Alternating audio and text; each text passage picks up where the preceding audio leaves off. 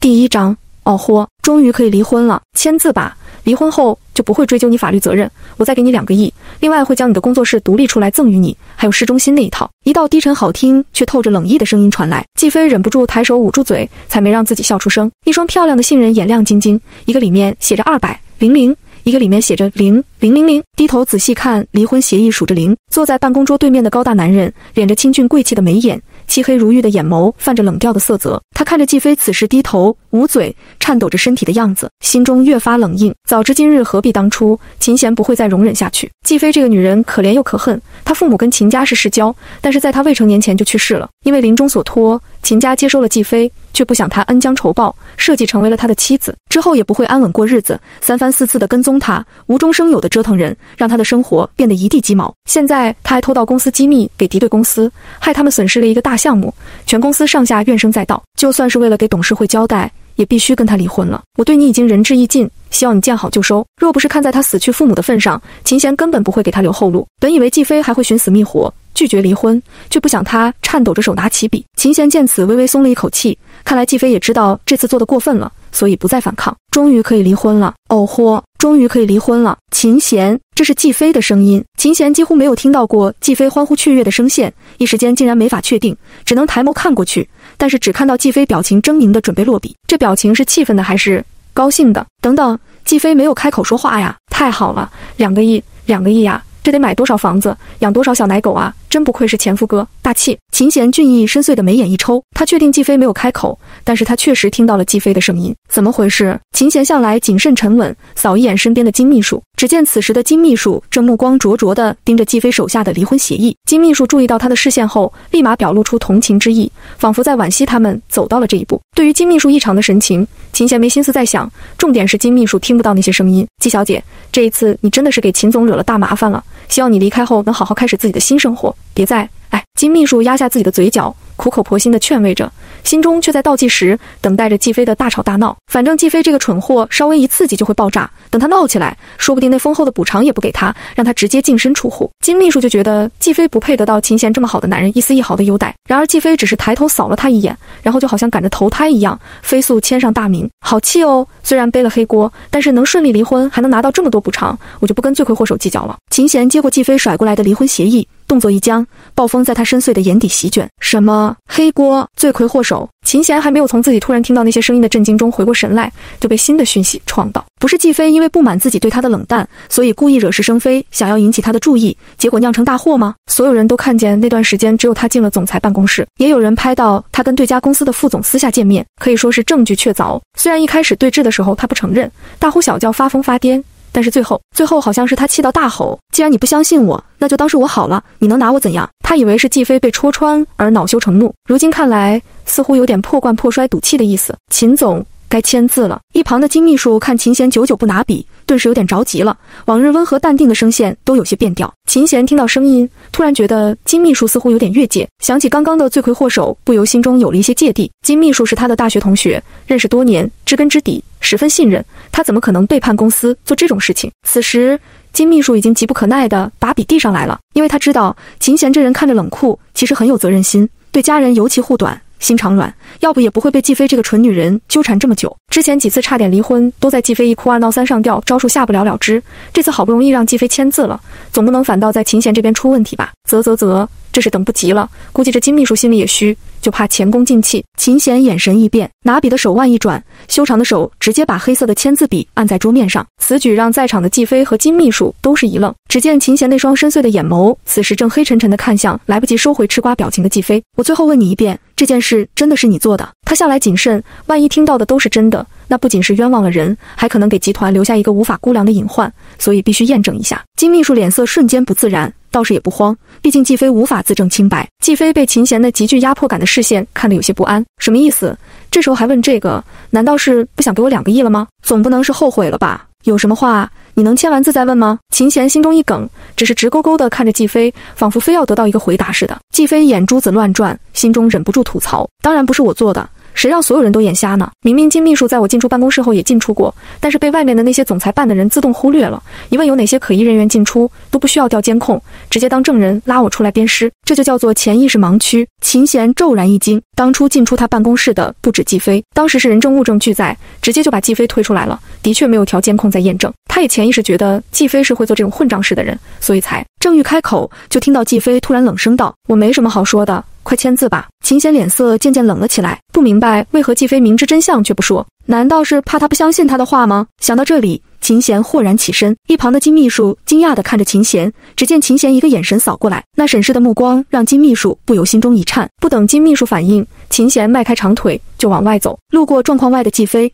直接沉声道：“跟我来。”哎，做什么？季飞完全状况外，就见秦贤拉开门，对着外面忙碌的助理们道：“调取11号晚间监控记录，夫人不太服气，让他看看那晚到底是不是只有他进出过。”紧跟出来的金秘书闻言脸色骤变：“秦总，季飞冤枉啊！我什么时候不服气了？我满脸都写着很服气好吗？”第2章，眉毛下长2个出气孔。对于季飞的折腾，秦氏集团的员工早就积怨颇深，尤其是他们总裁办的，非要监控，不就等于指着他们的鼻子说他们说谎冤枉他吗？他们都是亲眼所见，要不谁敢说总裁夫人啊？不过秦贤一声令下，监控录像还是飞速呈现在了大荧幕上，多倍速的情况下，明确看见季飞的身影进去待了半小时，似乎没等到人，又阴沉的出来了。在场所有人不免心中嗤笑，觉得季飞是不撞南墙不回头，这下看他还怎么嘴硬。只有金秘书额间冒出细汗，直到监控录像上出现他的身影，金秘书瞳孔一缩，小心翼翼扫了秦贤一眼。而那些用眼白白季飞的人看到那一幕，有些人愣了一下，但有些人仍旧毫无反应。视频停止播放，秦贤脸上几乎铺了一层寒霜，竟是真的。秦贤看向那些曾信誓旦旦说只有季飞进出过他办公室的人，冷声质问：“只有夫人一人？”然而这些人还没有反应过来，老资格的助理直接开口道：“秦总，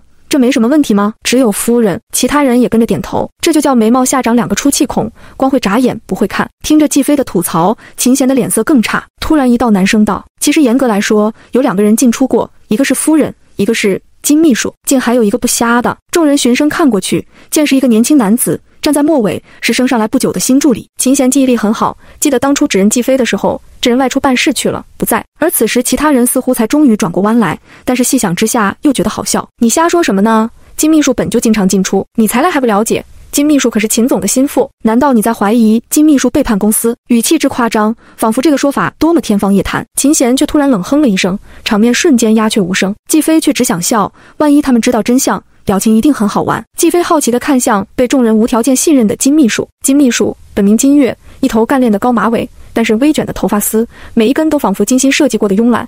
职业套装包臀裙将身材的优势凸显得淋漓尽致，脸上虽然是淡妆，却精致的挑不出一丝瑕疵，只是此时表情却极为不自然。不过也不怪他们，毕竟他们对金秘书和我的态度完全是照着秦贤的模板来的。一旁的秦贤心中一梗，的确怪他，金秘书有什么要交代的？秦总，你这是怀疑我？虽然心虚，但金秘书很快恢复淡定，语气不可置信道：“我的确进去过，但秦总忘记了吗？每天晚上我都会去你的办公室，为你第2天的会议做准备工作，所以更加方便挑一个我单独进出的时候下手。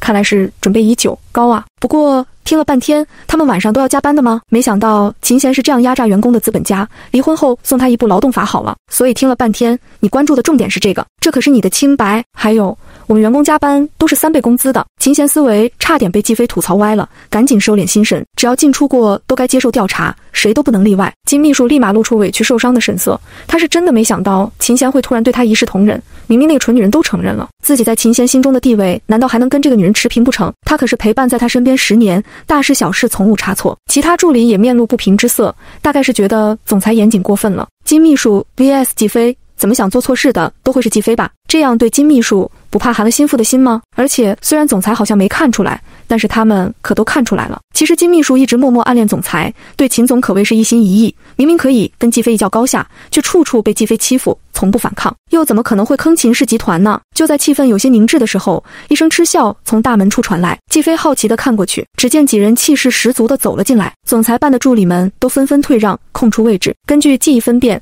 领头的地中海大叔是董事会的唐董事，而刚刚嗤笑的是从他身后跳出来顶着一头黄毛的小子，那是唐董事的儿子叫唐俊，一看就是那种玩世不恭的二世祖，在公司混日子的。此时唐俊直接走到金秘书身边，对着秦贤表情不善：秦贤，我看你是昏了头了吧，在董事会说的好好的跟这个祸害离婚，结果现在是做什么？那件事还能有什么疑问，值得你大张旗鼓的调查监控？更搞笑的是，我刚刚听见什么，你竟然怀疑到对你忠心耿耿的金秘书头上，让他也接受调查，你怕是疯了吧？唐董事假模假样的对着唐俊啧了一声：胡闹，怎么跟秦总说话的？秦总办事严谨是优点，又不能说是怀疑金秘书，我想大概是夫人不肯认罪，才有这么一出。唐俊立马狠狠瞪了季飞一眼：你这女人都这种时候了，还想拉别人下水，简直！不等唐俊说出侮辱的话，秦贤上前一步，面色冷峻地挡在季飞身前，正要开口，到底是哪里的下水道井盖被偷了，把这玩意放出来了。秦贤话到嘴边卡住：唐俊是吧？竟然敢跟集团大佬呛声，让我看看你凭什么这么豪横！集团，秦贤大佬一愣，看什么？哦，原来如此。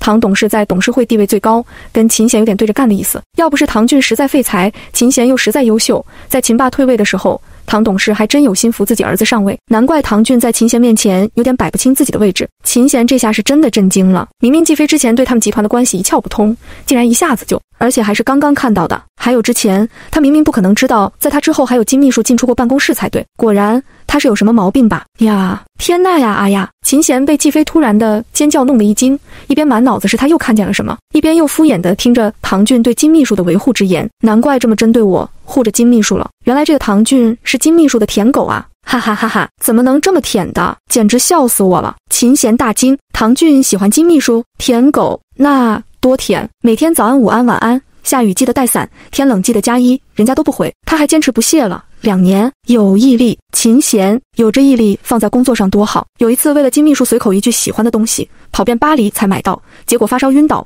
收到礼物的金秘书只说了一句多喝热水，他哭死。赤诚之心啊！秦贤对工作多点赤诚啊！还曾半夜在他楼下弹吉他唱歌，被邻居打电话报警扰民，抓进警局教育，金秘书都没有去接他，他自己想办法弄出来的。事后还因为可能打扰金秘书睡觉而道歉。该说不说，他竟然能考虑到这一点，细致的可怕。秦贤，所以工作中频频犯错的到底是谁？终究是工作留不住他细致的心吗？竟然还有秦贤，还有爱上金秘书后从不找其他女人，洁身自好，只是会对着金秘书的照片，半夜在被窝里面。优了，这种限制级的瓜不要摆上来，我对别人隐私没兴趣。秦贤，而此时正在他们面前义正言辞的唐俊，还不知道自己的底裤都被季飞扒了，只是觉得眼前两人看自己的眼神越发微妙，微妙中还透着一丝同情和恨铁不成钢，是什么意思？哈哈哈哈，原来都是唐董事造的孽呀！秦贤，又关唐董事什么事儿？哎，等等，刚刚他是要处理什么事情来着？秦贤脑子一片混乱，最终还是被季飞那声情并茂的心声转移了注意力。八卦，那是在一本正经的人都扛不住的诱惑。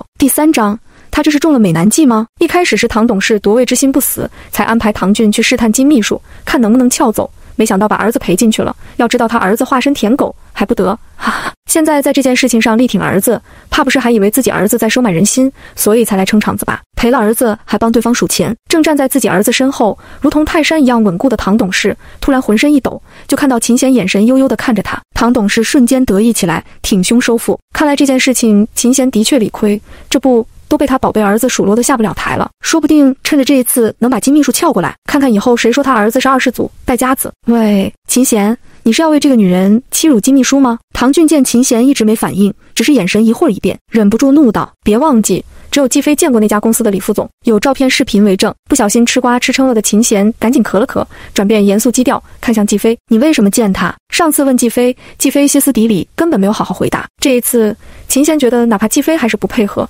至少他可以通过别的办法知道真相。季飞眨眨眼，觉得事情变得麻烦了，没想到秦贤是真的打算一查到底。就品行来说，秦贤是真的不错，他在努力的不冤枉任何一个人，但这不是季飞想要的呀。他想离婚，正要开口，却突然对上秦贤看过来的脸，见眉凤眼，五官深邃，如同比例完美的建模，那是完全不输任何大明星的长相。尤其是他专注看过来的时候，仿佛有那么一秒摄人心魄，让季飞都忍不住看呆一秒。没有2个亿的时候，秦贤的脸还是很骗人的，至少季飞就被唬了一下。只是此时俊美的脸庞满是凝重，浑身上下都是不容玩闹的严肃气息，那几乎带着看透他内心的视线，惊得季飞心中一颤，顿时嘴巴一秃噜。经纪人安排的工作。说完，季飞就后悔的想要捶墙。他这是中了美男计吗？干嘛老是开口啊？这是要节外生枝的节奏啊！不等众人反应，就听到唐俊嗤笑道：“你这锅甩得可太蠢了！你经纪人是疯了，找对家给你弄工作。秦氏集团旗下有文娱公司，公司下面就有专门服务季飞的工作室。身为秦氏集团雇佣的经纪人，自然不可能接敌对公司给的工作，除非故意的。”唐俊不给季飞再说的机会，直接让人联系了季飞的经纪人魏姐。电话很快接起，说明情况。魏姐当即就来了一句：“什么？我没有做这样的安排啊，秦夫人，你可不能这样冤枉我！我一个小人物。”真的背不起这样的锅，一个小小的经纪人肯定不敢冤枉总裁夫人的。大家没有听出他语调中的僵硬，只感觉一切都实锤了。金秘书嘴角偷偷勾起，唐俊得意道：“下次说谎，别说这种一下子就能拆穿的。”然后还用口型对季飞道：“蠢货！”季飞这下是真的有点不爽了。原本以为只是普通的陷害，像魏姐这样的小人物也是被坑了，没想到摊子铺得这么大，连这个魏姐都有问题。秦贤也想到了这一点，正想着待会派人调查一下魏姐，就听到季飞的心声：“我倒要看看人家花多少钱收买他陷害我。”秦贤，他难道想知道什么就能看到什么信息？什么？我的清白就值2000块红包吗？这不可能，这绝对不可能！我肯定少看了一个万字。秦贤也听懵了，满脑袋问号：2000块吗？呜，真的是2000块？咦，等等啊，原来如此！什么什么？等了半天，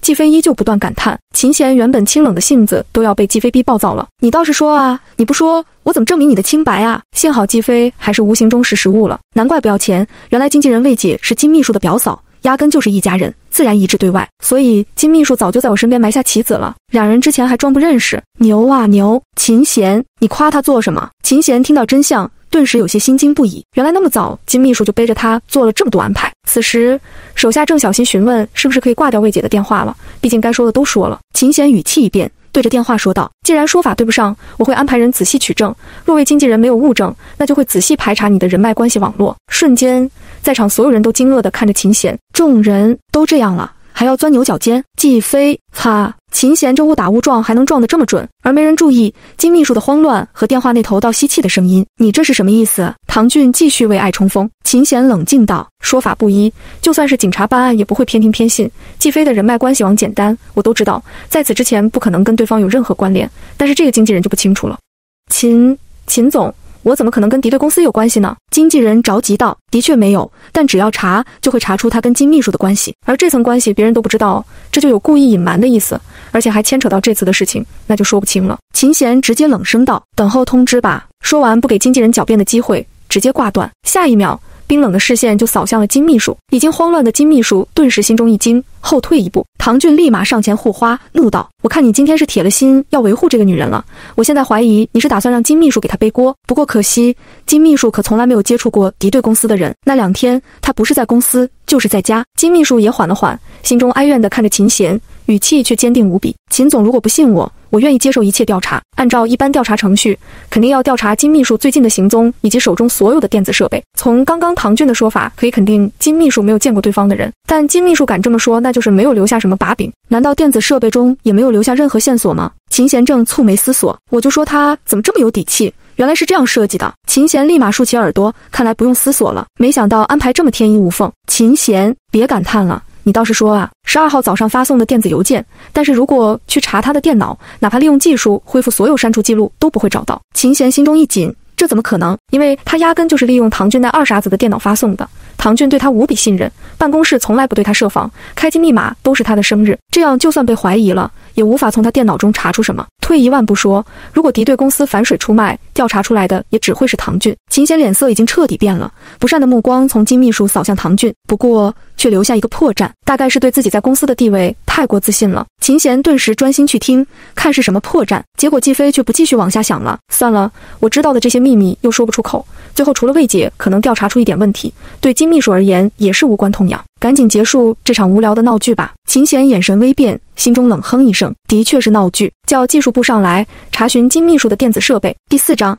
秦贤，你还想包庇季飞吗？金秘书没想到秦贤真的会当场给他难堪，脸都绿了，紧抿着唇，表情要多委屈有多委屈，幽怨地看着秦贤，那眼神仿佛秦贤是负心汉似的。唐俊更是冲冠一怒为红颜，你竟然真的要做得这么绝，简直就是在侮辱金秘书的人格。但是面对秦贤真的冷下来的气场，冰冷的视线，唐俊一怒之下也就怒了一下道：如果查不出，你得跟金秘书道歉。其他人虽然没开口，但是表情上都是愤愤不平。这场风波已经引起了集团上下的关注，不少领导层的人都来了，毕竟像金秘书这样的高级人才还是很重要的。他们也觉得是秦贤疯了，毕竟圈内都知道秦贤身边可以没有季飞这个只会惹麻烦没有任何价值的秦夫人，但绝对不能没有金秘书。不过季飞怀疑他们聚过来多多少少是来吃瓜的，瞧那一个个八卦的小眼神，毕竟一个是秦贤名义上的夫人，一个是能让不近女色的秦贤放在身边这么久这么亲近的金秘书。这场 battle 估计都有人下注了，向来只吃瓜的季飞没想到成了瓜，真是小丑竟是我自己。季飞只能用充满怨气的眼神狠狠瞪着秦贤，而秦贤只提供松柏一般挺直的背影供季飞的怨念攻击。虽然他的耳边已经快要被季飞的碎碎念吵死了，他以前是这样的性格吗？很快调查结果出来，毫无疑问没有任何嫌疑。唐俊立马趾高气扬道：秦贤，你还想包庇季飞吗？秦贤感觉背后的视线已经火辣辣的了。秦总，这下你总该相信我了吧？金秘书眼眸含泪，仿佛下一秒就能哭出来似的。秦贤低头看了一眼自己的手机，这才抬头看向金秘书。刹那间，冷漠的视线让金秘书莫名有不太好的预感。众人本以为一锤定音了，却见秦贤不再跟金秘书废话，而是直接转头看向身后的大屏幕，不解地跟着一起看过去，就看到上面突然换了一个监控视频。画面出现的一瞬间，很多人都认出来那是唐俊办公室的门口，而画面上正是金秘书进入唐俊办公室的样子。众人不明所以，怎么有一种突然一个急转弯的感觉，而在场只有金秘书一人脸色骤变，遍体生寒，瞳孔都跟着地震了。唐俊指着屏幕怒道：秦贤，你搞什么鬼？金秘书来送资料还要被你调监控？秦贤没有理他，只是冷冷地看着画面。而此时老谋深算的唐董事在看见监控时间的时候，表情有些微妙，在看见他儿子独自离开办公室，留下金秘书一人后，脸色更是一瞬间铁青。不久，金秘书离开，唐俊又捧着果盘高高兴兴地回来，结果没看见人，还发了脾气。众人正一头雾水，就看到画面跳出一个电脑屏幕的操作录屏，那电脑桌面竟然是金秘书的美照。众人看向唐俊的眼神微妙，唐董事顿时想要吐血。唐俊恼羞成怒，跳脚道：秦贤，你还派人去动我的电脑？那的确是一个技术人员破解了唐俊电脑密码，试图恢复邮件所有被删除的往来记录。唐俊刚刚吼完，就感觉到身边的金秘书似乎晃动了一下，唐俊顿时紧张起美人，还没有发现问题所在，而唐董事脸上怒火已经快要压不住了。在场不少人似乎都意识到一种可能性，室内气氛瞬间凝结，针落可闻，仿佛都能听见不同人的心跳声。直到记载着机密文件的邮件恢复，操作的界面就特别放大了发送时间，再跟监控记录里面的时间一对比，还有谁看不出真相呢？还真有。唐俊看着屏幕反应了一会儿，随即立马怒斥秦贤道：你指定是疯了，竟然为了包庇季飞，还派人合成这样的视频污蔑，结果还不等他叫嚣完，就被自己老子一个巴掌拍到后脑勺。唐俊直接一头栽倒，摔在地上。老爸，你可闭嘴吧你！唐董事说完，赶紧对着秦贤和其他领导层的人说道：你们看到了，我儿子跟这件事情无关，他是被利用的，他就是一个蠢货。这时候也不得不承认自己儿子就是一个傻逼了。这要是不撇清关系，万一被怀疑是唐俊和金秘书联手，那他几张嘴都说不清了。金秘书，你好歹毒的心啊，利用我儿子还陷害秦夫人，秦总是哪里对不起你？你要这么背叛他？唐董事恨不得挖出一些爱恨情仇的八卦，转移一下众人的注意力。此时所有人的目光都看向了金秘书，有震惊，有不敢置信，有怨恨暴怒，尤其是总裁办的那些助理们，一个个都气得浑身颤抖，双眼通红。他们前不久还理直气壮为金秘书做担保，指认秦夫人，现在简直羞怒到恨不得挖个坑把自己埋了。按照秦总的性子，一定会把他们全部开除的。他们真的是被金秘书害惨了，可是他们如今已经一句话都不敢说了，只能尽量缩小自己的存在感。而此时金秘书脸上已经一点血色都没有，呼吸急促，浑身颤抖。他绝望地看着秦贤，还是不甘心的想要垂死挣扎。秦贤，我没为经纪人是你的表嫂，你伙同他一起陷害季飞，对吗？秦贤一句话几乎如同压死骆驼的最后一根稻草，全场哗然。你怎么会？难道你早就……金秘书的精神彻底被击溃。众人也是愕然地看向秦贤，毕竟谁能想到事情会转变成这样？季飞的大脑从刚刚视频出来时就宕机了，他自己看到所有的真相就算了，怎么秦贤还能如此逆天？这一会儿提到他的经纪人，季飞才反应过来，难道秦贤早就知道魏姐的身份，所以才会怀疑金秘书？但是怎么就想到了唐俊身上啊？唐董事也是郁闷不已，怎么就调查到他儿子头上？秦贤扫了呆滞的季飞一眼，总不能当众说一切真相都来自季飞的心里话吧？经纪人的事情暂且不论，一旦你有嫌疑，自然是要把你所有单独行动的监控全部调出，调查你可能接触到的全部电子设备。金秘书没去删除那些可能成为证据的监控，这就是季飞说的破绽。第5章白月光，那迟早要离婚。这么滴水不漏的排查，完全就是拿他当唯一的犯人看待，在找他的罪证。金秘书一直觉得，就算他进出办公室的事情被说出来，秦贤出于严谨，调查一番，也不会细致到那种程度，所以才没有此地无银300两的去删除监控记录。他是真的没想到秦贤在处理跟他有关的事情时也会这么冷酷无情。金秘书狼狈地瘫软在地，这种认知令他崩溃，而更崩溃的人是唐俊。这真的是你做的？你为什么呀？唐俊眼眶都红了，情绪异常激动，抬手抓住金秘书的手臂，疯狂地质问。唐董事觉得儿子这样太丢脸了，赶紧拉回唐俊，还能为什么？争风吃醋，想挤掉秦夫人，自己上位。唐俊却好像晴天霹雳一般，你喜欢秦贤？不可能！唐董事很想扶额，他这儿子是有多瞎？那么多人都看出来的事情，他竟然看不出来。季飞也这么觉得，唐俊是真的瞎呀。他那么喜欢金秘书，竟然不知道金秘书喜欢秦贤。季飞心中腹诽完，一抬头就看到秦贤淡定的神情中闪过惊诧之色。好家伙，难道秦贤一直没看出来金秘书喜欢他？这是什么绝种大直男啊！秦贤因为季飞的心声已经尴尬的耳垂发烫了，俊美的脸上渐渐变得不自然起来。什么情况？这件事情难道不是敌人收买金秘书，偷到商业机密，让季飞当替死鬼吗？金秘书喜欢他？怎么可能？他不是这样的。我没有什么私心。金秘书突然慌乱地叫了起来，他紧张地看着秦贤道：我承认这些是我做的，但绝对不是大家想的那样。我这么做是为了帮于芷。刹那间，全场安静。于芷，那可是……秦贤的脸色也变了变。你说什么？金秘书赶紧道：于芷要回国了。秦贤瞳孔微颤，不自在地扫了季飞一眼。季飞，于芷，我知道秦贤的白月光。多年前将他无情抛弃的初恋女友，曾经的金童玉女，男才女貌，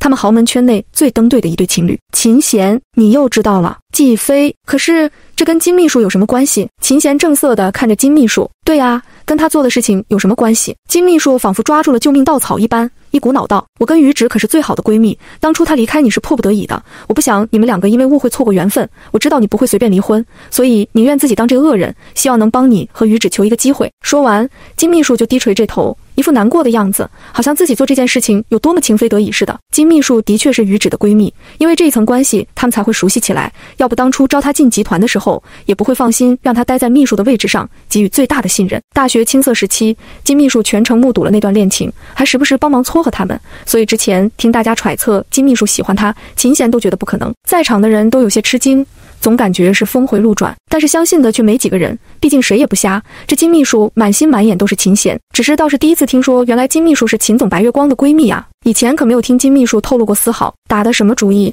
大家现在也算看明白了。等等，还有一个更加重磅的瓜呢，秦总的初恋要回来了。当初分手是误会，众人的眼神疯狂地偷瞄秦贤，以为他会追问，只是现在秦夫人季飞就在现场，大家激动了，修罗场啊！什么迫不得已，什么误会？我看秦贤赶紧打断，他可不想被季飞窥探八卦，为了一己私欲，让我们集团损失这么大，还牵连诬陷他人，任何理由都不可能逃过追责。秦贤冷酷地宣布道：对，更何况理由都是编的。季飞的注意力一下就被转移了，毕竟年轻人的通病，注意力很难集中嘛。不过为什么突兀的编这个理由啊？让我看看。秦贤本想说处理方案，结果听到这里也有些好奇起来。之前一直都是明里暗里暗示他跟秦贤的关系不简单，诱导我发疯闹腾，是想着慢悠悠地赶走我，再攻陷秦贤，却不想于芷要回国了。他知道自己不是白月光的对手，所以想要在于芷回国前给自己争取一点时间，成为秦夫人。难怪那么着急的对我下死手，也不管这陷阱的破绽这么多，现在被拆穿，也只能拿于芷当借口，妄图假装自己都是为了别人才一时糊涂，这样秦贤就会从轻处罚。但是如果让秦贤知道他喜欢他，一切都是他为了私欲作恶，那秦贤肯定不会放过他，他就再也没有机会了。他也是病急乱投医了，就算秦贤再傻，也不会相信这个理由吧。差点有丢丢相信的秦贤，想起以往种种，每次季飞心平气和来找他，没一会儿就跟金秘书闹腾起来，而金秘书却总是扮演成委屈无奈的样子，趁得季飞越发疯狂。秦贤之前却一直都觉得是季飞的问题，如今想来顿觉愧疚，心中也越发厌恶金秘书。他没兴趣质问一个所以然，直接冷声道：报警处理。金秘书猛然抬头，一瞬间好像浑身的力气都被抽干了一样，不敢置信道：秦贤，我是为了有什么话跟警察说。秦贤的无情决绝让众人心中一紧，到底还是选了最严重的处置方式。秦贤，金秘书崩溃发疯，想要拉秦贤，却被躲开。他不甘心的怒指季飞道：轮到他就是离婚，给他留后路，为什么对我这么狠？我没功劳还有苦劳，跟了你10年，你就这么对我？秦贤这才看了他一眼，因为你不是我夫人。一句话仿佛暗藏了很多层意思，如同利剑贯穿胸膛。金秘书傻了。不久，相关人员被警察带走，季飞也被迫跟着一起走了一趟警察局。期间，唐俊竟然还想把责任往自己身上揽，因为他信了金秘书是为了帮闺蜜的鬼话，所以继续当舔狗，气得唐董事直接晕了过去。所幸证据确凿，唐俊想要揽责也揽不到。最后见到金秘书时，金秘书疯狂地对着季飞叫嚣：等于只回来，秦贤一定会跟你离婚的，别高兴得太早。多么反派的发言啊！季飞却满脑子都是期待的语气。真的吗？那搞快点啊！剧透警告，放心，男主身心都干净，没毒，女主永不受委屈，沙雕欢快到底。第6章，吃瓜系统读心术。季飞是3天前穿越来的，起因是他被阴间使者勾错了魂，因为无父无母，所以尸体很快被处理，无法复活。为了弥补工作失误，喜提穿越大礼包，于是季飞来了，继承了原身的记忆，承担了原身的身份。原身本是娇小姐，没有立足本事，父母双双意外，临终前担心孤女被亲戚们欺辱，就直接托付给世交好友秦家。秦家怜惜她可怜，将她养在秦家，当亲女儿一样。可是原身遭遇变故，心思多又敏感，从不跟秦家人交心，阴郁又怪气，倒是对秦贤一见钟情，担心自己大学毕业后就没有理由继续待在秦家，所以就对秦贤下了手。灌醉睡在一起，被人捉到，秦贤厌弃他，看他寻死觅活，却不得不负责，只能被迫领了证。这次事件受了委屈，自暴自弃，给自己关在屋内好几日，一时心悸猝死，这才让季飞穿来了。脸和名字在这个世界一键替换，季飞可不想一来就成为深闺怨妇。虽然这个秦贤帅气多金，但是只能看不能吃，算怎么回事？季飞可不想守活寡，上辈子男人的手都没有碰过，这辈子怎么说都得好好补偿自己。正好对方不待见自己，想着跟这么有钱的人离婚，能一下子搞一票大的，以后就吃穿不愁了。结果阴间使者告诉他，除非是秦贤主动离婚，否则季飞不能替原身离婚。这就是所谓的命运，因为原身是死都不可能跟秦贤离婚的。季飞表示抗议，阴间使者就给他加上补偿赠品吃瓜系统。吃瓜系统是打娘胎带出来的秘密都能给你挖出来的金手指，十分满足季飞的八卦欲。后来想想，其实按照秦家的品性，只要自己之后不作死，那日子也不错，有钱有闲，老公还不回家，也算是一种好生活。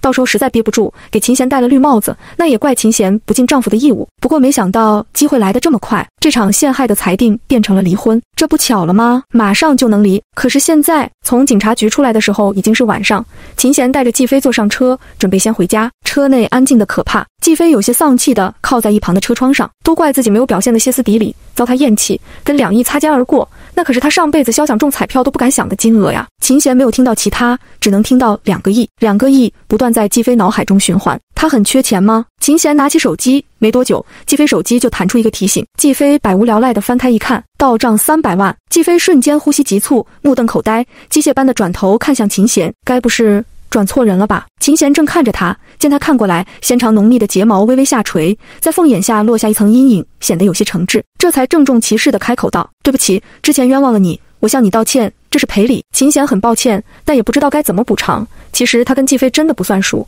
相处时间太少，完全不知道他的喜好，听他不断的念叨钱，就直接转钱好了。哦，季飞表面淡定的一批，似乎被伤了心，对一切都无所谓了。然而事实上，我靠，300万，杀了我吧！手机到账300万，这是限额允许的吗？淡定，对错失2个亿的公主殿下而言，300万不值一提。哦吼，被冤枉了一下就能拿到300万赔偿，秦贤，你人还怪好嘞，以后多冤枉我几次，我一点都不介意。秦贤嘴角抽搐，没想到季飞内心是这样的，太表里不一了。果然看人不能太表面，今天才算是真正认识了季飞这个人。秦贤扫了一眼，只见对方的嘴角拼命压着，一双眼睛又大又圆，闪闪发光，为他本就亮丽的五官平添了灵动之色。琼鼻朱唇，鬓发如云，一头青丝披散在肩头，窗外流动的霓虹光彩在她瓷白的皮肤上跳跃着，好像融入喧闹夜间的精灵。虽然秦贤不喜欢她，却也不得不承认，季飞拥有着惊艳四座的美。以前看不出来，大概是他的表情总是阴沉沉的，仿佛谁都欠了他。如今自然灵气，好像整个人都豁然开朗了起来。一个人为什么会突然转变这么大？秦贤不得不往怪异上想，他似乎对很多事情前因后果都知晓，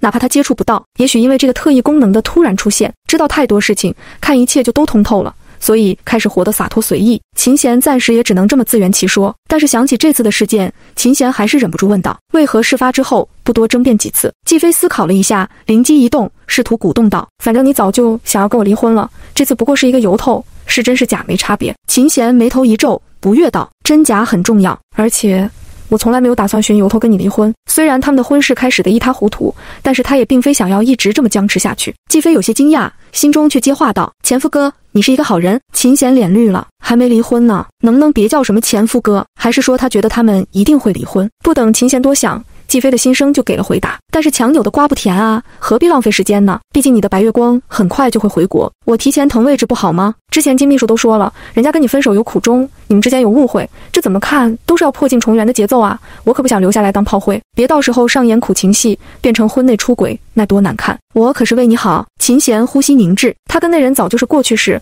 他已经迈步向前，又怎么会在已经有妻子的情况下跟前任藕断丝连？他不是那种人，所以他连问金秘书真相的想法都没有。若不是不能冒失地说出自己能听到他的心声，秦贤真想跟他争辩两句，大概是有些赌气。不等季飞表面回答，秦贤直接道：别胡思乱想，只要你好好过日子，我们不会离婚。未来秦贤一定证明给他看，他才不是他想的那种人。季飞扫了秦贤一眼，敷衍道：哦，心里可是狠狠地唱反调，等你跟白月光极限暧昧拉扯时，我就把这话狠狠扣你脸上。秦贤猛吸一口气，自己的话他就是不信吗？哎，不对，秦贤信了。前夫哥现在越坚定越好啊，只要自己这段时间表现得乖巧一点，等前夫哥为了白月光来找我和平离婚，说不定会因为愧对我，给我更多的分手费。秦贤脸黑了，这些日子就当存钱在前夫哥那边投资了，想想就爽歪歪。我可真是一个理财小能手，只要一离婚，都是我独立生活的本钱啊，到时候房子、小奶狗，嘿嘿。秦贤气短，你是忘不了小奶狗了是吗？还是说已经有备选了，所以才对跟他离婚的事情接受得这么快？冷静冷静，这次是自己的错，不能这样想。季飞，小狼狗也不错，反正都要8块腹肌。秦贤，我也有8块，就等秦贤跟我提离婚了。秦贤双手在看不见的角落握着拳，他分不清楚是季飞真的想离婚，还是被这件事伤到了而自暴自弃。毕竟如果真的想离婚，季飞完全可以自己提，他不主动提，大概还是不想跟他离婚的，肯定不是因为想多存点分手费。车子缓缓驶入庄园，广场上停着别人家的车，有客人来访。两人刚刚步入大门，就听到客厅那边传来声音：爸妈，这就是我和秦岩准备领养的孩子，叫李子乔。秦贤当即明了，是大姐和大姐夫来了，还没有反应什么领养孩子，就感觉到身旁原本悠哉悠哉的女人突然加快了脚步。我擦，又有瓜吃了。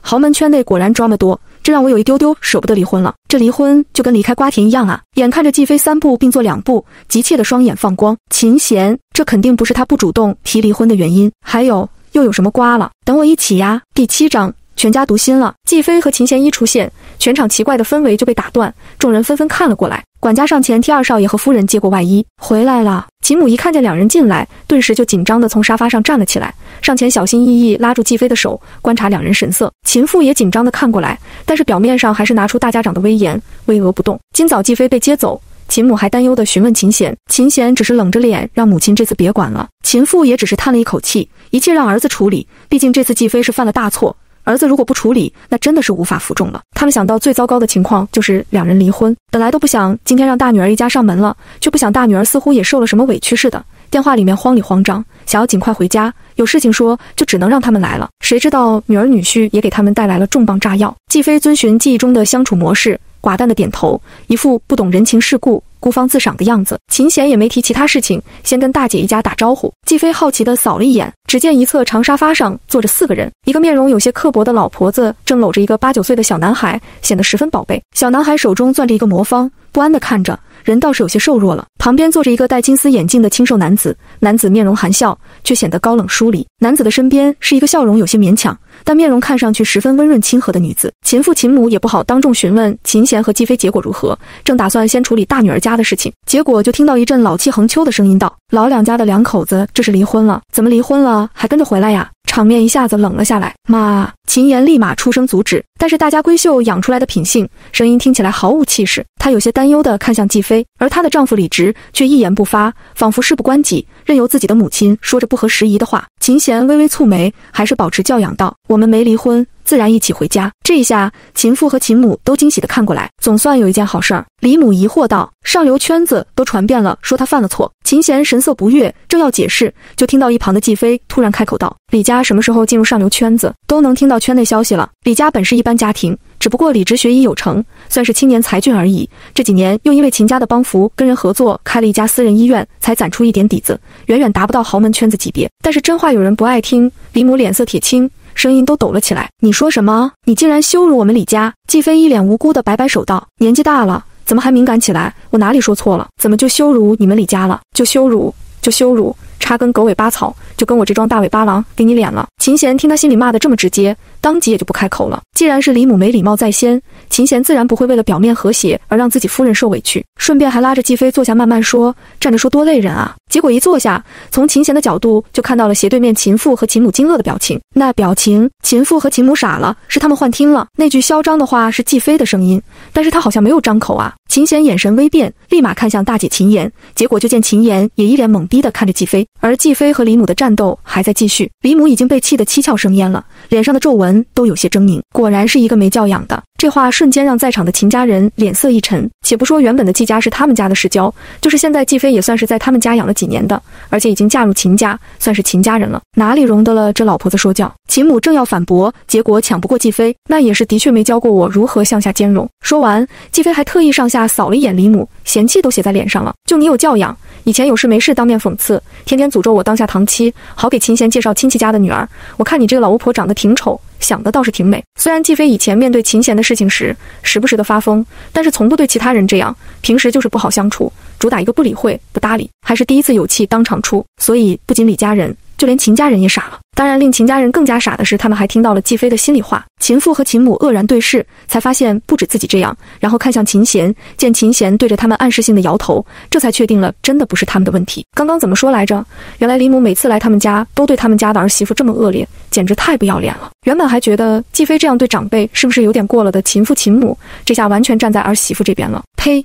休想诅咒我儿子儿媳离婚！而就在这时，秦妍架不住震惊的情绪，愕然道：“季飞，你大姐！”秦贤突然开口，犀利的眼神仿佛在阻止什么，但对其他人而言，好像就是季飞骂了李母。秦妍想要阻止，却被秦贤警告。秦妍心乱得一塌糊涂，当即也不敢说那怪异的事情。而一直当哑巴的李直此刻有些愠怒了，因为季飞一句向下兼容刺到了他，扶着快要气得绝过去，只会不断的你的母亲。他不悦地看向秦妍，冰冷的眼镜片闪过冷冽的光芒，暗含指示，毕竟这种泼妇骂街的场合不需要他出场，丢脸。秦妍有些左右为难，最后只能对婆婆道：“妈，你别生气，季飞他还小，比较单纯，没恶意。”24岁的季飞差点被秦妍这拉架的说法逗笑了。可是李直不满意秦妍的表现，眼神有些凌厉地看向秦妍，已经带上斥责。秦妍本能的心慌，垂眸避开视线。秦父秦母看不下去了，不想女儿为难，秦母就主动开口道：“好了，亲家母不要跟小辈一般见识，我这儿媳妇今天心情不好，心直口快了些。”这话说的偏心偏的没边了，根本就是又把李母嘲讽了一波。但是跟季飞不同，秦母都这样说了，就算再气，李家人也不好跟秦母吵起来，只能小声嘀咕一句：“哼，本来今天是来分享喜事了，就有人不长眼，尽扫兴。”但是没人理会他，甚至选择晾着他，让他自己品味尴尬。秦母转头好声好气地跟季飞说话：“回来这么晚，菲菲吃过了吗？”季飞被一声菲菲弄得鸡皮疙瘩都起来，毕竟没有亲缘的他，没试过这么亲近的称呼。不过秦母人真好啊！秦母一听，顿时激动起来。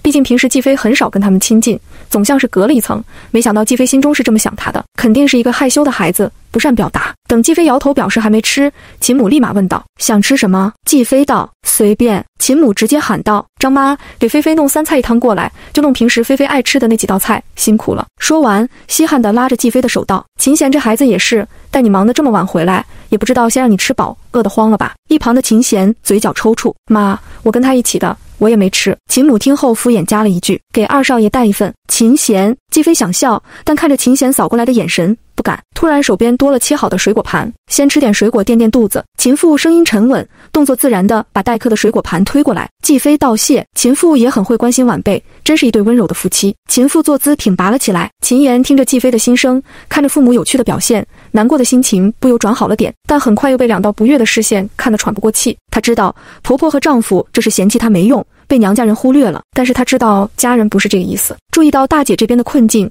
秦贤眼神微变，看了看那个从头到尾有些怕生，只顾把弄手中魔方的小孩，看上去有些自卑自闭，但看着快完成的魔方，倒是一个不笨的。他和3弟小时候也喜欢玩魔方来着。想起之前季飞说的有瓜，直接开口道：“这小孩是第8章秀儿天秀。”终于说到正题了，李直收敛不悦的情绪，语气平淡的开口道：“他叫李子乔，我和秦妍准备收养他，以后他就是我们的儿子子乔。”这是你的二舅和二舅妈叫人。李子乔正要站起身，怯生生地开口，却被秦父打断。秦父脸色有些难看道：“慢着，这事儿还没说清楚，不慌叫人。”李子乔脸色一白，只能低垂着头坐下。秦母心软，瞧孩子可怜，就道：“不如先让子乔去外面玩，有什么话也不能当着孩子的面说。”没关系。李直却不太在意这孩子情绪的样子。秦父其实一直压着气，直接开口道：“那我就直说了，妍妍才30岁，还不到生不出孩子的年纪吧？你们一声招呼都不打，直接就把孩子领回来告知我们，你们李家人就是这么做事的。”李母道：“亲家公，这事儿也不能怪我们啊。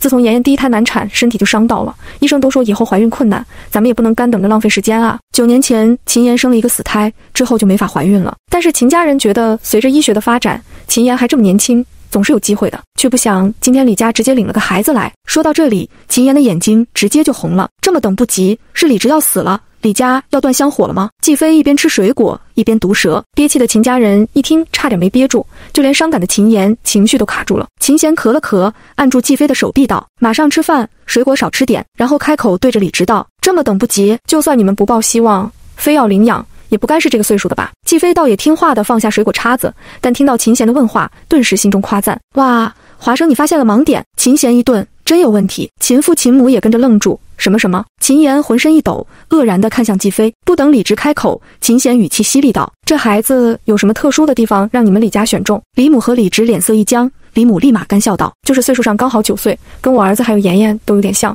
想着是不是某种缘分，所以才……”这话说得戳人心窝了，弄得秦父秦母都不由得仔细看向李子乔，还别说，真有点像李直和秦妍。可是秦妍一听这话，脸色更加难看起来，眼泪都忍不住在眼眶中打转，而那个李子乔不知道为何头埋得更低了，好像十分心虚的样子。秀儿，天秀，李直要领养的其实是他亲儿子，秦妍又没生，那就不等于是外面的私生子吗？现在硬塞给秦妍养，怎么好意思说出这种话的？这脸皮简直比城墙还厚啊！秦家人一句话顿时如同五雷轰顶，秦家人都怔住了，不敢置信地看着对面沙发上的几人，而秦妍自然是更加不敢置信地看向季飞，完全不理解季飞是怎么知道的，而且还让秦妍帮忙隐瞒着孩子的来历，说什么孩子肯定要收养，如果说出真相，秦家肯定要闹，他们让秦妍别挑事儿，闹得两家不愉快，要怪就怪他生不出孩子，总不能让他们家香火断了。我擦，你们家是有皇位要继承吗？秦妍竟然还犹豫了，我的天爷呀，他是杀人放火被李直看见了吗？这种委屈还要忍？秦家人震惊，震惊再震惊，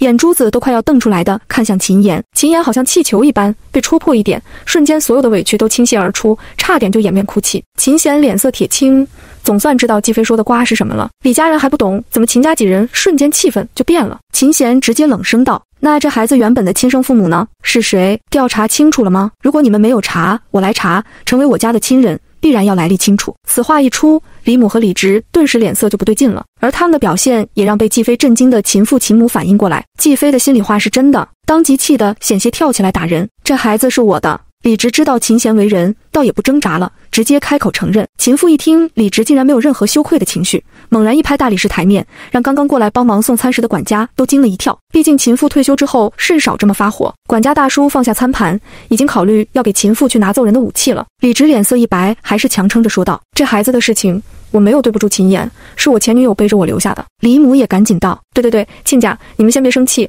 我们也是刚刚知道还有这个孩子的存在，当初两家婚事是怎么回事，大家都知道。现在妍妍不能生了，正好有我们老李家的血脉流落在外，这才想着把孩子领养回来。这孩子的亲妈又跑没影了，绝对不会撼动妍妍在我们李家的位置。”秦母当即气得脸都红了，这么说，我女儿还要感激你们给这个机会帮你儿子和他前女友养私生子了，你们想的倒是挺好。哎呀，你们这么想，妍妍不用承受生孩子的压力，就有现成的儿子，一旦走了法律程序，跟亲生的没两样。李母继续道。秦母气得都不知道说什么了，只觉得太欺负人了。原来女儿是受了这样的委屈，怪他们夫妻把大女儿教养得太温顺，大概是不知道该怎么处理这种事情了，才本能的要回家。想到这里，秦母也不管对孩子残不残忍了，直接道：“那我们秦家就直说了，我们不同意。”秦父也板着脸表示支持秦母的说法。秦贤更是一声不吭，结果一转眼就看到季飞已经捧着饭碗吃得嘎嘎香了，当即无语，真饿着他了。不过看他吃得香，一边吃还一边聚精会神地听着，顿时也感觉饿了，拿起他那顺便的碗筷，吃饱了才能冷静处理事情。那边剑拔弩张，倒是没注意这两个不看气氛的家伙。李母脸色有些臭了，李直最不喜欢被越加压制的感觉，但让他回嘴也不敢，只能捡软柿子捏，语气不善道：“秦妍，你说说看，你之前不是不反对吗？就是难道要把我唯一的亲孙子赶出去吗？李母也跟着道德绑架起来。够了！秦父直接怒气汹涌道：秦言，你怎么想？你放心，不论什么决定，我们永远为你撑腰，谁都别想欺负你。李母和李直的脸色顿时更加难看。爸，秦言一慌，低头看了李子乔一眼。虽然照顾了2天，孩子也很乖巧，李直也一副不待见孩子的样子，让他稍微有些宽慰，但是内心膈应的难受。若是其他孩子，他想他是能当这个养母的，但是这孩子，李子乔、乔梦，那个女人的名字，秦言。李直语气威慑道。秦言更慌了，求助般的开口道：我真的不知道，爸妈，你们怎么想？秦父和秦母顿时满脸失望，以前的秦言只是好脾气罢了，嫁人后怎么变得这么软弱没主见？秦贤停下筷子，叹了一口气，正想着替这不争气的姐姐做主算了，这孩子绝对不能养在跟前。结果就听到季飞内心咆哮：靠，这有什么不知道了？人家都骑到你头上拉屎了，这种不离婚留着过年吗？第9章，你是不是自爆了什么？秦家3人齐齐一个机灵，仿佛被打通了任督二脉似的。秦言却脸色白了白，他想的最严重也不过是不收养，却不想提到了离婚。他第一反应是否定的。秦家人其实也知道秦言不会离婚，虽然温婉，骨子里面却是倔脾气，劝不听。要不就凭平时李直那对秦言爱搭不理的态度，早就让他们离婚100次了。但是刚刚季飞这么一说，秦家人忍不住蠢蠢欲动，好想劝分，好想劝分，好想劝分啊！3人对视了一眼，秦贤打头阵，孩子都出来了，那证明当年的事情就是一个错误，我建议直接离婚吧。李母和李直顿时一颤，表情惊愕地看着秦贤，一时间竟然没反应过来。毕竟豪门世家，谁家没几个私生子啊？又看向秦家父母，发现他们竟然没有任何反对的想法。可是这时秦言却不争气地开口道：这不算李直对不起我。秦家3人恨铁不成钢地看着秦言，季飞也差点一口饭喷出来。秦言知道自己让家人失望了，低垂着头，这模样倒是跟旁边的李子乔看着真像。李直顿时嗤笑一声道：也是，我们要论谁对不起谁，还真不知道该怎么算起。这话虽然说的小声，大家却都能听得见。一瞬间，秦家人憋住了气，哑火了。尤其是秦言，直接脸色灰败，仿佛也不想再纠结收养孩子的问题了，就跟被人捏住了7寸一样。季飞嗅到了八卦的气息，好歹是秦家大小姐，明明是下嫁，怎么把日子过得这么委屈啊？而且这个李直怎么有了私生子还这么理直气壮？让我查查看。秦贤反应过来，正想打断季飞的思绪，免得戳大姐伤口，可是已经来不及了。原来秦言和李直是学长学妹的关系，因为李直跟乔梦分手了，就在大学生活动的时候借酒浇愁，被同活动的秦言照顾，然后就不可描述了。哎，这戏码怎么有点眼熟？秦贤尴尬地想扶额，你做了什么？你是忘了彻底呀？结果第2天乔梦找过来，看见2人在一起，伤心欲绝，直接远走他乡。李直清醒后大怒，觉得是本来就暗恋他的秦言，趁着他不省人事卑鄙地占有他，破坏了他和乔梦的爱情，害他追不回自己的爱人。不久，秦言怀孕，秦家人迫不得已去找李直询问他的意思，李直这才负责娶了秦言。所以秦言一直觉得对不起李直。之后孩子没了，秦言也想过离婚给李直自由，但李直却拒绝，因为他不想被当成生不出孩子就离婚的渣男，对他行业名声不好，更是直言一切都是秦言造成的。所以秦言没资格主动提离婚。因为季飞的回顾，害得秦家人全部进入寒蝉，而李母和李直见他们安静了，底气就更加足了。李直语气更是冷傲起来，对着秦言道：你自己想清楚。好像是给秦言选择的自由，却让秦言神情越来越认命。正要开口，就听到对面传来阴阳怪气的心声：我靠，这位是软饭硬吃的大师啊，不要脸的见得多了，这么不要脸的还是第一次见。这一次秦家人倒是没有多同仇敌忾，秦家帮扶李家的确有点软饭的意思，但是他们主动给的，谈不上不要脸，毕竟结了婚就是一家人。不过季飞这么向着他们家，还是让他们心中温暖。但秦言听季飞这么侮辱李直，心里还是有点不舒服的，本能的想要反驳，季飞的吐槽却源源不断来了。酒后乱性都是借口，男人如果没有意识，根本起不来，认错失忆都是骗人的。其实当场潜意识都知道是谁，就是自制力下降，想要拿别人当工具人放纵一下罢了。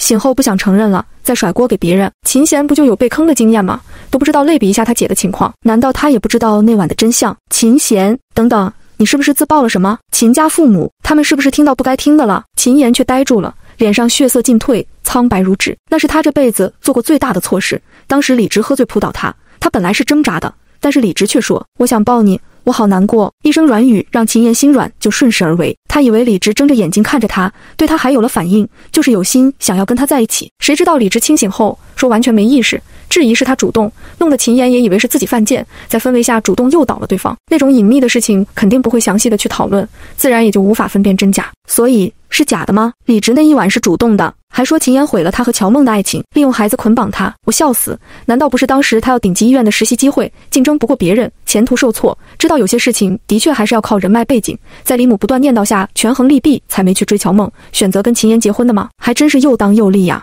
秦家有威胁他吗？秦岩有道德绑架他吗？没有吧。秦家人那当然没有，毕竟那事儿女儿也是主动的，自己做错的事情自己承担后果。当初但凡李直说一声不，他们秦家就带着孩子走了好吗？但李直答应了结婚，他们还以为是李直有担当呢，却不想之后一直对秦岩不冷不热。原来他一直都在怪秦岩和秦家，可是现在按照季飞的说法，那李直压根就是为了他自己才想跟秦岩结婚的。而此时秦岩却大受刺激，不敢置信地看向李直，毕竟李直一直表现得清高有志气，人也是真的有能力很优秀，一副不屑于他们家帮扶，靠自己也行的样子，这完全是印象的颠覆啊！颠覆到他都觉得是季飞在恶意揣测，而季飞的吐槽还在继续。要是真的被孩子问题绑架，没了孩子不就可以离婚吗？理由说了一堆，冠冕堂皇，不过是社部的秦家给的资源，想要继续吃软饭，不想跪着吃，想站着把软饭吃了，吃完还要吐槽2声饭菜不好吃。秦岩的脑子好像被人凿开另一条缝隙似的，有些恍惚。其实曾经也有闺中密友这样揣测过李直，都被秦岩生气的反驳：吃软饭就吃软饭吧，竟然还得寸进尺，让妻子收养他的私生子。我真的很好奇，秦岩的脑子里面装的是啥？到这时候，秦家人也默默地看向秦岩，心中那个无力呀。竟然跟秦岩说，如果当初没有秦岩，他和前女友就会和好，他们的孩子也不会成为私生子，所以他没资格拒绝那个孩子。我看秦岩这些年早就被打压否定，破傻了吧？做人就该少反省自己，多怪罪别人啊！现在还上赶着当冤大头不成？秦岩被骂得眼眶都红了，扪心一问，对呀，真的都是他的错吗？第10章，我草，秦家人也不知道把关，豪门世家不都该是心眼子多的吗？怎么一家傻白甜被一个凤凰男拿捏呀？秦家人被骂了，对秦贤尤其失望。爸总不该运筹帷幄吗？之前看着挺精明啊，秦贤那种人性深处的思想，他怎么调查？只有季飞能用系统查到而已。他一直觉得李直不怎么样，但大姐喜欢，虽然不是恩爱夫妻，李直倒也没有做过什么欺负大姐的事情。除了今天这一出，他向来不会去干预兄弟姐妹的人生，最多提点2句。哪里知道里面埋了这么多的雷？季飞是吃瓜吃优了，胃口都差了，手中碗筷终于放下，不行，太气人了，还是让我来没眼力见一次吧。虽然不能直接说出我查到的秘密，但可以当一根搅屎棍啊，看我想办法搅黄这段孽缘。秦贤看着冥思苦想的搅屎棍，嘴角抽了抽，算了，还是他来吧。秦贤正了正神色，直接道：大姐，我们家里的意见不变，希望你们离婚。如果你们不离婚，我们家也丢不起这个脸，之后在一切事务上会选择跟李家划清界限。秦家人很快明白了，秦贤这算是钓鱼执法，看看那李直到底是不是为了权势。即使秦贤完全相信季飞的话，但其他人还是有些保留的，毕竟李直的初衷已经无从考证。这也算是秦贤在帮季飞验证给大家看，也让他大姐擦亮眼睛。你这是什么意思啊？李母当即就急了，赶紧看向秦家父母。秦父直接道：我们秦家现在是秦贤当家，他决定什么就是什么。李直脸色变了又变，神情上很快爬满了恼羞成怒的情绪，仿佛被羞辱了一般，让秦家人还真以为是季飞揣测错误。可是很快大家就感觉有些微妙了，因为李直一直没有开口，只有李母着急的不行，拉扯着秦岩道：你听听你弟弟说的话，根本不把你当一家人啊，而且你们这是逼我们家断子绝孙啊，有本事你生一个出来，我们也不用这样啊。这话说的就难听了，秦母直接黑了脸，上前就伸手把女儿拉回自己身边坐着。现在是让你儿子换一个老婆，想生多少都没有人拦着，找回这孩子的母亲都行。怎么，你们就这么不想跟我女儿离婚吗？李母赶紧拉着自己的儿子，李直看向秦贤，皱眉正要开口，秦贤就冷笑道：若是在意名声，你放心，如果真的离婚，就说我们家容不下私生子，所以逼迫大姐离婚的，不会影响你分好。这么多年我们家对你们李家帮扶颇多，你总不会还觉得我姐欠了你吧？一句话直接把所有虚假的理由堵了回去，李直的脸色都青了。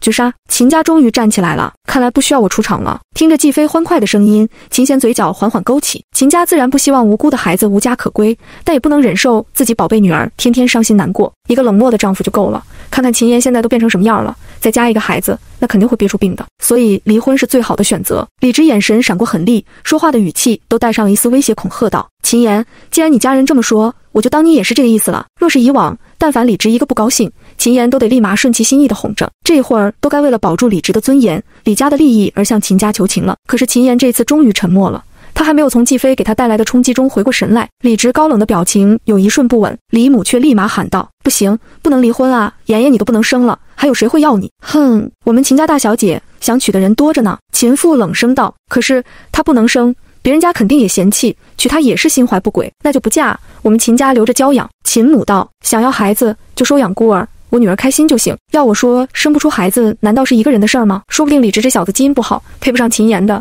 离婚后换一个好的，心情舒畅了，孩子想生几个生几个。不得不说，继妃提供了一个新思路，弄得秦家人都对离婚后的日子期盼了起来，就连沉溺冲击的秦妍思绪都给带偏了。如果换一个人，他可能会有自己的孩子吗？对了，我可以帮秦妍查查看啊，医生都不一定有我准。秦家众人还能这样？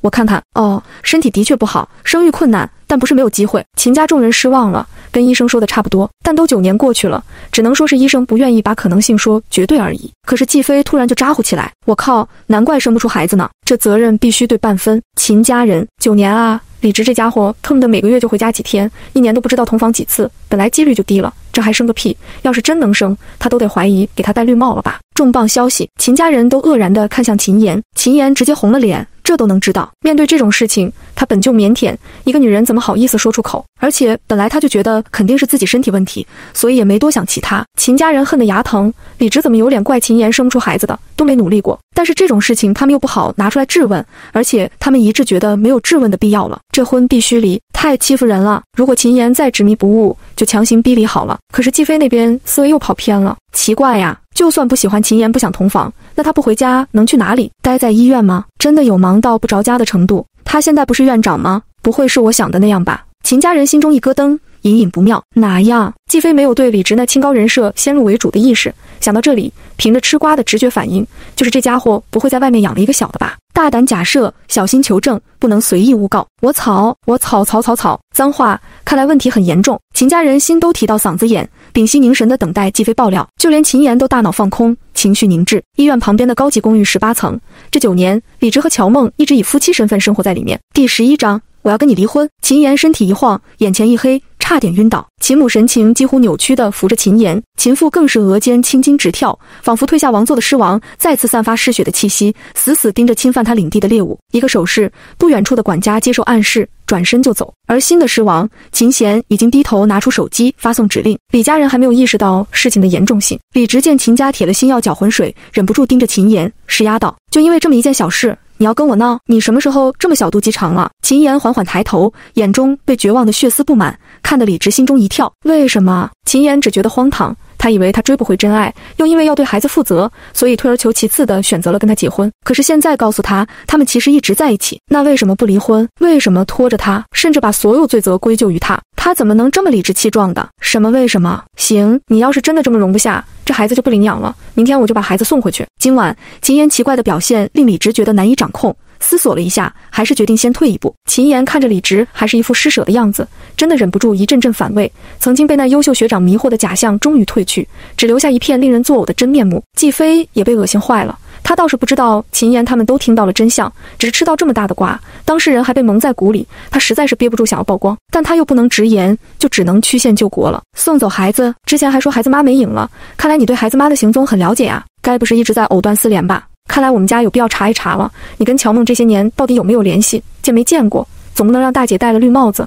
还要给你们养孩子吧？李直一惊，瞳孔机不可察地颤动着，语气终于有些乱。造谣我妈说你没教养，还真是说对了。秦贤瞬间道：闭嘴2个字，声音不大，却如冰箭飞射，重伤李直的神经，让他一瞬间怔住。若不是不能曝光他们能听见继妃心声的事情，他们肯定当场揭穿这个伪君子。继妃倒是嗤笑一声，对着李直摇动食指，然后修长银白的手指突然指向那一直不作声的小男孩，看看你儿子的表情，再反驳我吧。小孩子没有大人那么会撒谎，继妃一个假设说中真相，小孩子神情就慌了。不等李直反应，秦母也赶紧助攻道：小朋友，你说说看，你之前见没见过你爸爸？好孩子可不能说谎的。李子乔终于绷不住了，拉着李直的衣袖道：爸爸，我们回去吧，妈妈她。李直呼吸一滞，一着急条件反射地拉开袖子，只是动作大了，一挥手打到了李子乔的脸。李子乔被打得从沙发上跌了下来，惊了在场所有人。白嫩的小脸蛋上十分明显的巴掌印，现场瞬间喧闹起来。继妃更是吓了一跳，赶紧起身把孩子拉到自己这边来，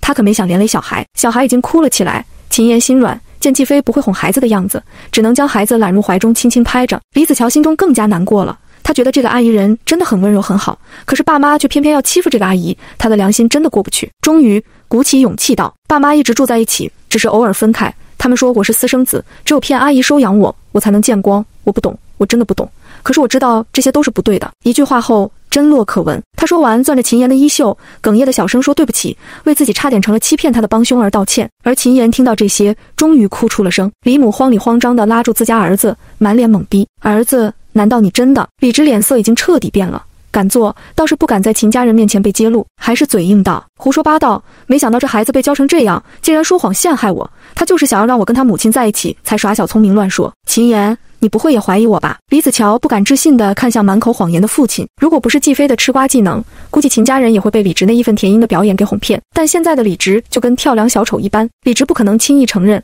现在在他看来，一切都是季飞误打误撞，随便乱猜。他对外形象一直很好，这9年一直很小心，从来没有留下任何把柄。秦家也是，如果真的知道什么，早就对付他了。而小孩子的话又有几分可信，更别说乔梦马上就要被安排出国了，就算秦家之后怀疑，想要找也找不到人。李直正疯狂地思索对策，秦岩突然站了起来，猝不及防抄起台上吃了一半的果盘，劈头盖脸地朝着李直砸去。那果盘相当重，只听砰的一声响，吓得李母和李子乔都叫了起来。李直瞬间一头血，水果、器皿碎片全部散落在他的身上，那斯文的眼镜也被砸飞。他扶着额头，愕然地看着向来温婉的女人突然发飙的样子。你疯了！李直有一种被下位者挑衅的羞怒。李直，我从来没有对不起你，是你对不起我，是你和乔梦把我当傻子，是你们没有良心。终于，秦岩声嘶力竭地吼了出来，伴随着吼声，多年被打压的委屈也冲了出来，一切仿佛都豁然开朗一般。李直真的慌了，他知道他压不住秦岩了，只能愕然道：你少冤枉我！我不等李直说完，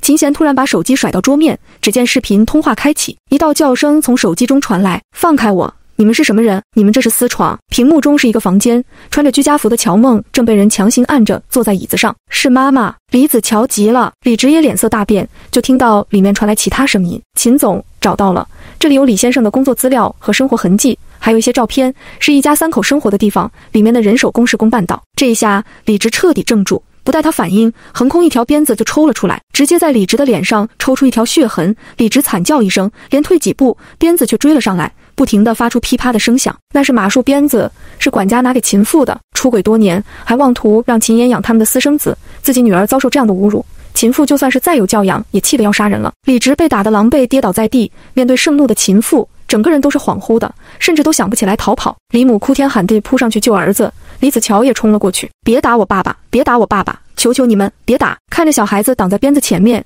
秦妇终于停了手。而此时的李直已经满身不堪的鞭痕，疼得他浑身直抽抽。离婚，李直，我要跟你离婚！秦岩的声音终于撕裂般的传来。第12章竟然是一个反转卦，收集李直所有出轨证明。秦贤直接对着手机另一端下令，此话一出，基本是打算要诉诸法律了，那结局只会是李直净身出户，多年辛苦一招空。李直回过神来，终于绷不住，大喊道：你们不能这么做！秦岩，当初引发一切是你，现在又凭什么怪我？我虽然跟乔梦在一起，但是我也给了你名分，你还要怎么样？如此厚颜无耻的发言，让在场的秦家人都气懵了。是我求着你给我名分的吗？秦岩现在正是恨透了，不可思议地反问道：李直异业，是你们家大势大，无形中胁迫我的。当时那个情况，如果我不娶你，我还能在医学界混吗？秦岩简直气哭了。李直，你虚伪的真让人恶心。李直傻了，秦岩还是第一次这么骂他。秦岩终于清醒了，说得对，李直就是放下碗筷就骂娘的孬种。原本差点泪失禁的秦岩听到这一句，顿时坚强地扬起下巴，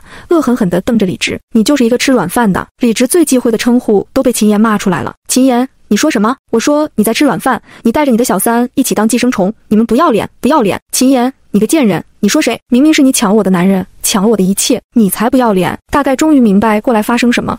视频另一头的乔梦听到动静，终于破口大骂：秦岩欠她的，她永远不会忘记自己男朋友跟秦岩睡在一起恶心的样子。他们只是吵架冲动分手，秦岩就爬上了李直的床，这一切都冲击着当年的乔梦。之后发现怀孕，忍着不甘，打算回头找李直，却听说李直被迫结婚，他想要打掉孩子，但舍不得。直到那这些年你怎么不抢回去？你男人为了权势不肯离婚，你就是一个被包养的小三，有什么资格大呼小叫？秦岩就跟开启了什么机关一般，锐利的反击一切。那还不是你们家仗势欺人，以李直前途为要挟，否则我也不会忍气吞声。就算不娶我，他也永远爱我守着我，让你这个贱人独守空房，这就是对你的报复。季飞听到这里真的忍不住吐槽了，看来这李直还真是破高手啊，这小三也被忽悠得厉害啊。秦岩嗤笑道：我是蠢，乔梦你也是蠢货。李直，当初我们全家有没有威胁你，你心里清楚。事到如今，你还要假装受害者，想在道德制高点拿捏我。明明你就是为了自己的前途选择攀上我们秦家，放弃你所谓的真爱的，别什么脏水都往我身上泼，我受不起。这一句由秦言说出来，简直就是在李直的自尊上反复践踏，仿佛被戳中了内心最隐秘可耻的想法。李直脸都不受控制的狰狞了。乔梦立马道：你少污蔑李直。秦言突然觉得很好笑，当即就道：行啊，既然你们都这么认为，我们秦家就干脆做事好了，等我们离婚后，让你们知道什么叫威胁，什么叫仗势欺人。这句恐吓从秦家大小姐口中说出，可不是开玩笑的。李直当即脱口而出：秦言，你怎么变成这样了？呵，果然啊，现在慌了。也就是说，你知道之前秦家根本没打算对付你。秦言脑子终于清醒过来，都变得灵活了。李直这下是真的无可争辩了。李母看着秦言的样子，终于知道这不是以前那个倒贴自家儿子的媳妇了，赶紧满眼含泪的想要去拉秦言的手。妍妍，妈绝对不会认他的。李直也是糊涂，你再给李直一个机会，就当妈求你了。你看看李直现在被打得多惨，已经够了。可是他被秦母护犊一般的挡开，李母只能拉着李直，逼着他道歉。承诺，你快说啊，你快道歉啊！你要看着我们李家毁掉吗？李直被李母按着，几乎跪了下来，眼神逐渐慌乱起来，似乎是天人交战之后，才终于开口道：我不离婚，妍妍，我错了，我只是不甘心、不服气而已。其实我是在意你的，李直。乔梦听到这话都疯了，事到如今，还有这个必要维持假象吗？难道秦言说的是真的？自己真的被李直骗了？你闭嘴！不等乔梦再说，李直倒是对着他吼了起来：能屈能伸，识时务道，真令人作呕。季飞忍不住骂了一句，秦贤也冷哼一声，打破幻想，出轨证据确凿，李直你没有选择权，所以也不必演戏了。李直立马着急看向秦言，却只能看到厌恶的眼神。秦言扭头不再看他的瞬间，李直就意识这个问题不可能解决了。而乔梦因为李直那一声吼，终于开始发疯。李直，你别忘记孩子！李直突然跟被电打了一般，惊骇吼道：我让你闭嘴！你肚子里面的孩子不想要了，你想死吗？孩子，乔梦怀孕了。这一下直接把秦家所有人恶心得够呛，就连李子乔似乎也是才知道，傻了一般。也许是语气过于凶悍，乔梦直接蔫了。李直表情也是变了几遍，最后认命一般，带着满身伤站了起来，一手拉住哭喊的李母，一手抓住李子乔的手臂。这事情是我对不住妍妍，我愿意离婚，你们想怎么报复我都行，只是希望别牵连其他人。这会儿倒是像换了一个人似的，果断且快速的转身，不再纠缠。跑这么快，是怕大家在揍他吗？季飞忍不住狐疑。季飞总感觉李直变脸太快了，他以为这样不要脸的东西还会死缠烂打一番呢。秦家人没多想，此刻他们就恨不得李家人尽快消失，不想跟他们再待在同一片空间。李家三人脚步不稳地离开，只有李子乔偷偷回头看了众人一眼。而在秦母怀中悲痛的秦言也不知道为何突然抬眸跟李子乔对视上，一瞬间内心好像咯噔了一下，似乎注意到了李子乔的行为，抓着他的李直突然大力拉扯了一下。李子乔被拉了一个踉跄，一抬头就对上李直凶恶的表情。李子乔瞬间吓得心脏骤缩，李直收回怨恨的目光，暗暗咬牙，背对着秦家，嘴角却勾起残忍的弧度。敢这么欺辱我，秦言、秦家，你们会后悔的。李直脸上闪过扭曲的兴奋，看着坏人即将退场，季飞忍不住吐槽道：要不是欺人太甚，也不会自食恶果，只能说天理公道。秦贤扫了季飞一眼，眼底闪过复杂之色。不过可惜了这孩子，估计回去得挨打，良心有点痛。渣男贱女怎么会生出这样的孩子，还真是歹毒出好损呢。不过也是奇怪了，为什么要让自己的孩子认敌人当妈？为了报复，还真舍得。他们到底怎么想的？秦贤听着季飞絮絮叨叨的心声，却觉得没必要多虑。还能是为什么？为了让这个孩子有资格继承到他们秦家的股份和李家的一切。如果到了一定的时候，秦言真的无法生孩子，那只能收养，不是自己亲生的。李直肯定不干，再加上乔梦又怀了一个，牺牲一个出来也合情合理。反正这孩子年龄足够大，知道自己亲妈和亲爸的关系，最终那个家也只有秦言是外人而已。这样的局面想想都令人后怕，幸好有季飞。秦贤正想着，就突然感觉身边的季飞如同离弦之箭一般，咻的一下朝着快走到大门的李家三口冲去。啊！那惨叫般的心声惊得秦家人差点没站稳。只见季飞拉住李子乔的手臂，然后冲着李直的后背就是一脚，跟抢人一般。李子乔被反向拉得往后退，要不是正后方秦贤刚好接住，差点摔倒。而李直就惨了，他被猝不及防这么一踹，大脑还在思索之后对李子乔的安排根本反应不过来，就带着李母一起扑向地面，鼻子跟大理石地面亲密接触，惨叫声响彻整个庄园。可是没有人在乎他们，秦家人都在听着季飞内心的咆哮：系统，你丫有病啊，给我吃瓜还带反转，差点出大事啊，难道还怪我没问仔细吗？查到的明明就是李直要领养亲儿子，我肯定只能想到私生子啊，这狗男人竟然敢调换两人同时生下的孩子，9年后还让秦言再收养，多疯癫才能干出这么恶心人的事儿啊！我是真没想到李子乔其实压根就是秦言的亲儿子啊。第13章，他没毛病吧？一连串的咆哮如同狂风暴雨一般席卷了整个大厅的秦家人。太过震惊的信息让所有人都大脑空白，目光直愣愣地射向那9岁男孩，所有人的脑子都同时轰隆隆地响着，怎么可能？这怎么可能？秦妍大脑几乎都停止运转，她不敢想她的孩子其实没有死，一直被李直养在乔梦身边，那是她的孩子。李子乔没注意其他人看她的眼神，惊骇于爸爸和奶奶的惨状，着急忙慌地想要去他们身边，可是却一瞬间被秦贤抓住了手臂。秦贤最先回过神，低头凝视那张稚嫩的脸。季飞说这是他的亲外甥，当年秦妍突然早产，他们全家赶过去的时候就只看到了死因，那是他们家扶持李直创建的私人医院，一切都有可操作空间。秦贤的眉头紧锁，表情深沉的可怕。季飞粗鲁地踹完人，站稳身体，正心绪紊乱，就见被他踹翻的李直扶着满脸血，已经疼得顾不上任何形象，发疯暴怒吼道：“你！”但是突然看见季飞身后被秦贤抓住的李子乔，以及秦贤转头过来，用几乎看死人的眼神看着他，李直感觉浑身的血液都逆流了。季飞硬着头皮找借口道：“我之前就感觉不对劲，李子乔跟秦家人长得也太像了，刚刚又在视频中看到了你养的小三，他们母子竟然一点都不像。”李直慌得都结巴了：“你胡说八道什么？又是他胡乱揣测。”季飞也知道自己这样说太不知所云了，很可能会引得秦家人不快，毕竟这种事情可不能拿来胡咧咧，特别是对曾经失去孩子，而且可能永远无法拥有自己孩子的女人来说，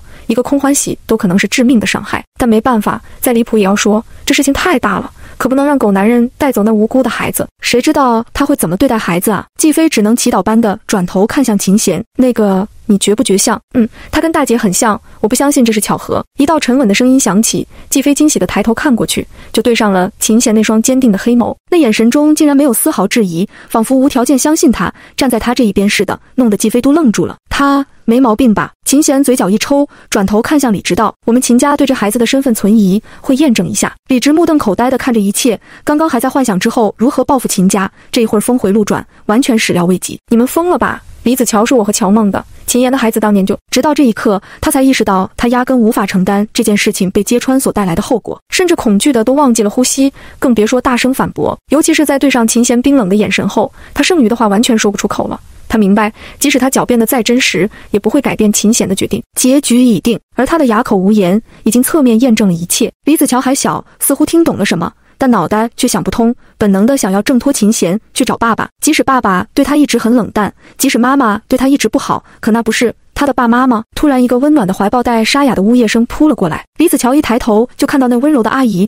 抓住他的双肩，满脸的震惊，那双美丽的眼眸含满泪水，却拼命瞪大，想要看清他。李子乔被感染一般，一瞬间难过的心都疼了起来。阿姨，秦妍看着李子乔，仿佛有什么呼之欲出，颤抖着手轻轻抚摸着李子乔的脸颊，那种血脉相连的直觉让他痛苦的一句话都说不出来，只能发出无意识的那是9年的生死离别，最后直接当场晕厥，被小孩手忙脚乱地撑着。秦母也扑了过来，抱着李子乔一顿看，像我的大外孙，是我的大外孙。外甥相救，一个提醒。秦母终于不再往面善上找借口，这孩子跟小时候的秦贤和秦朝明明就有7、8分像。而秦父气得浑身颤抖，走到了李直面前，默然拖着人往外走。管家则是按住了猛然的李母。半小时后，秦贤淡定地叫来了救护车，披着夜色，秦家全家出动，去了秦家投资的另一个医院。乔梦也被强行押了过来。直到这一会儿，乔梦才看见多处骨折、昏迷不醒的李直，以及被秦家全家护着的李子乔。亲子鉴定很快出来，拿着鉴定报告，秦妍死死抱着李子乔，哭得仿佛会把一辈子的眼泪都流干。李子乔呆呆地看向狼狈的乔梦，张了张嘴，一声妈终究是没喊出来，只能哑然道：“为什么？”而乔梦已经破罐破摔，愤恨地骂道：“这是你们母子欠我们母子的，你这个小野种，当初就该弄死你，让你给我儿子偿命。那不是他的母亲，是把他从亲生母亲身边夺走9年的恶魔。”李子乔终于崩溃大哭，如沐之情也被彻底击碎。这一出人生惨剧让季飞吃瓜的心情都没有，只能看看乔梦的情况。一般季飞想要吃瓜，必须要知道人名和长相，如果本来就认识乔梦，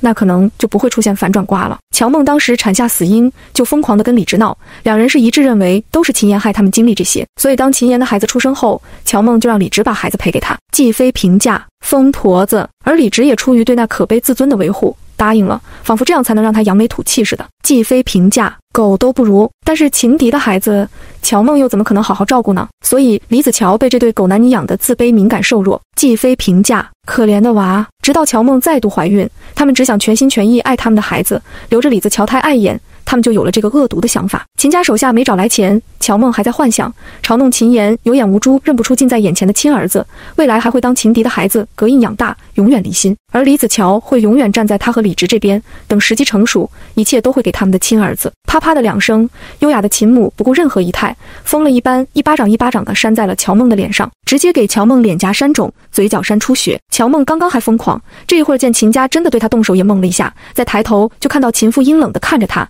即使一句话不说，但是散发的气势已经足够吓人。我怀孕了，你们不能伤害我。乔梦终于怂了。秦贤则是上前冷声道，我们不会动你的孩子，但是你们会为你们所做的一切付出代价。若不是秦家奉公守法，那指不定现在这些畜生就没命了。但有的时候活着更加可怕，尤其是对这些虚伪的畜生而言。第14章8块腹肌。因为太晚，一切只能之后处理。李子乔被秦父当场改名为秦熙，随着秦妍一起回秦家住。到了家之后，秦熙已经昏昏欲睡，哪怕再多的情绪，到底还是长身体的小孩，累得撑不住了。秦妍守着孩子，舍不得离开一步。秦父秦母也过来看看外孙，满脸慈爱。最后秦贤也来了。菲菲呢？秦母问道。秦贤道，回屋休息。秦家人立马聚焦过来，除了呼呼睡着的小秦熙，这到底是怎么回事啊？我们真的能听见菲菲的心声？秦父问道。秦贤就把白天公司的事情说了一下，目前只有我们几个能听见，现在是不是听不见了？秦母疑惑道，是距离问题，就跟正常人说话一样，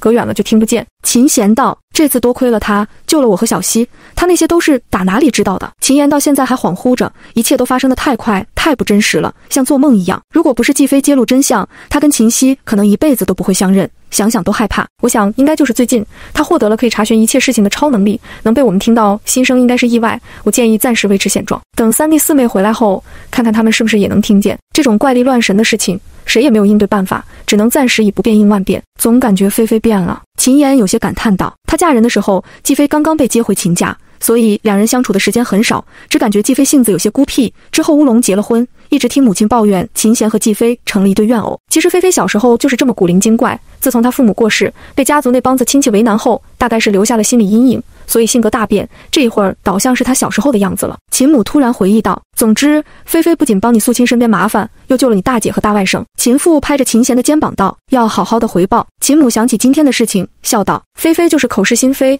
其实是个热心肠，你平时多担待一些。秦妍也担忧道，既然结婚是你答应的，就别让他过得跟我一样。他们期待的是秦贤能开窍发现季飞的好，两人的夫妻关系能改善，如果实在不行，也好聚好散，别弄得最后怨恨收场。要知道他们至今都不同房。秦贤没多想，只想起季飞小财迷的样子，我会打钱给他。秦家3人，有没有可能人家想要的是你，不是钱？钱能跟爱比吗？仿佛看出3人的眼神，秦贤道，他喜欢钱，白天的事情我给他打钱，他很高兴。3人不置可否，觉得秦贤情商够呛。结果下一秒就见秦贤突然皱眉道，算了，他不会管钱，我帮他投资好了。3人不明所以，但还是高兴的。在他们看来，秦贤是愿意为季飞费心了。其实秦贤是突然想起季飞那些狂野的想法，嘴角一抽，如果真的离婚，少不了他的。如果不离婚，他倒是也没有大度到给自己老婆本钱去找小奶狗，但是他千防万防，家贼难防。秦贤回去的时候打算先跟季飞说一下帮他投资的事情，结果还没敲门，就听到屋内传来尖叫的心声。心声和正常说话还是有些差别的，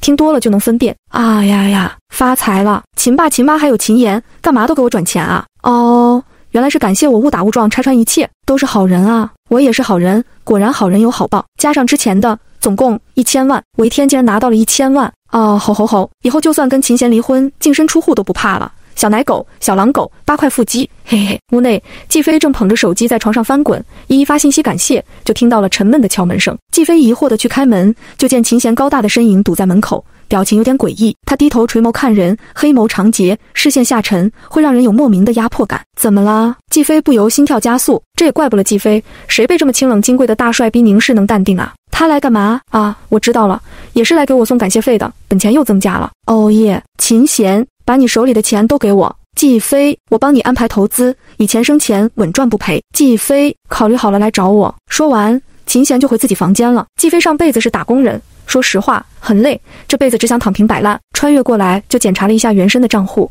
看到余额，季飞哭了，1毛钱都没有啊！原生虽然在娱乐圈工作，但属于玩票类型，因为没才艺，只有1张脸，所以拍广告比较多。这种广告多半都是看人脉关系拿下的，所以分到原生手上的钱并不多。而秦家长辈以前是给原生零花钱的，但是结婚后，原生的一切支出就靠秦贤。秦贤虽然跟原生关系僵硬，却从不限制原生消费，附属卡一直开放，所以原生从来也没在意过钱的问题。但是季飞就不一样了，刷男人的卡，他没安全感，钱还是在自己名下更安全。现在季飞身上就今天一天拿到手的各种转账，坐吃山空也不是他的性格，所以关于秦贤的建议，他还是很心动的。毕竟他一个打工人，肯定比不上年纪轻轻就能经营好一个大型集团的天才会投资啊。想清楚后，季飞就去敲了秦贤的门，敲了半天还没开门，季飞都不耐烦的心中腹诽了：什么情况？不是让我来找他吗？而此时季飞在走廊上，心声传播的比较远，弄得远处秦岩的屋内3人都听见了，纷纷好奇地凑到门口，打开一条缝隙偷看。什么情况？难道秦贤开窍了，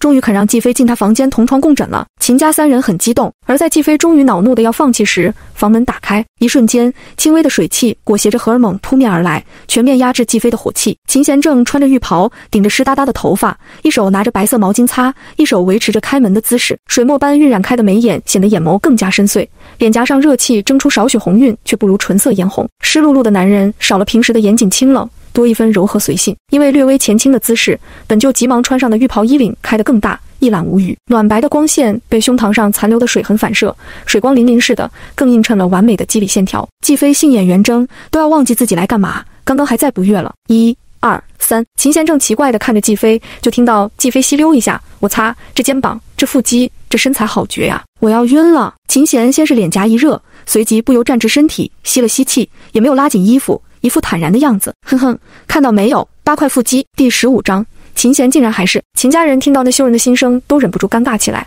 但还是十分期待接下来的发展。难道今晚就要？刚刚在洗澡，开门晚了。哦，没事 ，nice， 干得漂亮。季飞表现淡定，很用力地把目光从美色上撕开。秦贤嘴角抽搐，想好了。秦家人紧张侧耳，我这有1000万，你帮我投资。秦家人，秦贤点头，但是我要知道你怎么确定能稳赚不赔？投资都是有风险的。季飞认真道。秦贤道，赔了算我的，会完全确保你的本金不会出问题啊。季飞面对这样的馅饼有些不知所措了。秦贤直接道，感谢你又帮了家里大忙，这算是我的谢礼。季飞顿时接受良好，他也觉得帮了大忙，这没啥好谦虚的。那我待会转给你。哎，不对，还是投资900万吧。秦贤正疑惑，就听到季飞心声，留100万放在手边，以备不时之需。投资可以选择每个月分红那种吗？季飞又道，这样每个月就有固定收入了，可以安心躺平。秦贤微微蹙眉，你需要用钱，直接刷卡就行。我知道啊，但我想每个月感受收获的喜悦不行吗？季飞笑道，才怪，那卡是你名下的，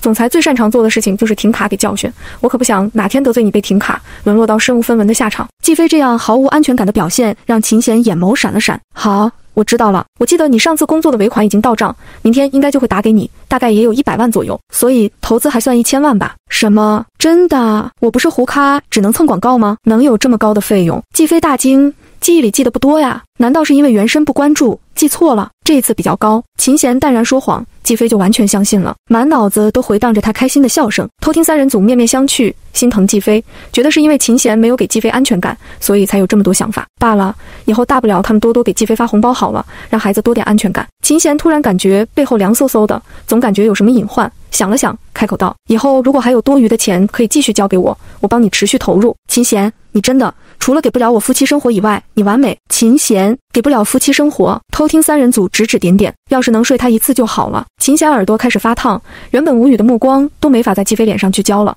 偷听3人组暗暗鼓劲，反正秦贤能听见，说不定飞飞直球能破冰呢。话说这么极品的男人，到底有没有被女人得逞过？反正我肯定没有。秦贤，你是不是又自爆了什么？偷听3人组都是一脸无奈，当初事发的时候他们也没笃定，就是被那么多人知道了，不得不让秦贤负责而已。我靠，真的吗？偷听3人组怎么啦？怎么突然这么惊讶？秦贤莫名有一种不好的预感，是怎么回事？秦贤竟然到现在还是处男，哇嘎嘎嘎嘎嘎嘎！秦贤，偷听3人组什么处男？我们儿子2弟交过女朋友，结过婚，混过名利场，回首依旧是28年份的处男。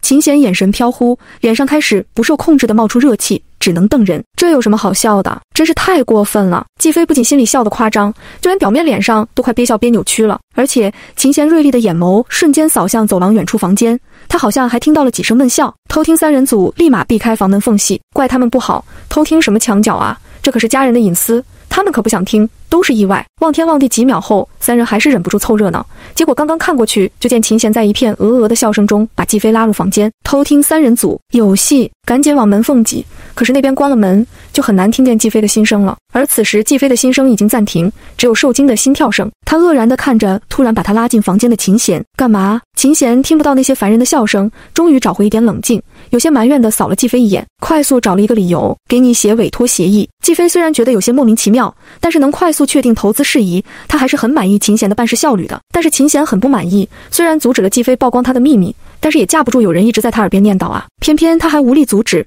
只能红着耳尖，快些弄协议。像秦贤这样的背景生活圈，到现在还是童子鸡，真的让人不敢相信。就算他在洁身自好，初恋也这么纯洁吗？该不是不行吧？没理由啊，8块腹肌呢！啪的一声，打印好的协议拍在桌上，阻止季飞继续没羞没臊的往下想。季飞盯着写好的协议，也就没注意秦贤铁青一片的脸，拿着协议开开心心回去，一觉睡到日上三竿，被尾款到账信息吵醒，果然有100万。一下楼就见到了秦母和秦言陪在秦熙身边说话，听到动静都抬头看上来。醒了，秦母和蔼地笑着。季飞有些尴尬，原神好像很少睡懒觉，昨天有点累，起晚了。秦母和秦言神色复杂，本来季飞起晚他们可以任意幻想，但是早餐的时候，当秦母小心翼翼暗示要不要给季飞准备补血的食物时，秦贤脸黑了，表示不需要，他们就知道没成，所以很可惜，季飞起晚跟秦贤一点关系都没有。看众人脸色，季飞心道，果然睡懒觉太没规矩了。秦母回过神来，笑道，想睡到什么时候都行，累了就多睡一点，你们年轻人作息本来就跟我们不同。秦言也跟着笑道，我以前在家的时候也起得很晚。一旁的秦熙一听，好奇地看着秦言，毕竟今早他醒来的时候就看到妈妈守在身边，似乎早就醒了。秦言见儿子看他，顿时有些不好意思起来，小声道，现在不会了。本就是宽慰季飞的说辞，季飞自然能感受到好意。下楼后，秦母就让阿姨给季飞准备简单吃食垫垫肚子，待会就要一起吃午饭了。今天老头子和秦贤都不回来吃，就咱们陪着小西吃。秦母笑着道，秦贤原本就不怎么回来吃午饭，更别说昨天金秘书的事情还需要后续的处理，而秦父难得出门，自然就是想要亲自动手处理李家的事情。季飞直接来到沙发边坐下，舅妈好。秦熙乖巧打招呼，眼神还是有些不安，能明显感觉到秦熙还是不适应新的家人，虽然脸上挂着笑，却难消紧张感，毕竟是阔别了9年的亲人，还需要时间适应。秦母和秦言也看出秦熙的不适，却也想不到更好的办法，只能小心翼翼关怀靠近，心中又忍不住升起对李直和乔梦的怨恨，还有对当初的各种假设悔恨。这种情况下，气氛就很容易尬住。季飞眼珠一转，查到了，秦熙喜欢玩魔方、乐高、模型，但是除了魔方，其他他只在商店里面试玩过，因为乔梦说贵，所以不给他买。其实怎么可能觉得贵，就是不想在秦熙身上多浪费1分钱罢了。秦母和秦言脸色瞬间僵住，刚刚他们问秦熙，秦熙只回答喜欢魔方，估计是习惯性的乖巧，不去说那些贵的东西，这让两人更加心疼了。不等季飞这边找理由说出来，秦母和秦言就配合默契的以秦贤和3弟秦朝为话头，引出了秦家孩子都喜欢乐高和模型，家里库房放一堆呢。小西会玩吗？要不要？我要。我喜欢。秦熙立马回应起来，不仅是因为他真的喜欢，更多的是那一份跟秦家人像的理由，让他在这里更加有底气。当然，秦母和秦言说的都是真的，库房的确很多，但是他们恨不得10倍弥补丢失的那9年亲情，所以不仅库房里面的人清晰挑选，还特意让人连续送来好多新品。晚上秦父和秦贤回来，就被管家笑呵呵地领到1楼的空房间，那里面放了一组占地面积巨大乐高积木，3个女人和1个男孩席地而坐，正一起玩得不亦乐乎。那场面让累了一天的父子俩心中升起一股暖意。晚饭后，秦父和秦贤也加入了游戏。1周后，许多事情尘埃落定，秦父大刀阔斧，离婚、报警、控告，统统安排上。李家的私人医院直接倒闭，李直背负巨额债务，只能宣告破产。李家人全部流落街头，倒是李母来闹过几次，但是已经不是亲家，自然连这一片物业的大门都突破不了。秦父是不会给李家任何一个人再见到秦言和秦熙的机会。李直和乔梦都要坐牢，但因为乔梦怀孕，李直倒是硬气了一次，承担了所有的罪责，让乔梦可以无罪释放。可乔梦没有感动，也不知道是因为对未来没希望了，还是觉得当初李直骗了他，李母一个没看住，乔梦直接流掉了孩子，然后消失得无影无踪。终究大难临头各自飞，得知情况的李直在监狱发疯，加重了刑期。10天时间，李家在这座城市消失。紧接着秦熙被安排转学，一切重新开始。当然在此之前，秦家安排了秦熙的认亲宴。看着参加宴会的邀请名单，季飞表示很可惜，知道名字对不上脸，要不然还能提前看看有没有瓜吃。一般这种豪门圈的瓜最多了。沙发上讨论名单的秦家人顿时注意力分散，没办法，八卦嘛，谁能忍住不听？最近在季飞身边可是吃了不少瓜，连管家大叔正在暗恋家政阿姨的瓜都被他们吃到了，每天暗戳戳的磕 CP 呢。对了，秦朝那小子能赶上吗？之前不是说在深山老林拍戏没信号？秦父问道。秦家老三秦朝，演员，正是娱乐圈如今炙手可热的顶流。秦贤开口道，三弟跟我联系了，刚出来，说一定会回来，而且有重要的事情说。此话一出，秦家人都安静了下来，表情有些微妙。季飞好奇地左右看了看，忍不住开启吃瓜系统。原来如此，秦朝想换婚约对象，好像有点印象。原本是跟楚家大女儿有婚约，但是秦朝一直喜欢的是楚家小女儿，好像那大女儿的名声很不好，小女儿倒是人见人夸。秦家人听到这些，毫不意外，这些年秦朝表现得已经够明显了。他们一家不反对孩子选择自由恋爱，就怕秦朝那急脾气弄得场面难看。既然季飞已经确定了秦朝回来真的想换婚约，那等人回来后一起商量一个合适的处理方式。众人正想着呢，就听到季飞一声叹息。爱情这事儿真没法说，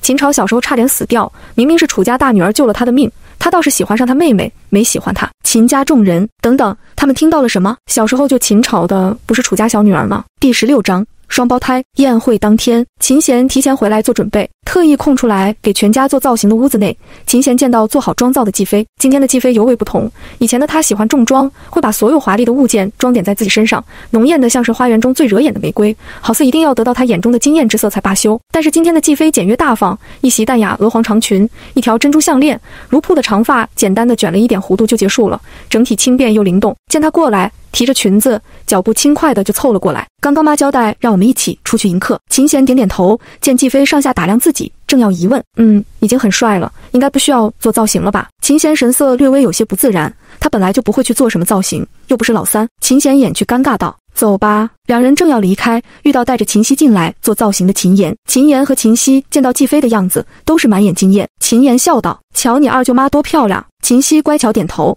漂亮。季飞被夸还真有点不好意思，避免尴尬的办法就是转移尴尬，低头看秦熙，那是我漂亮，还是你妈妈漂亮？秦熙果然脸红了，妈妈最漂亮。秦妍动容地摸摸儿子的头，大概是血缘关系。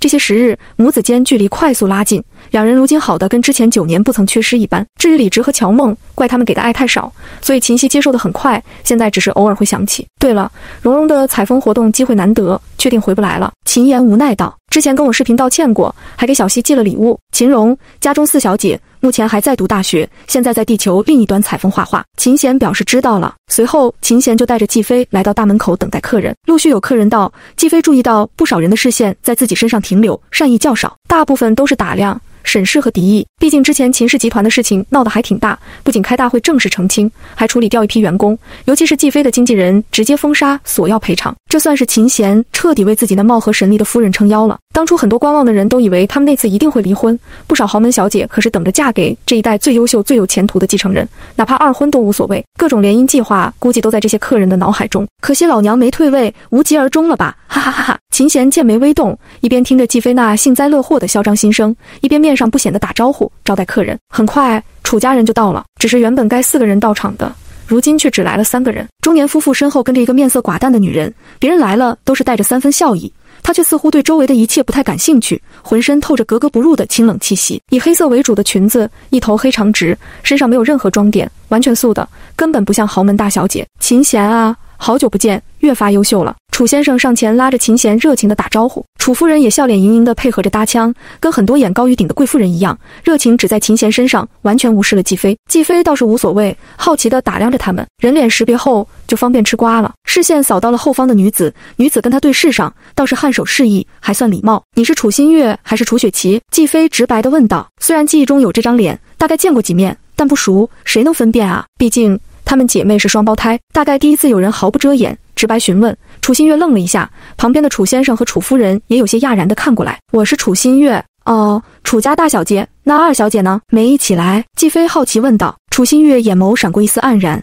语气下沉，有人带她过来。楚先生和楚夫人似乎注意到楚新月语气不对，立马不悦地扫了她一眼，随即笑了起来，仿佛炫耀一般。我家雪琪在拍戏，跟我们一起肯定来不及，所以不等他们说完，一辆跑车开了进来。客人们的车都是停在外面的，只有秦家自家的车才会开进来。随着车门打开，迈出一双大长腿，一个打扮时尚的男人走了出来，跟行走的 T 台模特一样，摘下墨镜，几乎跟秦贤有6、7分像脸，少一分金贵肃然，多了一股傲然邪气。大概是为了上镜，所以身形比起秦贤偏瘦，但也是衣服架子，只能说秦家的基因好。因为顶流的魅力，不少年轻客人叽叽喳喳围在一起八卦。哇，是秦朝，最近刚刚追了他的剧，好帅呀，我都成了他粉丝了，回头找他合影，可惜有主了。要不然，我刚刚听见了，跟着父母来的是秦朝名义上的未婚妻楚新月，那你们说他副驾驶上的事，不需要多猜，只见秦朝已经绅士地去帮副驾开门。不仅如此，他还躬身钻入车内，搀扶着一个女人出来。那女人也是一头黑长直，跟楚新月完全一模一样的脸，只是穿着一身洁白的长裙，眉目之间都是娇柔之色。谢谢朝哥哥，小心一点，我扶着你。周围进出的客人不少，上流圈内基本没啥秘密，所以大家都是一副看好戏的样子，开始窃窃私语。楚家夫妇一眼就看到小女儿似乎有些不适，立马就紧张地凑上去，那样子还真是对待心头宝的态度。宝贝怎么啦？受伤了？楚夫人心疼地问道。没有啦，我只是拍戏的时候扭了一下，其实没大碍，都是朝哥哥，太夸张了。楚雪琪害羞地解释道。哎呀，我就说拍戏别太辛苦，要是真的伤到怎么办？我扶。不等楚先生说完，就被楚夫人用手肘倒了一下。秦朝没注意，扶着人道：“先进去再说吧。”雪琪站不住，随即几人就护着楚雪琪走了过来，而楚新月就跟透明人一样留在原地，也不上前关心妹妹，也没去看自己的未婚夫跟妹妹过于亲密的举动，大概是习以为常了。姬妃八卦地看来看去，直到人来到跟前，他们似乎才看到了楚新月。楚家夫妇脸上闪过一丝不自然，秦朝皱了皱眉，就感觉被他扶着的楚雪琪像是吓到一般，试图推开他的搀扶。姐姐，你来了，你别误会，朝哥哥就是因为我受伤才会去接我，没别的意思，你别生气。一边说着，一边还缩了缩身体，似乎十分害怕楚新月似的，这让周围所有人的眼神都变了。听说过楚新月经常欺负自己妹妹，看来是真的了。瞧这下的，秦朝拉住楚雪琪手臂，不给她退让，仿佛故意在楚新月面前表现态度一般，低声警告道：“别吓她，这里是秦家，如果你敢欺负雪琪，我可不会给你面子。”楚新月甚至看都没有看秦朝，只是嘴角勾起一丝嘲讽的苦笑。新月，你妹妹都受伤了，你也不知道关心一下，摆着一张冷脸给谁看啊？楚夫人不满道。好了，别在客人家闹脾气了，丢脸，都进去吧。楚先生沉声道。秦朝不再管楚新月，抬头跟二哥示意了一下，就要带人进去。没看出他二哥神情透着不赞同，结果还没抬脚，就听到一道与众不同的声音。听声线应该是他不太待见的二嫂，那个坑了他二哥的继妃。我刚刚短暂性失明了吗？明明就在我眼前发生的，我咋什么都没看见啊？生气、吓人、冷脸、闹脾气，他们说的是楚新月吗？楚新月从头到尾好像没跟他们交流哪怕一个眼神吧，劈头盖脸的扣帽子啊。小朋友，你是否有很多问号？秦朝，不是，我有很多问号。这是继妃在说话，怎么没见他张嘴呀？而且他说了什么屁话呀？第17章绿茶断位。秦贤听到继妃一阵吐槽，就看见秦朝停住要走的脚步，一副见鬼的表情看过来，心中顿时明了。不等秦朝开口，秦贤就道：“阿朝，留下跟二哥一起招待客人。”秦贤语气很沉，虽然不是命令，却让人本能的被转移了注意力。我先扶雪琪进去。他行动不便，不得秦朝说完，那聒噪的声音再度出现。这家伙怕不是一个傻子吧？人家爸爸妈妈姐姐全都在，轮到他来扶着，就是男朋友也不需要如此吧？更何况现在身份还这么尴尬。秦贤明显就是在提醒他此举不合适。难道面对心上人，大脑就选择性寄存了？应该是，要不然刚刚也不会眼瞎的无脑对楚新月。秦朝被那噼里啪啦的输出骂得脑袋一阵懵，一瞬间羞怒，转眼就对着继妃怒道：“你啊！”继妃不明所以，继妃以为秦朝是跟他打招呼，就是语气听着不太好。不过根据记忆，继妃跟暴脾气的老三的确不对付。秦朝从小就十分崇拜他二哥，因为秦贤的婚事，秦朝对年纪相仿的继妃可谓是恶意满满，所以同样在娱乐圈工作，秦朝完全不想为继妃保驾护航，甚至人前人后连一声二嫂都不肯喊。只是出于教养，秦朝没有跟继妃针锋相对过。秦朝是没想到继妃竟然敢这么说他。朝哥哥，不明所以的楚雪琪见秦朝停留，从他的视角没看见秦朝瞪的是继妃，还以为他看的是继妃旁边的楚新月。楚雪琪顿时委屈地咬着下唇，推了推秦朝，道：“朝哥哥还是陪着姐姐吧，我一个人也没关系的。”楚新月其实一直很安静，但这一会儿却终于忍不住开口道：“是秦二少要秦三少留下待客，为什么扯到我？”楚雪琪瞬间被噎住，有些震惊地看着楚新月，随即眼眶就红了，仿佛多委屈似的。你这是什么态度？非要欺负你妹妹才舒服是吧？就不该带你出来。楚家夫妇好像条件反射一般被激起了火气，秦朝却愣住，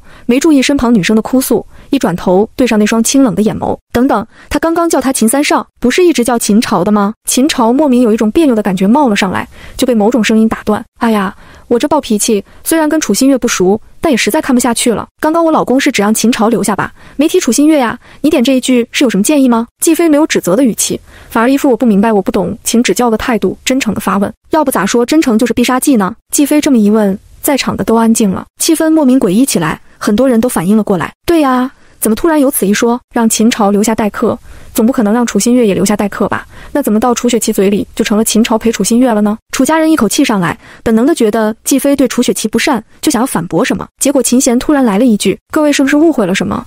我的确只提到了我三弟。”说完，扫了跃跃式的季飞一眼，刚刚那一声我老公倒是比前夫哥好听。两人莫名来的默契，直接让楚雪琪涨红了脸，一时间竟然哑口无言，只能顶着一张无辜的脸，无措地看向秦朝。秦朝也懵了，而且刚刚你姐姐只是在指正你的说法，怎么弄得好像欺负你似的？你是受什么委屈了？季飞目光从楚雪琪扫向了楚家人，让你爸爸当众训斥你姐姐，这让我们楚家也很难办啊。有什么矛盾，我们帮忙解决。向来人生顺畅、无往不利的楚雪琪，好像无形中栽了一个跟头似的，人都呆了。楚家人也目瞪口呆，怎么好端端的变成这样了？他们愕然看向秦贤，秦贤面无表情地问道：“是我们招待不周了？”楚家人神情尴尬起来，下意识想要朝着楚新月发火，但是想起刚刚的事情又发不出来，结果下一秒就见季飞笑嘻嘻地对着楚雪琪十分友好道：“还有你刚刚有一句话说的不对，什么叫让秦朝陪着楚新月？你一个人也没关系啊，这话可不能乱说。”周围人一愣，听这话意思，难道季飞是要代表秦家默认秦朝跟楚雪琪是一对，让楚雪琪别说这样自我否定的话？楚雪琪也一瞬间忘记了刚刚的冲突，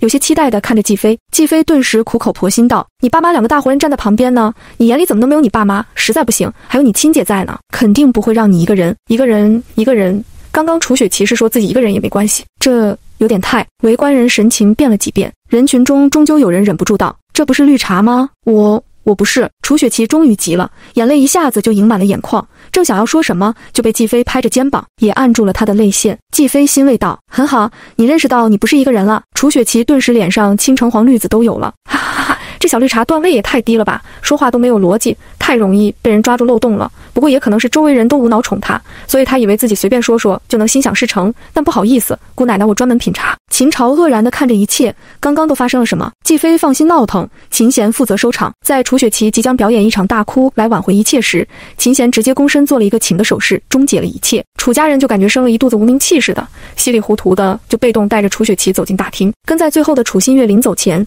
看了他们一眼，眼底透着星星点点的光，一股茫然的动容从他眼底溢出，似乎第一次遇到这样的情况，他有些不知所措。等人都走了，秦朝才反应过来，你们刚刚在干嘛？雪琪那么单纯，肯定不是故意的，不过是说错话而已，干嘛这么让他下不来台？在秦朝看来，他们互相喜欢，但因为跟楚新月的婚约在，他们就好像被人阻碍的真爱一般。楚雪琪偶尔不安，行为失误也情有可原，所以什么都没有做的楚新月就活该下不来台。季飞好奇地问道。秦朝被噎住，楚新月平时经常惹哭雪琪，一次下不来台又没什么。季飞惊讶地看着秦朝，随即看向秦贤，真是亲弟弟？秦贤听着季飞的心声，不由得有些生气。的确是亲弟弟。秦贤不满地看向秦朝，阿朝，爸妈可没有教过我们对人不对事，你可以偏心偏爱，但是就事论事的道理该懂。别看秦朝20好几，但是面对二哥的训斥，本能的心中一颤，乖乖听训，但是眼神却透着不满。我看他很难懂，果然秦家有傻白甜基因吗？绿茶3分泪，演到他流泪，他那些演技大奖莫不是秦家给他买的？怎么会看不出绿茶在演戏呢？喂！秦朝终于忍不住想要开口，完蛋了，他这么喜欢绿茶，以后要是跟绿茶结婚，那秦家岂不是天天都是戏台子？虽然不怕，但烦也要烦死，我可不想跟这样的人做妯娌，要不还是想办法让秦贤跟我早点离婚吧。秦朝话到嘴边噎住，愕然地看着他哥，这个死皮赖脸要嫁给他哥的女人怎么会想到离婚？等等，他听到的到底是什么呀？秦贤嘴角抽搐，咳了咳，打断了季飞的胡思乱想，这里交给我和阿朝，你进去吧。秦贤道。季飞立马点头，好爷。进去任人吃瓜了。看着季飞欢快的背影，秦朝颤抖着手指按了按自己的太阳穴，满眼问号地看着秦贤。秦贤也不绕弯，趁着现在没客人上门，就直接将季飞的事情透露了一下。秦朝呆立半天，才开口道：“要不要给我们全家请心理医生？不对，应该请大师来。”秦贤冷眼逼退秦朝的想法。秦朝撇撇嘴，好奇道：“所以他真的什么都知道？”秦贤，目前他想要知道的都能知道。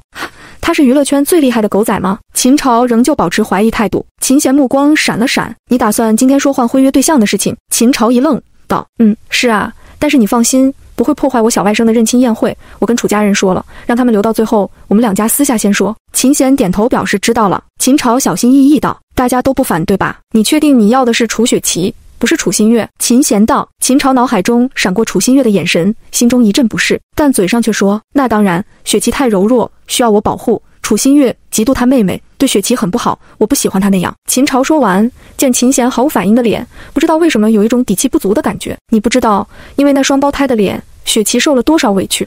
秦贤直接打断道：自己的人生自己负责，你决定了就好。秦朝噎住，有些赌气地哼了哼，一转头，隔着会客厅的落地玻璃，看到热闹的人群外，一袭黑裙的楚新月孤独地靠在角落中，垂眸看着手中的酒杯，不知道在想什么。突然，楚新月抬头看向外面，秦朝下意识赶紧收回视线，明明马上就要解除婚约了，心脏却莫名狂跳，是怎么回事？第18章，他弄错，他活该。秦朝心思有点乱，敷衍地陪着二哥招呼了一会儿客人后就溜走了。秦贤也不管他，毕竟留他下来就是为了说一下季飞的事情。另一边，楚新月看着父母在社交圈内不断的夸耀楚雪琪，完全忽略了他，早就没什么感觉了，只是总有一股让他不舒服的视线停留在他身上。他四周张望了一下，人太多，找不到是谁，他只能离开原地，去洗手间过渡一下。秦家安排给客人用的，在走廊尽头，男女分开。楚新月正要进女洗手间，身后却传来巨大的推力，直接把他暴力地推入洗手间。啊！楚新月受到惊吓，短促地叫了一声，却被人捂住了嘴巴。不一会儿，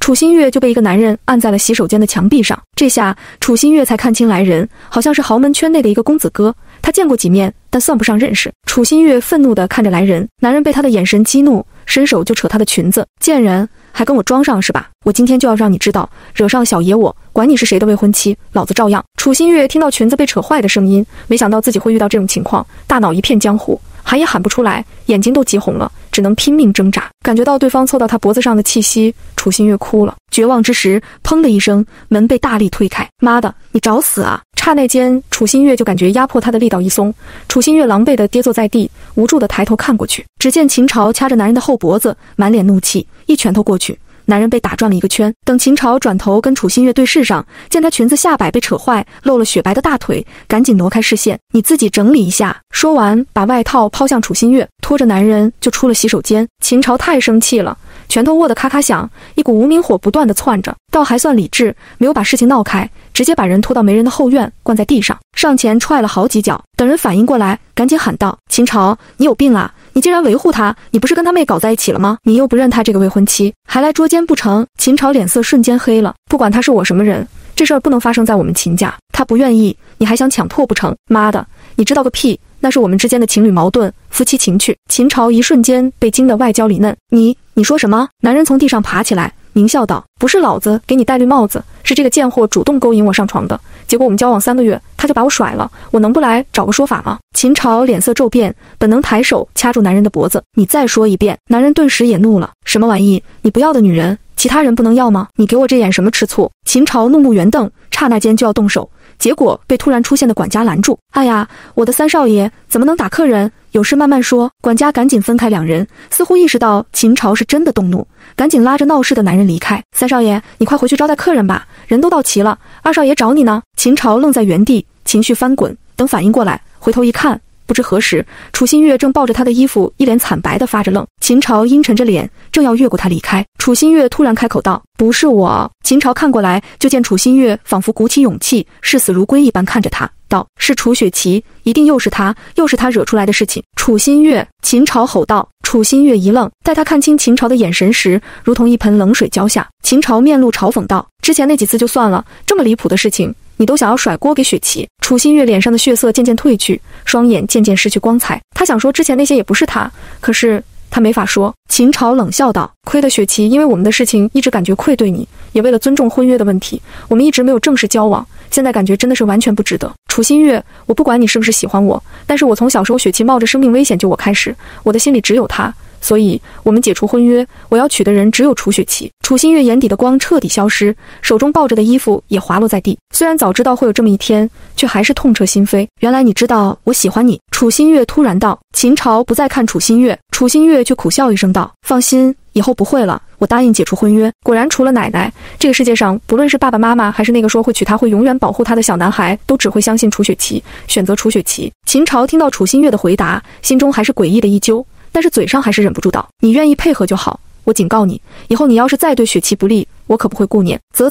这是要火葬场的节奏啊！突然的声音打断了秦朝的话。秦朝还不习惯听到季飞的心声，本能看向说话的方向。只见楚新月身后走廊上正站着季飞和秦贤，两人似乎是结伴过来找人的。不等秦朝开口，秦贤就皱眉道：发生什么了？为什么在这里呢？不是说好之后再处理这个问题吗？秦贤和季飞来得晚，只听到秦朝凶楚新月叫嚣着解除婚约，并不知道之前发生了什么。秦朝皱了皱眉，还是没有开口说出刚刚洗手间的事情到底对名声太不好。没什么，秦朝赌气道。秦贤目光扫过来，自然注意到楚新月裙子坏了，虽然不至于走光，却不雅。他低头垂眸，对着季飞小声道：带他上去换衣服。季飞也注意到了，点头过来要带楚新月走的时候，见楚新月神情麻木，季飞就忍不住刮了秦朝一眼。秦朝顿时被触怒一般，想要问他看什么，结果就听到刚刚说什么从楚雪琪救他开始就心中有他，我到底要不要想办法告诉这傻子，他认错了救命恩人啊，当初救他的是楚新月，不是楚雪琪啊。看他这个死样子，有点不想告诉他，他弄错，他活该。秦朝听到这话，短暂的大脑空白了一瞬，随即有一种被戏耍美好记忆的恼怒感，开口就要朝着季飞怒吼，一口气都吸进来了。就听到秦贤冷冷道：秦朝闭嘴！秦朝僵住，不可思议地看着秦贤。季飞不明所以，还是带着已经完全不关心其他事情的楚新月离开。等两人离开，秦朝终于忍不住怒指季飞离开的方向道：二哥，你听见？秦贤皱了皱眉，你说你要娶楚雪琪，如果小时候救你的人是楚新月而不是楚雪琪，你也是一样的决定吗？秦朝不敢置信地瞪大双眼，以为自己幻听了，但再幻听也不该听到这么离谱的话吧。二哥，季飞发疯，你也跟着疯吗？秦贤却只是静静地看着他，没说话。见秦贤的表情不似开玩笑，秦朝绷不住了。我是当事人，我还能不清楚是谁救了我吗？而且楚家夫妇和雪琪，对了，还有楚新月都知道当初是雪琪救了我，就连楚新月都没有反驳过，这还能有错？秦朝觉得简直荒谬。就是因为知道秦朝会这么说，所以秦家人在认错救命恩人这件事情上才没有立即告知秦朝。秦家人是完全相信季飞的说法，那必然是真相。但是事情太过久远，无法查证，除非当事人自己推翻一切。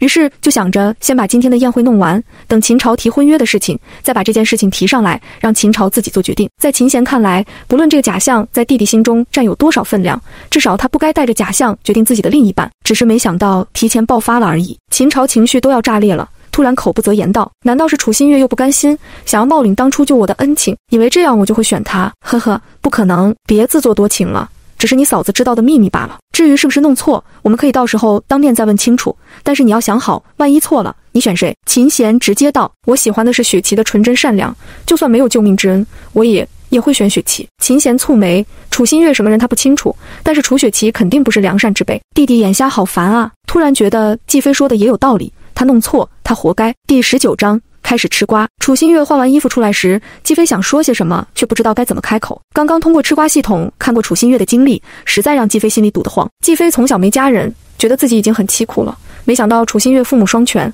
还是富贵人家，却过得比他这个孤儿还痛苦。明明是双胞胎，就因为楚雪琪出生时体虚不足，病弱缠身，所以楚家夫妇不得不带着孩子出国治病养身体。楚新月虽然也被一并带过去，但是夫妇俩精力有限，都围着常常病危的楚雪琪转悠，好几次完全遗忘了楚新月。虽然有佣人照顾，却不可避免地出现了大大小小的问题。而那时候当家做主的是楚家奶奶，楚奶奶听说了大孙女被这样忽略，当即就决定把孩子要回来，她亲自带。所以楚新月从小就离开了父母，养在了楚奶奶身边，自然就跟父母不亲近。而楚雪琪从小得到了满满的爱，甚至算是溺爱，身边也不常出现姐姐的影子，就习惯性的独占一切。等身体治好被接回来后，她无法容忍一个好像她分身的人分走属于她的东西。于是楚新月悲惨的人生开始了。似乎从那家三口回来后，楚新月在家就没有真正的笑过，没抑郁也算是她内心强大，一心沉浸研究学习。两人一起下楼，季飞忍不住道：你真的决定要跟秦朝解除婚约？根据系统提供的八卦，楚新月可是从5岁的时候眼里心里就有秦朝了。虽然季飞完全不知道那臭屁的家伙有哪里好，但是楚新月这一次却毫不犹豫地点头，他放弃了。季飞想了想道：也好，他不配，你这么优秀，脱离这些糟糕的人，能活得更幸福。楚新月一愣，惊讶地看着季飞，他没想到季飞竟然说到了他的心坎上，不仅是秦朝，爸爸妈妈妹妹他都已经彻底死心，所以打算找个机会跟家人断绝关系，再不来往，此生只求自己的人生不再被楚雪琪扰乱。谢谢，我会的。楚新月淡淡笑道。来到宴会厅，刚好轮到楚家人上前恭贺秦妍，只是那一家三口似乎忘记了还有一个女儿。楚家夫妇一左一右搀扶着楚雪琪，恭喜小西找回来，大侄女这是苦尽甘来，恭喜恭喜！妍姐姐、小西，恭喜你们！之前听朝哥哥说起这事，我都气哭了，幸好老天有眼，保佑像妍姐姐这样善良的好人。对了，雪琪还带了礼物，楚家夫妇极力帮楚雪琪露脸。但是因为谎报救命恩人的事情，秦家人面对他们是有些不自在的。咦，新月呢？秦母问道。楚家夫妇一愣，仿佛才意识到楚新月不在，这丫头太不懂规矩了，不知道跑哪里去了。楚夫人一脸的不耐烦，觉得楚新月给他们丢了面子，不太乐意别人提起这个不贴心的女儿。楚雪琪看着不远处的秦朝，从刚刚秦朝回来后就一直沉着脸。楚雪琪还算了解他，知道他此刻的心情很糟糕。他怀疑是不是楚新月不要脸的去纠缠了秦朝，闹出了矛盾，所以现在不敢出现。想到这里，楚雪琪不免心中得意，勾了勾嘴角，语气却担忧道：要不我去找找姐姐，姐姐肯定不开心了，我去找她回来。那一副乖巧的样子，趁得不在场的楚新月多么无理取闹一般。我们家雪琪就是好，你别管你姐姐，动不动就耍性子闹脾气，你脚伤还没好，别乱动。楚先生疼爱地摸摸楚雪琪的头道，结果下一秒就听到一道声音响起：哎呀，我不过是带你去换了一下衣服，怎么就……季飞欲言又止的声音让众人纷纷看过来，只见身为主人家的季飞正陪在楚新月的身边，而楚新月那一身低调的黑裙已经换成了像天空一般湛蓝的小礼服，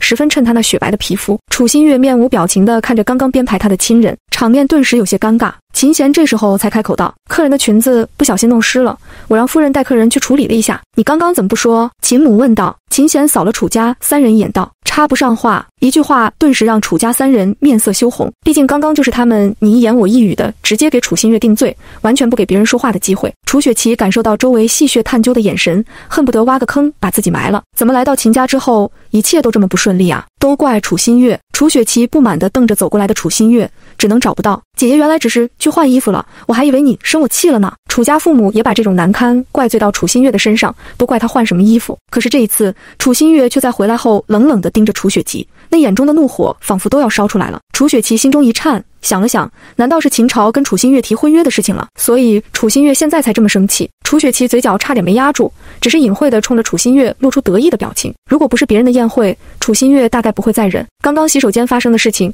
楚新月敢肯定跟楚雪琪有关，他不知道何时又被迫顶了楚雪琪的锅。楚新月压住火气，坐下后一声不吭。楚家人也无视他，继续社交。而之前一直走神的秦朝看到楚新月时才回过神来，秦朝脸色不断的变化，大脑更是一片混乱。不可能的，小时候救我的人明明就是……喂，楚先生和楚夫人叫什么名字？秦朝转头就见季飞正小声问秦贤，而在秦贤回答后，他们全家除了秦熙竟然都坐直身体，虽然表面还在跟人寒暄，但眼神里面却是藏不住的八卦火热，身体还下意识地往季飞这个方向倾斜了。这是在做什么？原来如此，我就说怎么会弄错救命恩人，原来是那一家三口合伙骗人。秦家人也揣测是这样，但是不合理呀，怎么楚新月不知道呢？秦朝脸色变了又变，偷偷地怒瞪季飞，他倒要看看季飞怎么造谣。第20章抢恩情换对象。这么算起来，这算是楚雪琪第一次抢走属于楚新月的东西。秦朝脸色微变，目光偷偷扫过楚新月。秦朝和楚新月在国内是同学，那次出事的夏令营去的国家正好是楚雪琪治病所在的国家。秦朝那时虽然还是10来岁的小孩，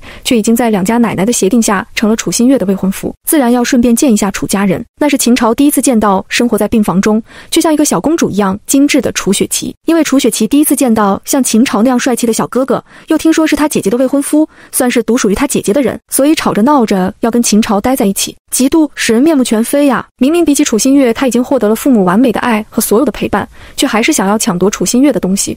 因为楚雪琪觉得，如果没有楚新月，那些本该就是他的。秦朝听得呼吸一顿，不是，雪琪才不是那样的人，她不是。那时候，楚雪琪的确在病房哭闹，她当时只是觉得生病的小女孩很可怜，希望有人陪她玩而已，而且对着那张跟楚新月一样的脸，秦朝就很同情。可是刚刚季飞这么一说，楚雪琪拥有父母完美的爱和所有的陪伴，那时候楚新月有什么？有他这个未婚夫。想到这里，秦朝就好像被人敲了一闷棍似的，脑袋嗡嗡的。原本该是秦朝和楚新月参加的活动，因为住院的楚雪琪闹得厉害，想要自己去跟秦朝玩，还不准姐姐去。本来那活动就不可能临时参加，所以最后楚家父母让楚新月放弃参加，由同一张脸的楚雪琪顶替他去，并请秦朝照顾。秦朝脸色不太好，当时他觉得没什么大不了，没顾楚新月的想法，当场就答应了楚家父母照顾楚雪琪的请求。他理所应当地认为楚新月肯定会让妹妹的，也应该让。那时候楚新月是什么表情，他都不记得了。而秦家人听说的就是姐姐主动给生病的妹妹去玩的机会，他们曾经还感叹姊妹情深，没想到是父母强行要求妹妹排挤姐姐的结果。那这么说，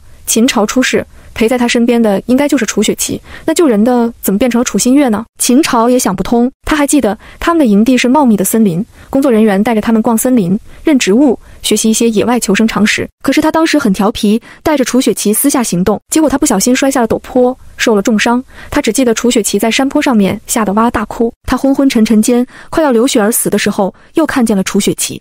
楚雪琪哭着找到了他，硬生生将他背出了山坳，才遇到了救援人员。明明就是楚雪琪救了他的命，估计楚家父母也挺无语的。秦朝根本不会照顾人，带着楚新月那样身体好的还好说，上蹿下跳都没关系。楚雪琪就算了吧。秦朝出事后，楚雪琪哭着跑回去，就因为身体虚弱晕倒，被等在外面的楚家父母着急忙慌地送去了医院，根本不知道秦朝出事。秦朝瞳孔一缩，楚家夫妇本来是带着楚新月一起等在营地外，结果接到小女儿就忘记了大女儿还没上车，直接就走了。楚新月被落在了营地外。秦朝也是运气好，要说这世界上除了秦家人，大概只有楚新月满心满眼的记着他了。他见自己妹妹都出来了，秦朝不可能不出来，于是进去找。那时候活动还没结束，没人知道秦朝出事。若不是楚新月重新进去，那等众人发现不对时，秦朝怕是早就失血休克。秦朝心口好像中了一箭，就连偷听的秦家人都心中后怕，目光纷纷感激地偷瞄不远处的楚新月，弄得跟他们寒暄的客人们都开始揣测，难道三少的婚事真的要变？季飞吃瓜吃得飞起，津津有味地继续看着。救援人员得知秦朝失踪，立马行动。本来楚新月不该参加的，但是他偷偷跟着，也是因为他认出了属于秦朝的遗落物件，才在山坳中发现了昏迷的秦朝，将人背了出来。而又惊又吓、劳累过度的楚新月当场发起高烧，被一起送去了医院。这下所有秦家人都满脑子问号了，所以为什么变成了楚雪琪？一个小女孩经历了这么多，退烧后就忘记了这段经历，而秦朝以为自己见到的就是楚雪琪，醒来后第一个问楚雪琪。楚家人灵机一动，谎言就开始了。最后楚新月都以为是妹妹救了人，才会累得又病重了，她发烧只是吓到了。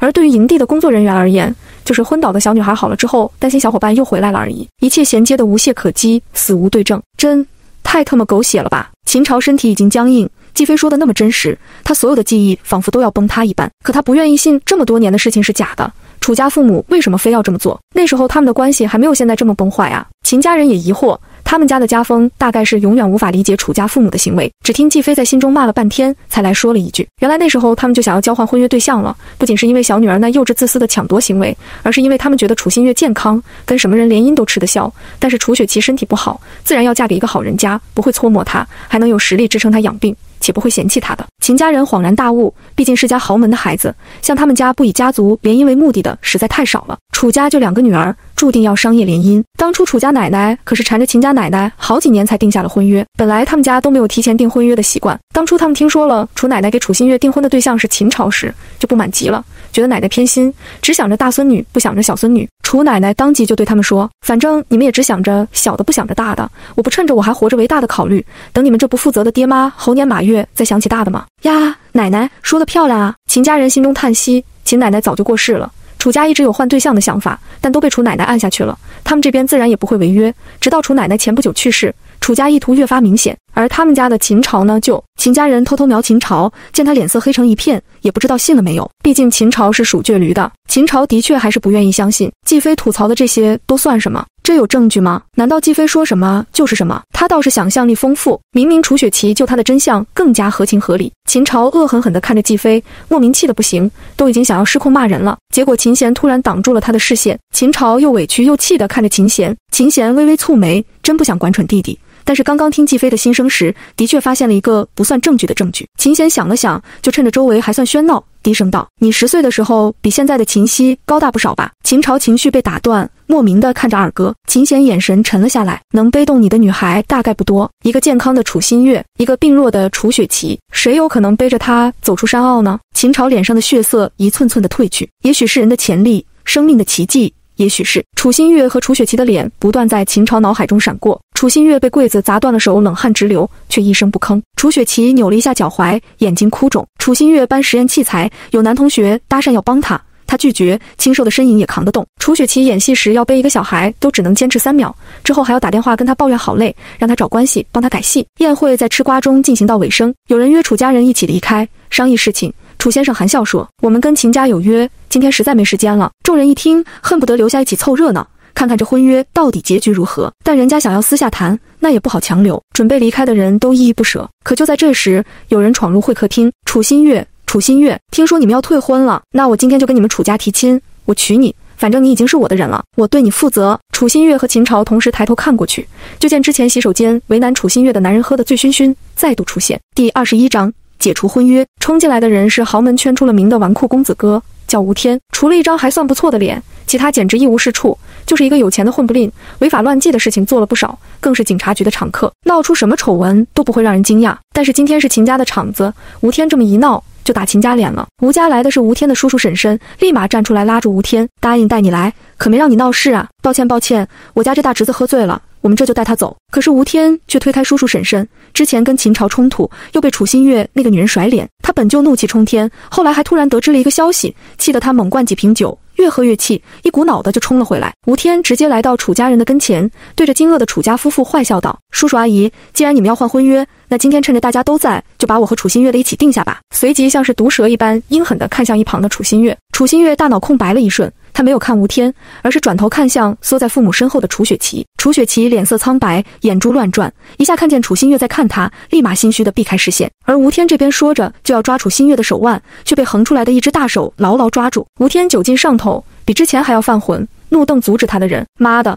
秦朝，我这是再捡你不要的，我都不嫌弃，你该感激我，你他妈有病！说着，秦朝就要动手揍人。本来他就憋了一肚子乱七八糟的情绪，混乱的如同困兽一般，这小子还跑出来找打，所以一拳头下去毫不犹豫，直接把吴天打翻在地。秦朝还想再打，却被楚新月拉住了手腕。秦朝怒火中烧的回头，只见楚新月表情冷漠，似乎不想他多管闲事，而他的脸上已经爬满冰霜，此刻正看着吴天愣愣出神。秦朝瞬间感觉一口血闷在了胸口，虽然对吴天的行为很生气，但吴家人也不能任由别人打自家孩子。你这是做什么？吴天喝醉了，你怎么能动手打人？你们秦家就是这么待客的？吴婶婶怒道。我们秦家好好待客，你们却在我们家闹事，你们吴家就是这么当客人的。秦妈也不甘示弱地站出来道，而且还出言侮辱。吴婶婶脸色涨红道，秦夫人这么说就没意思了，明人不说暗话，你们不是要跟楚新月解除婚约吗？那这里的事情就是我侄子和楚新月之间的事情，是你们家老三跳出来插手，而且我侄子也只是提亲而已，又没有做什么。秦母冷笑道，那你侄子未免也太心急了。吴婶婶噎住了，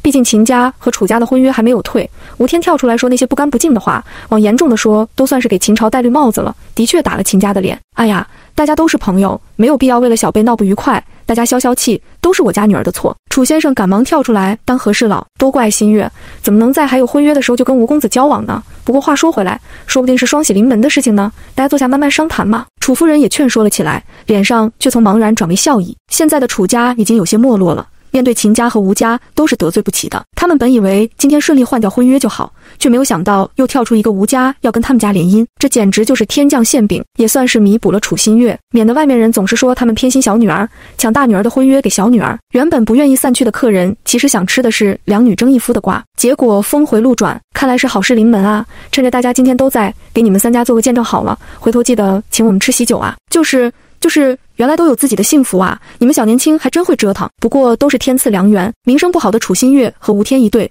名声好的秦朝和楚雪琪一对，似乎一切皆大欢喜，大家见证一下，也就是图一个乐。若是真的三家联姻成功，那未来大家的商业布局可能就要微调了。能掌握第一手信息还是有用的。秦贤置身事外地看着一切，而他身边的季飞脑子快要冒烟了。我操，吃到大瓜了！这一句直接弄得秦家人都分心了，但老三的终身大事还是要管一下的。秦家夫妇对视一眼，就顺着话说，虽然他们护短，但也不会把事情弄僵。现在场面变成这样，客人们都留下看热闹，今天这事儿最好还是当场解决，免得以讹传讹，影响不好。秦父咳了一声道，既然大家都听说了，我们也不瞒着了，婚约是当年老一辈的约定，现在年轻人讲究自由恋爱，我们秦家不会干涉孩子的决定。秦母也开口道，只希望孩子们能对自己的人生负责，不要做令自己后悔的决定。说完，秦父秦母都意味深长地看了秦朝一眼，毕竟刚刚知道了楚家人骗他们的事情，他们是极为不待见楚雪琪以及楚家夫妇，因为这件事情等于是他们一直在撒谎骗秦朝，抢占了别人的功劳。不过嘛，婚姻爱情都是个人的决定，反正该知道的秦朝都知道了，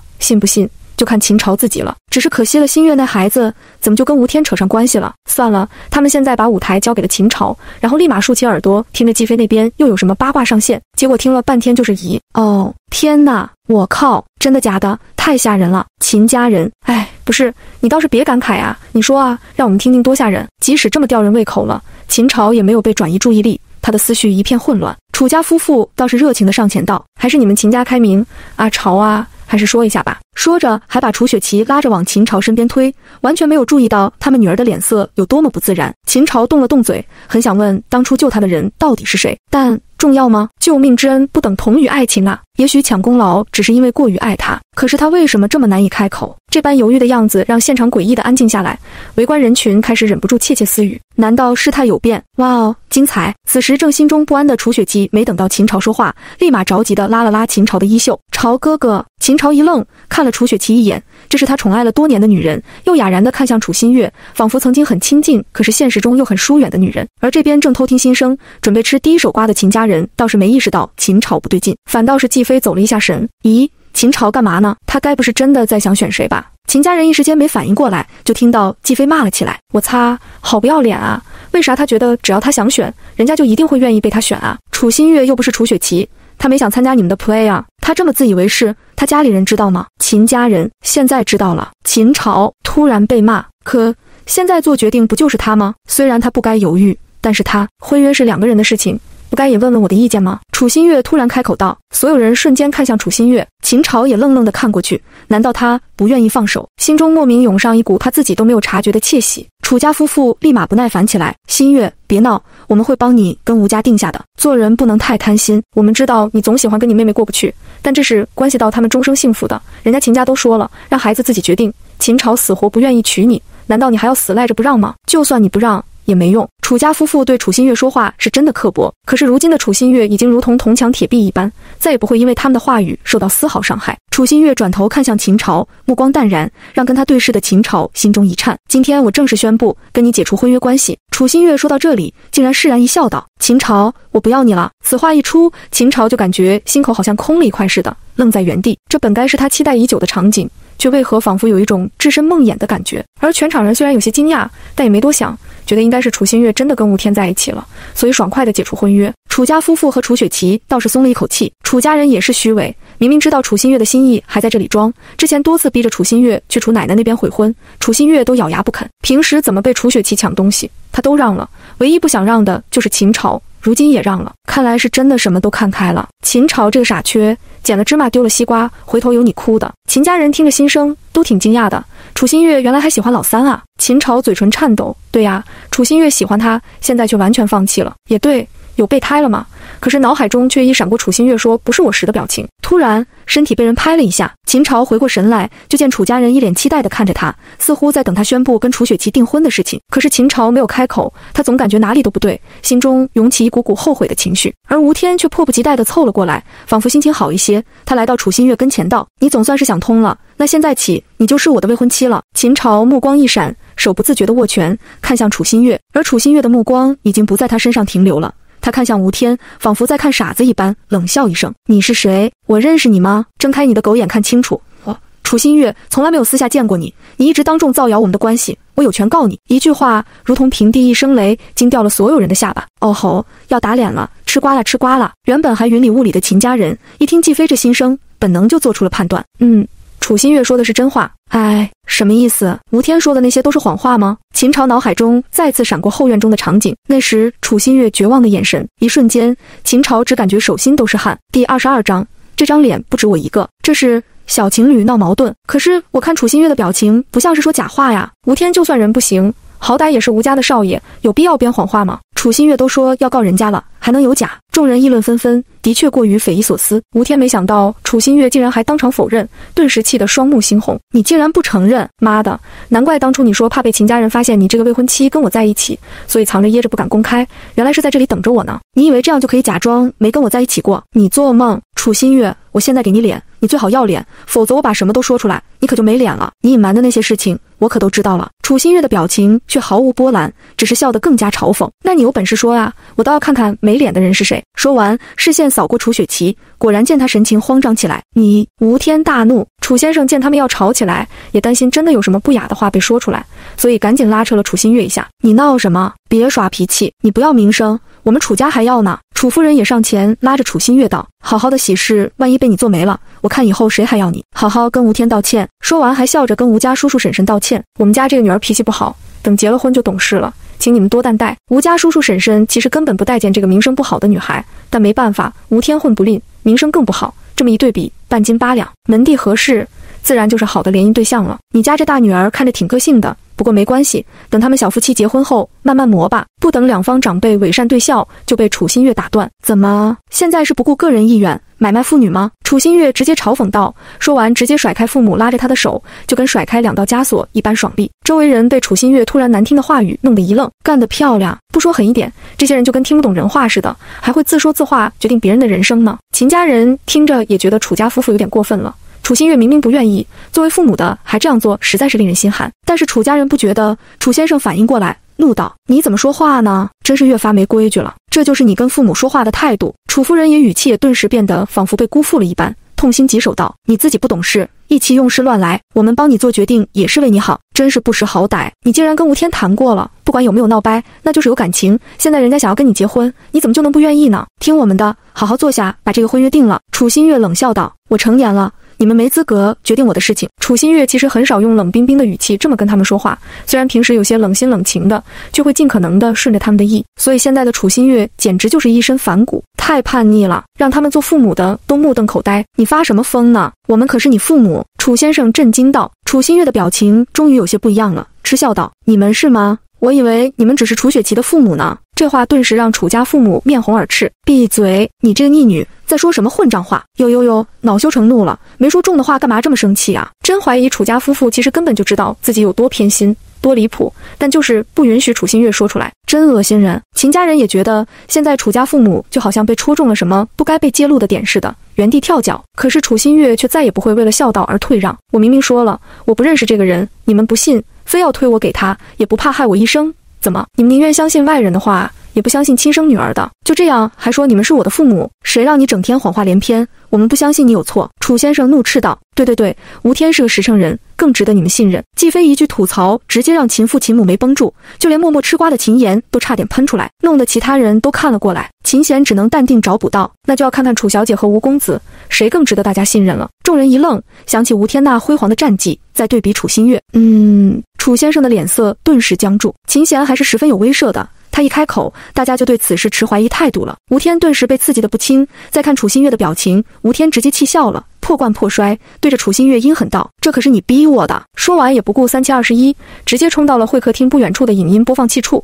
原本播放秦曦和秦妍照片的电子设备连接了手机，下一秒，一张张差点需要打马赛克的亲密照片投放在大屏幕上，大部分还是在酒店的床上，那迷离的眼神，暧昧的氛围，勾人的神情，跟狐狸精一般成熟妩媚，完全无法想象是出自现在面无表情的楚新月。最后照片停留在一张男女接吻的照片上，那一张半合着眼睛漂亮面孔，众人惊呼不已，这是铁证啊！看来吴天和楚新月真的谈过。哼，老子都快要把你睡烂了，你还不承认？吴天狰狞着表情，可是楚新月却笑了，笑得不行。秦朝脸色铁青地盯着照片，一股怒火直冲大脑，因为他竟然第一时间认定能做出这种表情的不可能是楚新月，可不是楚新月又会是谁呢？那一秒，秦朝竟然不敢往下想，结果季飞那心声还雪上加霜的不断涌来，按死了他所有的反驳。没想到啊，楚雪琪私下玩的真花，之前我还质疑他的演技，是我冒昧了，看他平时能把小白花演得这么好，一点爱玩的痕迹都没有，妥妥的影后啊！楚雪琪也是牛逼，就因为秦朝闭关拍摄，他就不甘寂寞找人玩，原本以为找个同样玩的花的，短暂的享受一段时间就能体面分开，各自保守秘密，没想到却被一个无赖缠上，估计他自己都没有想到会有今天这么一出。瞧瞧，脸都白了，不过看他父母的表情，是完全不知情啊！哎呀，不知道待会吴天会不会爆出更大的秘密，如果爆出来，还真是连证据都明晃晃了呢。季飞幸灾乐祸地继续吃瓜，秦家人听得半半拉拉的心声，抓耳挠腮，还有什么呀？只有秦朝世界崩塌，因为他之前的确闭关过3个多月，没联系楚雪琪。如果真的是雪琪，那就是在假定雪琪利用楚新月的名字在外面乱玩，让楚新月背锅，那得有多坏才能干出这种事情？这一刻，秦朝的世界观仿佛都在颠覆，他一直认为的、相信的都是假的吗？这些啊，都是假的。楚新月笑够了，缓缓说道：“假的？该不是说我这照片是合成的吧？楚新月，你还真是，照片是真的，人是假的。”楚新月目光终于定在了楚雪琪身上，道：“那张脸可不是我的专利，吴大少爷下次跟人睡的时候，最好还是分辨清楚好，别人家说是谁，你就当真的是谁。”吴天正愣当场，所有人都安静了。这话不就是在暗示那个被家人保护的好好的、不染纤尘一般的可爱小公主是照片上的女人？别说众人了，就连吴天一眼扫过去，都第一时间质疑。而楚家夫妇可疯了。第23章，我背不动了，也不想再背了。逆女，你这是在暗示什么？简直疯了！楚先生震怒，冲上前，扬手就要一巴掌，却被楚新月侧身躲过，结果因为用力过猛，楚先生差点摔出去。等踉跄的楚先生站稳时，抬手指着楚新月，气得手都颤抖了。她可是你妹妹，你怎么能自己惹了祸事就泼脏水给你妹妹？楚夫人更是不敢置信，紧紧抱着楚雪琪，好像生怕楚新月会伤害她的宝贝女儿。偏心，实在是太偏心了。那些不雅照片出现的时候，楚家夫妇只是一脸嫌弃地看着楚新月，还暗暗有点怪他不听父母话，自讨苦吃的意思。结果说是楚雪琪后，这父母的反应才是正常亲生父母的反应吧？如果不是同一张脸，真怀疑楚新月是不是他们亲生的。秦家人听着季飞的心声，也跟着摇头。楚家夫妇这差别待遇也太明显了点，简直一个当眼珠子疼，一个当榆木一样踩。怎么会有这种父母？而楚新月早就对这样的情况麻木了，只是面无表情地看着父母发癫。看楚新月的表情，果然习以为常了。看来楚家夫妇平时没少这样，这是脑子不打算用，要留给楚雪琪当传家宝了。我就呵呵了，被父母偏爱的人怎么可能会被人伤害？肯定是那个被父母忽视的人才会被伤害。秦家人偷偷跟着点头，赞同季飞的话，而秦朝则是想起以往种种，好多次看见的都是一个场景。楚新月表情冷峻地站在一旁，楚雪琪红着眼，委屈哭泣。楚家夫妇护着楚雪琪，怒斥楚新月对自己的妹妹又坏又凶，好像从未见过楚家夫妇站在楚新月这一边过。被父母偏爱的人又怎么可能会委曲求全呢？可是过去秦朝只认为是楚新月因为那点偏爱没有落在他身上，所以才会极度生恨，针对楚雪琪。秦朝有些恍惚，过去所有的记忆都变得不再真实。楚新月看着楚雪琪，冷声道：“楚雪琪，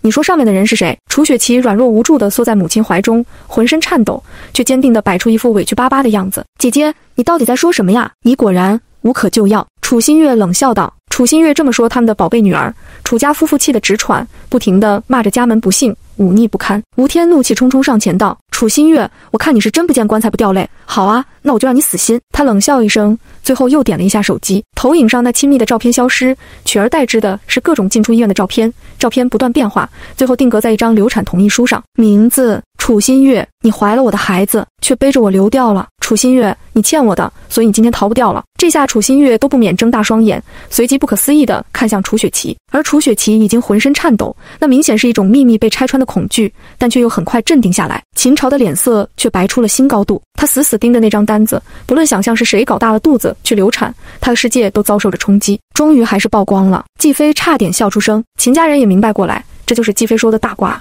而且的确算是证据，就看有些人敢不敢验证了。全场的议论纷纷也盖过了楚雪琪那一闪过的心虚。这个我好像知道，她是我大学学姐，之前是有传闻说她男女关系混乱，校园网站上还流传过她去打胎的照片。众人一听，心瞬间就偏了。那这么看来是真的了，没想到她嘴巴这么硬，这都不承认。要我说，嫁给吴天有什么不好？都差点有人家孩子了。不是说关系混乱吗？说不定不止一个呢。吴天还以为自己赢了，得意想要去抓楚新月的手臂。楚新月后退一步，转头看向那个说是他学弟的人，道：“你应该知道，如果帖子造谣，我们学校的论坛才会删掉，为什么不把这个说出来？那些帖子早就被删，发帖的人也被禁言。”年轻的少爷顿时一噎，尴尬的低头。还能为什么？他追过你，你拒绝了，男人就是这样，得不到你就想要找机会毁掉你，在那些帖子下蹦跶的最欢的就是他了，跳梁小丑而已。既非吐槽，秦家人顺势看过去，确定一下是哪家人，这样没品的人以后少往来。秦朝也本能地看过去，记住那张脸，眼神闪过狠厉。年轻的少爷顿时如芒在背。楚新月却懒得管这种人，而是依旧淡定地对吴天道：“我还是那句话，你怎么证明是我？顶着一样的脸报我的名字，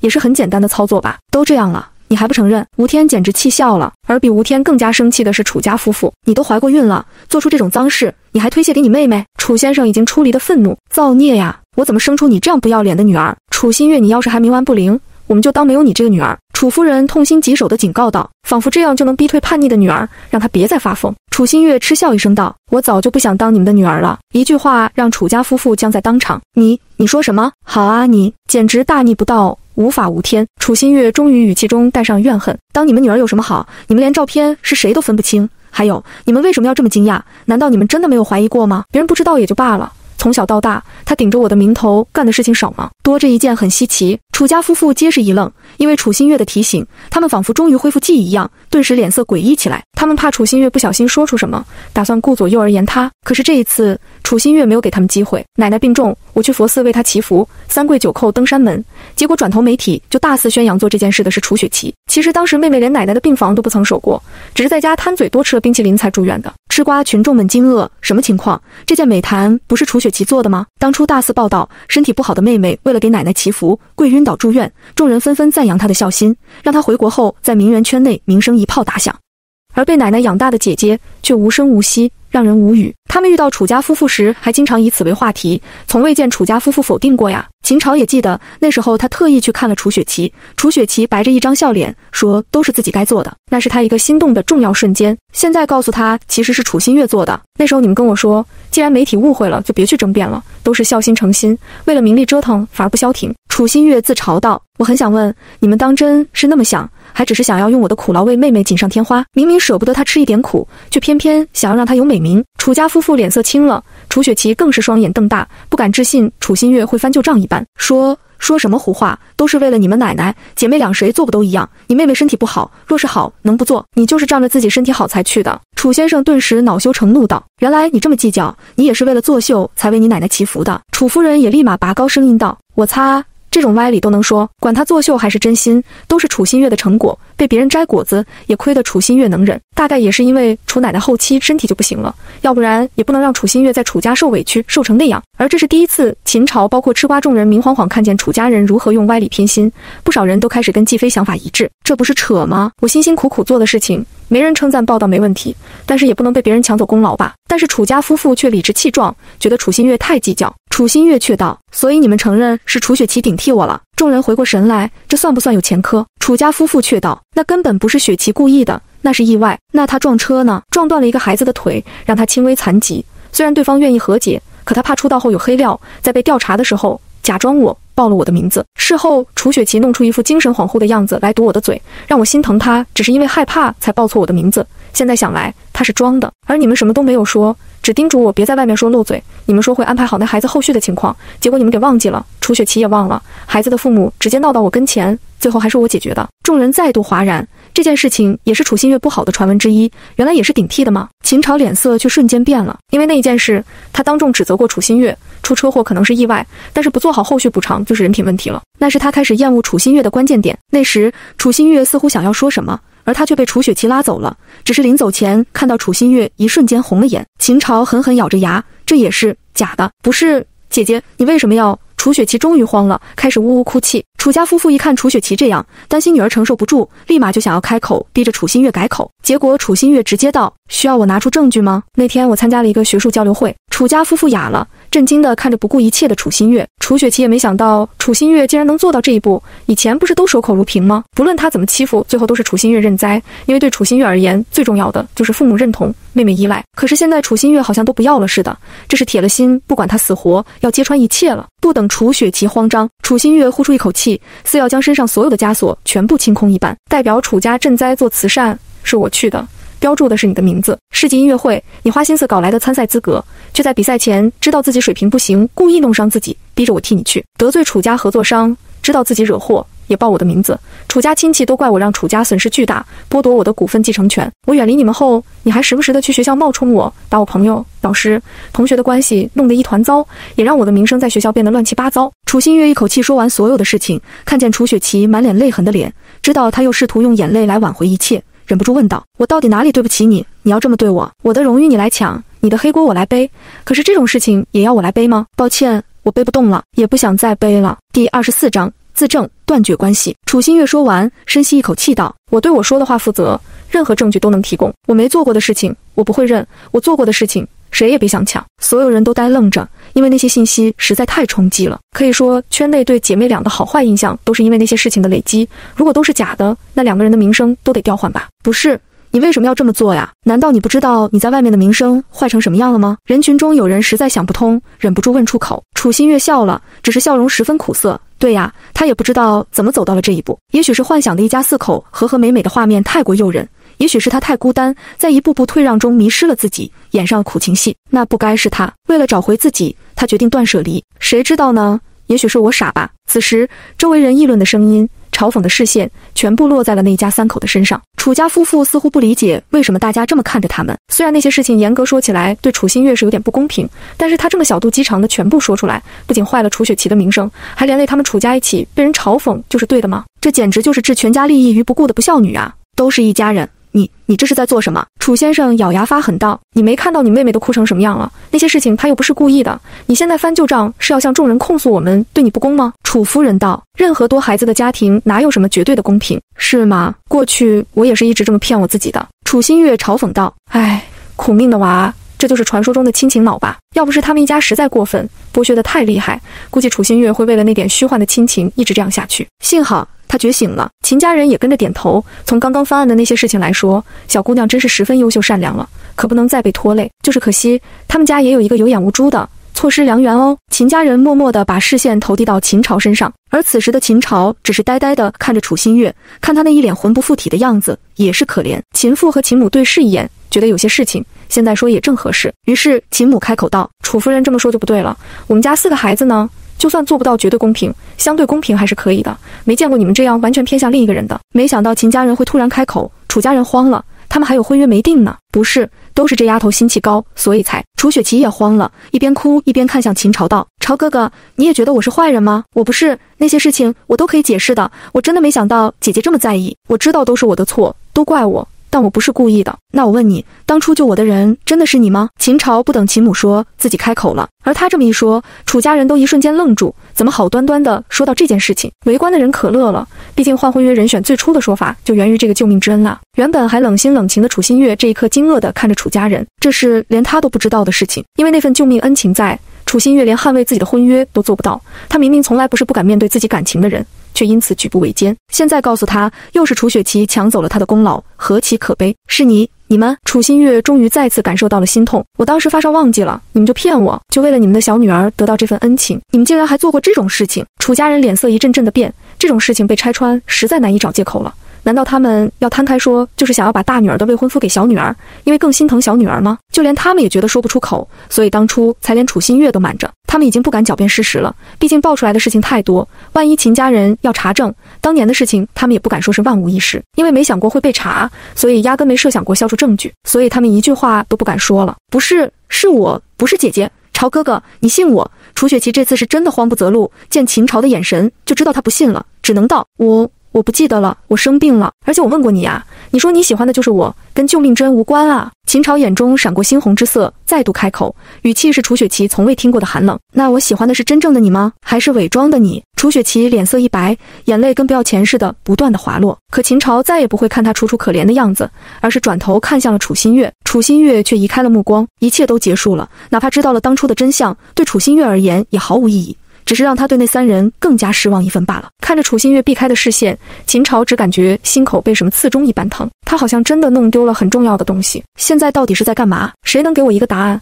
跟了我3个月的人，打掉我孩子的人到底是谁？吴天已经大脑爆炸了，怒指楚家道：你们楚家必须给我一个交代，不管是姐姐还是妹妹，我不能就这样被耍。不等楚家人回过神来，楚新月就看向吴天道：我都说了这么多，你还不能判断？吴天目光从楚新月转移到楚雪琪，突然抬手就要去抓楚雪琪。是不是你？是不是就是今年的5到7月，几乎每天晚上都跟我在一起？如果不是你那些晚上都在哪里？楚雪琪吓得立马往父母身后躲。不是我，肯定不是我，我在家，我都是乖乖在家。而楚家夫妇脸色惨白，眼神不断变动，最后2人对视了一眼，又扫了楚新月一眼，暗暗咬牙。过去的事情不提，这件事情肯定不是雪琪，那些时间他都在家，我们夫妇可以作证。楚先生突然开口道。楚夫人点头，补充道：而那段时间新月不在家，我们也不知道她去了哪里。这话一出，吴天就又狐疑地看向楚新月，众人也都糊涂了，毕竟他们无论如何也不会想到这种地步，还会有父母为了一个女儿坑害另一个女儿吧。楚新月看向父母的眼神冰冷的几乎要冻死人。为了他，你们不惜做伪证？楚新月不可思议道：什么伪证？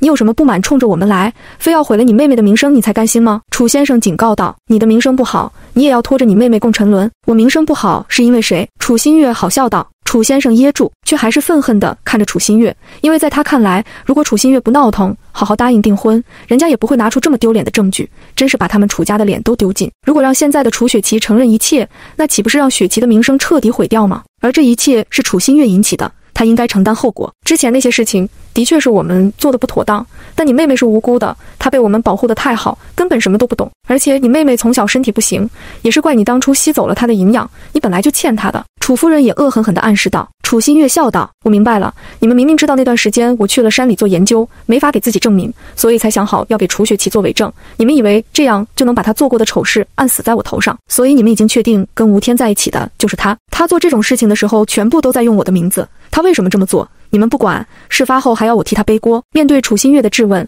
楚家夫妇眼神闪烁。以前的事情，楚新月还能找借口骗骗自己，全家粉饰太平。而这一次，父母破罐破摔，不用任何伪装，找任何借口，明确地选择了保护楚雪琪，背刺他。这一切真的太残忍。楚新月就跟孤立无援，在大雪天独行的人，而楚雪琪还被他父母好好的保护在身后，只露出怨恨的眼神和不知感恩的嘴脸。俗话说得好啊，父母无德，子女不和。难怪楚雪琪能这么理直气壮地伤害别人，都是这对奇葩父母的锅。他们还真是想什么好的，只想留给小女儿，哪怕从大女儿手中抢也没关系啊。不养在身边就没感情，所以可以随便索取，不怕伤害。觉得楚新月健康，怎么对待都无所谓吗？为什么会有楚家夫妇这种偏听偏信到没边的父母存在呀？听着季飞的疑惑，秦贤倒不觉得多惊奇。从经济学的角度而言，这就是沉没成本的问题。因为楚家夫妇在楚雪琪身上付出的心力太多，而楚新月对他们而言就跟不熟的亲戚一样，自然就亲疏有别。也许最初，他们也意识到亏欠了楚新月，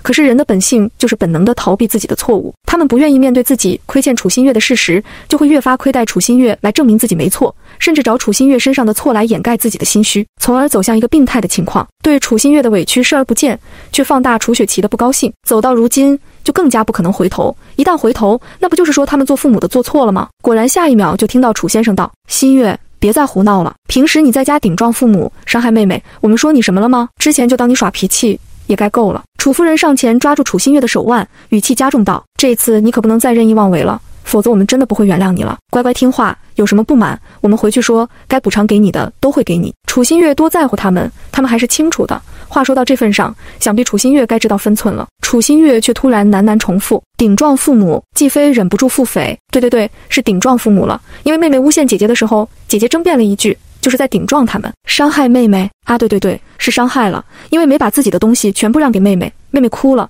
可不是伤害她幼小的心灵了吗？秦家人听得乐，秦朝却不断回想起往事，心口是扎了一件又一件，任意妄为。楚新月深深地看着楚家夫妇道：我不要你们原谅和补偿，我只要还我清白。楚家夫妇一愣，有些着急地看向楚新月，正要想办法再堵嘴，就听到楚新月对着吴天道：我愿意跟你去任何一家医院接受检查，看我到底有没有流过产。此话一出，全场都炸了。说实话，这得抗住多大的羞耻才敢做呀？毕竟是堂堂楚家大小姐，哪能这么自证啊？这日后怎么做人？圈内还有人敢娶这么尖锐的女孩吗？不过话说回来，的确是铁证，当然是铁证啦，人家还是清清白白的黄花大闺女呢。秦家人也早就想到，只要豁得出去，不论楚家人怎么狡辩，一切都是不攻自破的。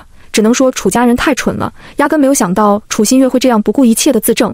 但对于一个被逼到悬崖的人，又怎么会在乎这点脸面呢？他只要自己的清白。我敢做，你敢吗？楚新月已经看向了楚雪琪，楚雪琪彻底傻了，他没想到楚新月真的会做到这一步。而吴天已经如同毒蛇一般盯着楚雪琪了，因为楚新月敢说，已经彻底证明了他的清白。你疯了，你疯了！你知道你在说什么吗？我们不许你这么糟蹋自己。楚先生急了，楚夫人都哭了。女儿，你怎么变成这样了？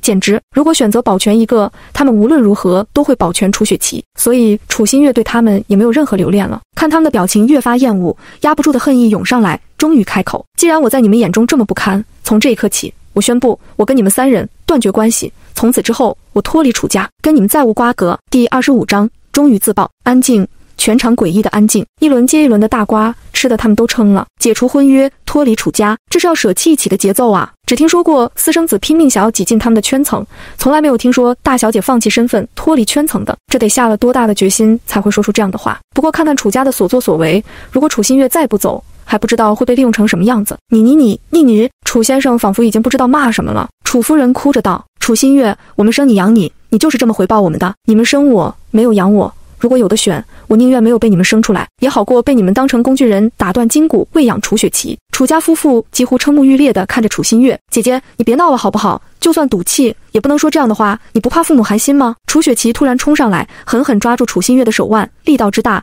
让楚新月皱起眉头。姐，你不愿意嫁给吴天就不嫁，你们分手就算了，真不用闹成这样。楚雪琪死死地盯着他，脸色惨白得如同死人，仿佛抓住救命稻草一般，抓着楚新月不松手，语气却呜咽着：之前是我不对，的确因为各种各样的原因顶替了你的身份，所以我也不怪姐姐你这次想要把这件事情推过我，因为我知道你喜欢朝哥哥，你不愿意解除婚约，所以想要报复我，但是不要紧，我没关系的，我们回家好不好？回家再说。果然能长期霸凌自己亲姐姐的人，心态都很强大，都这样了还垂死挣扎，难道他以为楚新月最后还会为了他改口不成？这楚新月平时得多哄着他们，才能让他们有这样的错觉。楚雪琪，你是听不懂人话吗？楚新月冷声开口，直接甩开楚雪琪。我已经自证了，你呢？楚雪琪的脸色几乎扭曲了起来，眼中闪过疯狂。身为楚家的女儿，怎么能做这种证明？姐姐，你想气死爸妈吗？还是想要用这种办法羞辱我？我清清白白根本不认识他，你若是再逼我，我现在就去死。说完，楚雪琪竟然出其不意地冲向了不远处的自助餐桌，拿起上面处理蟹壳的剪刀，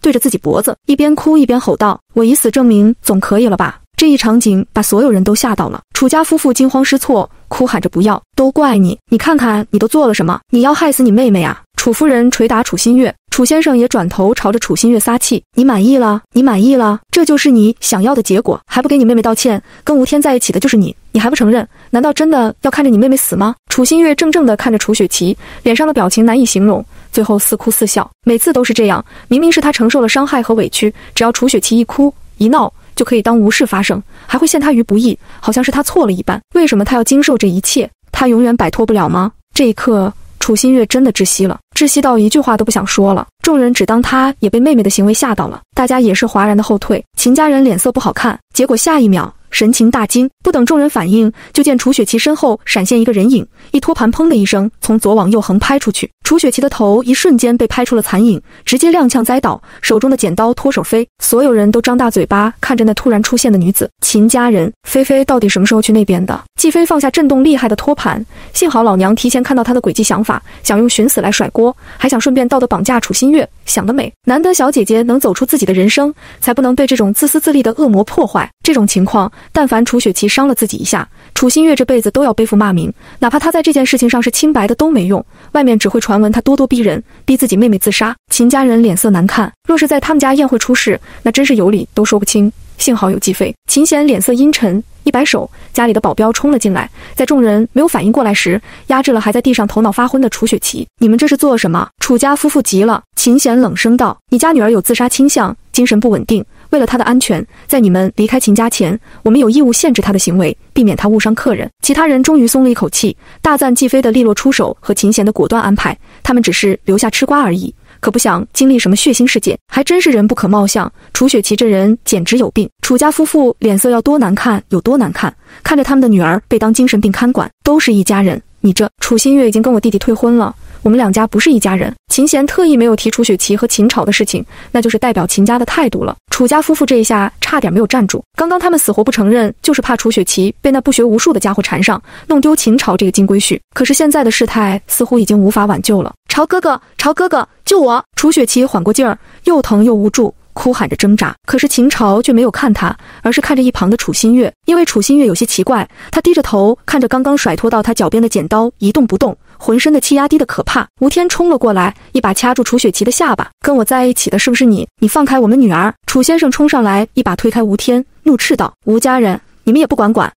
我们家吴天再怎么样也不会伪装成别人骗感情，被拆穿还寻死觅活，所以也不需要我们管，该管孩子的是你们楚家吧。楚家夫妇俩脸瞬间涨红。吴天笑道：我吴天可不能被这么戏耍，不承认是吧？我这里还有更加劲爆的照片，我现在就放出来，我不相信你们双胞胎身上每一寸都是一模一样。这话顿时让所有人都惊悚了，他们竟然还拍了那种照片，还要放出来，那以后还怎么做人啊？眼看着吴天要拿出手机，楚雪琪终于失控大吼道：你骗人，你根本没有拍过。而另一边的楚新月却毫无反应，对比明显。这一下所有人的眼神都灼灼地看向了楚雪琪。楚雪琪反应过来，脸上所有的表情都空了。楚家夫妇脸色一片灰败：是啊，我没有，我骗你的。楚雪琪，这下看你还怎么狡辩。吴天狞笑起来，随即转头对着楚新月道：抱歉啊，之前我也是被你这个谎话连篇的妹妹骗，才会找你麻烦，跟你道个歉，这也不能怪我，谁让你们长得一样。楚新月嘴唇微微颤抖，没有回应，也没有被洗清嫌疑后的喜悦。楚新月有点抑郁了呀，这是受刺激了。秦朝大惊，抑郁。楚新月已经被楚家人折腾生病了，不是我，不是我！楚雪琪开始大吼大叫起来。朝哥哥，你别看他，你看看我，我是被冤枉的，我没有对不起你。爸妈，你们给我证明啊，证明是姐姐，不是我。楚家夫妇就算再偏心再维护，到这一步也知道无可挽回了。可是楚雪琪不愿意接受这突然的变故，名声毁了，她的好名声全部毁了。她终于难掩真面目，对着楚新月吼道：楚新月，你快承认是你呀！以前不论我抢你什么，你不都是乖乖认下吗？楚新月看着楚雪琪道：凭什么？凭什么？就凭你欠我的，因为你，我才会这么体弱多病。你不知道从小住在病房吃药手术，天天与死亡搏斗的痛苦，这些都是你害的。如果我健康，我能比你过得更好，所以我过不好的都该由你来承受。你生来就该被我踩在脚下，为我奉献一切。这话一出，在场的人都静默了。他们同情地看过楚新月，嫌恶地扫过楚雪琪，但是最终他们的目光定在了楚家夫妇身上。之前楚夫人提的时候，大家只当是劝说楚新月的借口，让楚新月有点愧疚心好退让，却不想就连楚雪琪也有这样奇葩的想法。这一刻，仿佛能想象他们无意中在病床前对着难受的小女孩抱怨她之所以这么难受的原因，是因为双胞胎姐姐多吸收了养分。他们把他们的不顺怪罪给另一个无辜的孩子，让生病的这个可以有怨恨的对象。还是那句话，父母无德，子女不和。而此时的楚家夫妇却震惊地看着楚雪琪，他们觉得事实是一回事儿，但是在他们心中，楚雪琪单纯可爱，就算幼稚做错事，也只是从小生病，环境不同造就的小问题，不能责备她。可是楚雪琪突然爆发的真面目，暴露了她邪恶的内心，这就让楚家夫妇的幻想破灭了。难怪你以前总是看似帮我说话，实则火上浇油，要不然就是无中生有败坏我的名声，陷害我，弄伤我。原来你恨我，你把你所有的不幸都怪在我头上。楚新月喃喃道。不仅仅是争夺父母宠爱这么简单，楚雪琪是真的恨他，想要折磨他，毁掉他，甚至他可能压根不爱秦朝，只是想要抢走楚新月喜欢的人而已。楚雪琪脸上的血色也渐渐褪去，浑身害怕的颤抖，可却不肯退让。本来就怪你，你顶着跟我一样的脸，这就是老天爷的意思，因为你欠我，所以让你这样更方便的偿还我。楚雪琪看着那一模一样的脸，恍惚道：你现在不承认也没关系，以后还会有的，你休想摆脱我。神经病！季飞的心声代表着现在每一个人的心声，也不知道楚家人怎么养出这么一个病态的人。可是下一秒就听到楚新月颤抖着声音道：不，你休想再顶替我！大概是被这样的事情折磨出阴影了，楚新月竟然直接捡起地上的剪刀，朝着自己的脸就要划下去。众人惊呼，只见一个身影快速闪现，伸手挡下了剪刀。众人惊魂未定地看着一切，竟然是秦朝救下了楚新月，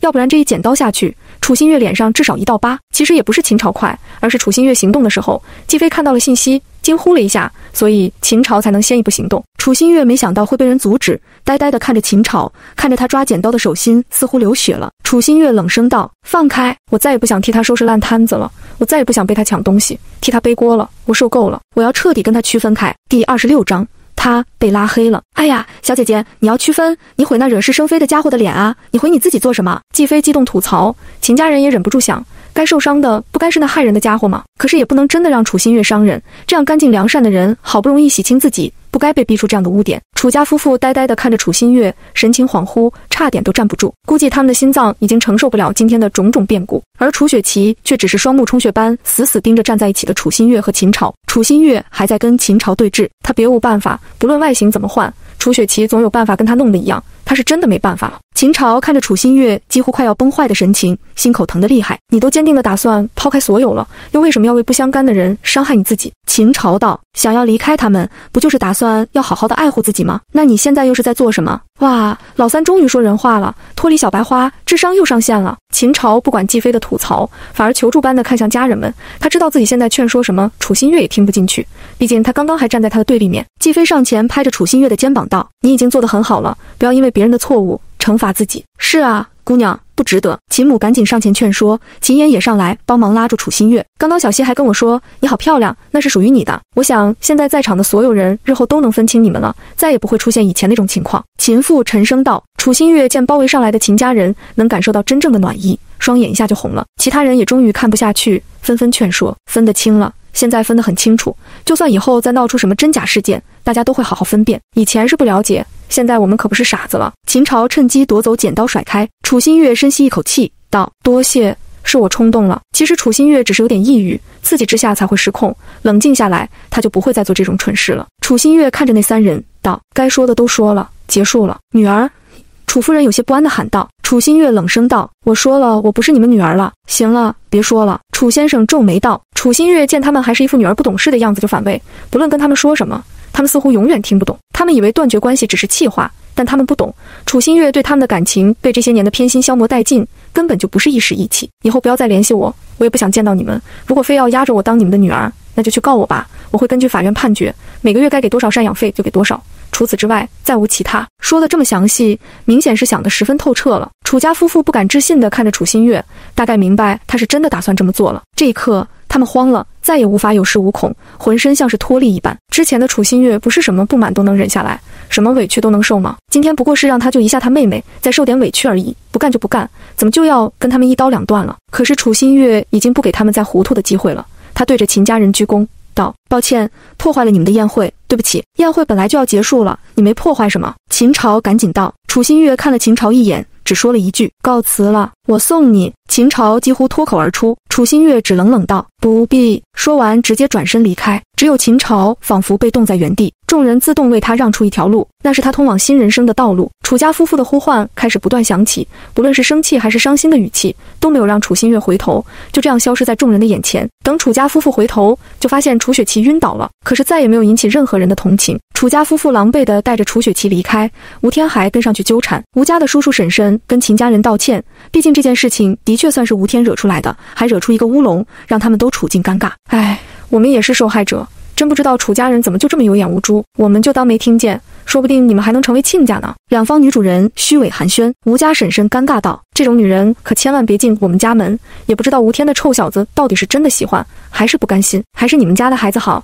那个你们家四姑娘。秦母脸色当即一沉，正要开队，就听到一旁的季飞叨叨起来：你家吴天为什么追着不放，你能不知道吗？不就是因为吴天很难让女人有孕，一开始的确感觉被甩，想要找回场子，也因为楚新月的关系想要给秦朝难看，但是冲突之后有胆子再杀回马枪，当场闹得这么难看，就是因为他发现楚雪琪怀过他的孩子，那不得抓住那个让他有机会当爸爸的女人啊。秦母脸色顿时微妙起来，有点想要嘲笑，却要保持素养，好难哦。可是他的身后，秦妍，嗨嗨，秦朝，哼。秦贤倒是没动静，而是有些无奈地看向季飞，都看些什么脏东西啊？吴家人，预祝你们两家结亲。秦父冷声道。吴家人待不下去了，只能跟众宾客一起离开。这场宴会大家参加的太值了，回去后各种消息在圈内炸开，那些没空参加或者没收到邀请的都遗憾极了，都不敢想要是能当场吃瓜得多爽啊。这一夜整个上流圈注定无眠。等家里清了场，一家人坐在一起默默加餐，宴会很难吃饱吗？只是大家视线时不时地扫向秦朝，秦朝受不住这些视线，有话就说：哎，你还要跟楚雪琪交往吗？秦妍好奇问道。秦朝脸色难看道：我疯了吗？那些都是假象，我喜欢的根本就不是楚雪琪。那你喜欢新月了？秦母八卦道。秦朝噎住，张不开口。他当然喜欢，后悔死了都。秦朝瞬间又羞又急地看向季飞，而坐在一旁的季飞正在大快朵颐，完全没注意别人的视线。嗨嗨，喜欢也没用，他不要你了。秦贤杀人诛心道。秦朝呼吸凝滞，最后秦父拍着秦朝的肩膀，父爱无声，摇头挽着吃好的老婆上楼休息。秦妍抱着终于吃好的秦熙去睡觉。秦贤见季飞水果也吃得差不多了，开口道：季飞，上楼吧，有事跟你说。什么？你的工作室？赚钱的。终究热闹的餐厅只剩下秦朝一个人了。秦朝靠在沙发上发着呆，突然手机响起，秦朝去接，发现是小妹。接通之后，小妹惊讶的声音传来：三哥，怎么回事？圈内的传闻是真的吗？你跟新月姐的婚约退了，还弄错了人，所以雪琪姐真的是坏人，怪不得我一直都比较喜欢新月姐。秦朝可不想伤口撒盐，就想要挂电话，他烦着呢。结果就听到秦荣开口道：太可惜了，我一直以为新月姐会是我的三嫂呢，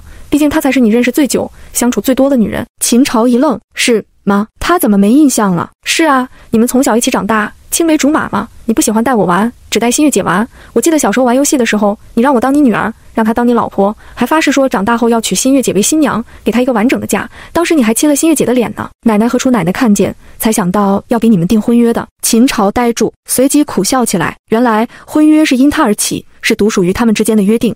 他曾经给过他那样的承诺，一个完整的家，那么重要的承诺，他怎么就忘记了呢？他真是一个混蛋。哥，你哭了呀？秦荣惊讶的声音传来。秦朝单手遮住，哑然道：你记忆真好，再跟我说说小时候的事情吧。啊，其实我记得也不多，我们又不是同年级。秦荣轻声喃喃道：我就记得你上学后就不怎么带新月姐玩了，也不带我玩。你说什么男生应该跟男生玩，有一次你还发脾气说班上人知道你有婚约的事情，调笑你，让你感觉很羞耻，然后就没怎么见过新月姐来家里玩了。之后好像突然之间你就开始只关注楚雪琪了。秦朝咬着牙，那是因为救命之恩。长大后的事情他自然记得，因为婚约关系他会被家人叮嘱去拜访楚家，但其实当年两家只是长辈有口头婚约，连一个订婚仪式都没有。所以在秦朝的观念中，他们未婚夫妻的羁绊很薄弱，他们甚至都没有谈过恋爱，就是一个名头。所以他一直觉得他若爱慕别人也可以理直气壮，没有对不起楚新月。去那边也多数是为了探望一下生病的楚雪琪，可是每次接触，楚家父母都会不停地夸赞楚雪琪，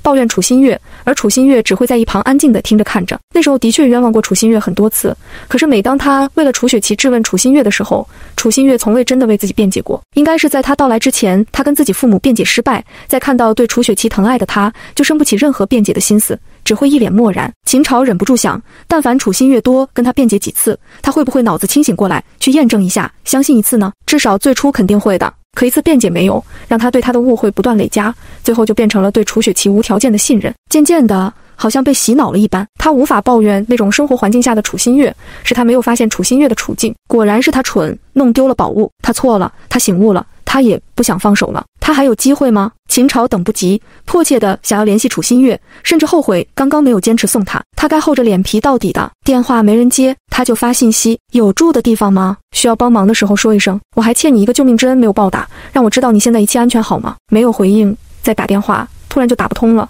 再发信息就看见红色的感叹号，他被拉黑了。剧透警告，剧透啦！因为太多读者误会，去书评区给新读者避雷评低分，实在没办法，只能在前面章节剧透一下大家关心的问题。不论接下来剧情是什么，没写他们在一起，没写他们在一起，没写他们在一起，重要的事情说3遍。写书不易，请勿轻易定论。XX 第27章。活少钱多不累人，因为之前的经纪人被封杀，现在季飞只能待业在家。虽然季飞决定摆烂，享受人生，但总这么下去实在是太无聊了。秦熙去上学，秦妍也被秦爸安排重新接触公司医院方面的事务。秦妈还有各种老姐妹喝下午茶，只有季飞没朋友，没工作，没事干。想来想去，不能浪费他这优越的外形，还是要回娱乐圈耍耍。这样不仅可以近距离吃瓜，周围都是俊男靓女，可以时刻为下一春做准备，还能轻松赚大钱，积攒离婚基金，等着秦贤将来为初恋把他踹了。想想就很美好，所以跟秦贤提了提。秦贤说会帮他重新安排工作室，但是季飞没想到秦贤竟然让他自己面试经纪人，能来他这个胡咖面前面试的都不是什么厉害的经纪人。这也就算了，在娱乐圈大染缸出没的人品好的都属于少数，即使藏得很好，在季飞面前都跟裸奔一样。那面试一面一个不吱声。后来季飞都担心秦贤不耐烦了，结果秦贤一句话没说，眼看着都没有经纪人来报名了，秦贤直接把季飞打包送去了秦朝的工作室。被接待时，季飞人都是猛的，办公室内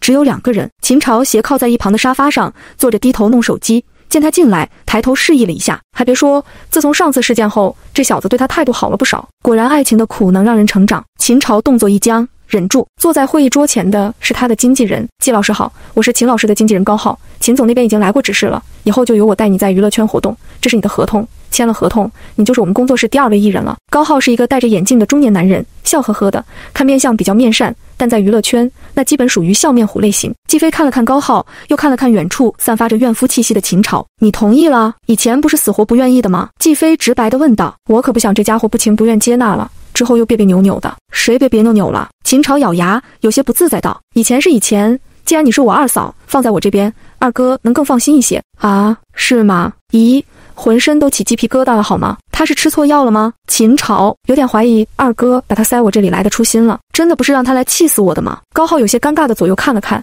以前秦总也的确提过，但被秦朝当着季飞的面否决了，还扬言说如果让他进来他就走。显然叔嫂关系十分恶劣，所以高浩也不懂这位顶流怎么突然就愿意接受嫂子来自己的工作室了。其实秦朝也是为了感谢季飞，楚新月的事情如果没有季飞，他还不知道会做什么傻事儿，但他之前跟季飞关系太恶劣，没法一下子友好起来，所以二哥在询问的时候他就应下了。季飞不方便在娱乐圈公开身份，有他保驾护航更好一些。季飞仍旧狐疑，虽然这个工作室你是老板，但是我不会都听你的，想要什么工作我得自己决定，这样也行吗？高浩立马笑着道，这你放心，可以先看看合同。季飞这才低头看合同，扫过一遍之后都惊了，一切工作他可以自由选择，想休息随时也可以休息，最重要的是分成。以前的工作室还做样子，收入28分，这里直接让季飞接收全部收入，相当于挂名还不收服务费，完全无偿。你们不要工资的吗？季飞惊讶道。高浩笑道，我们的工资自然是秦老师开。高浩倒是不觉得奇怪，就当是小叔子孝敬嫂子。季飞也反应过来，愕然地看着秦朝。秦朝觉得这下季飞应该没啥可说的了吧，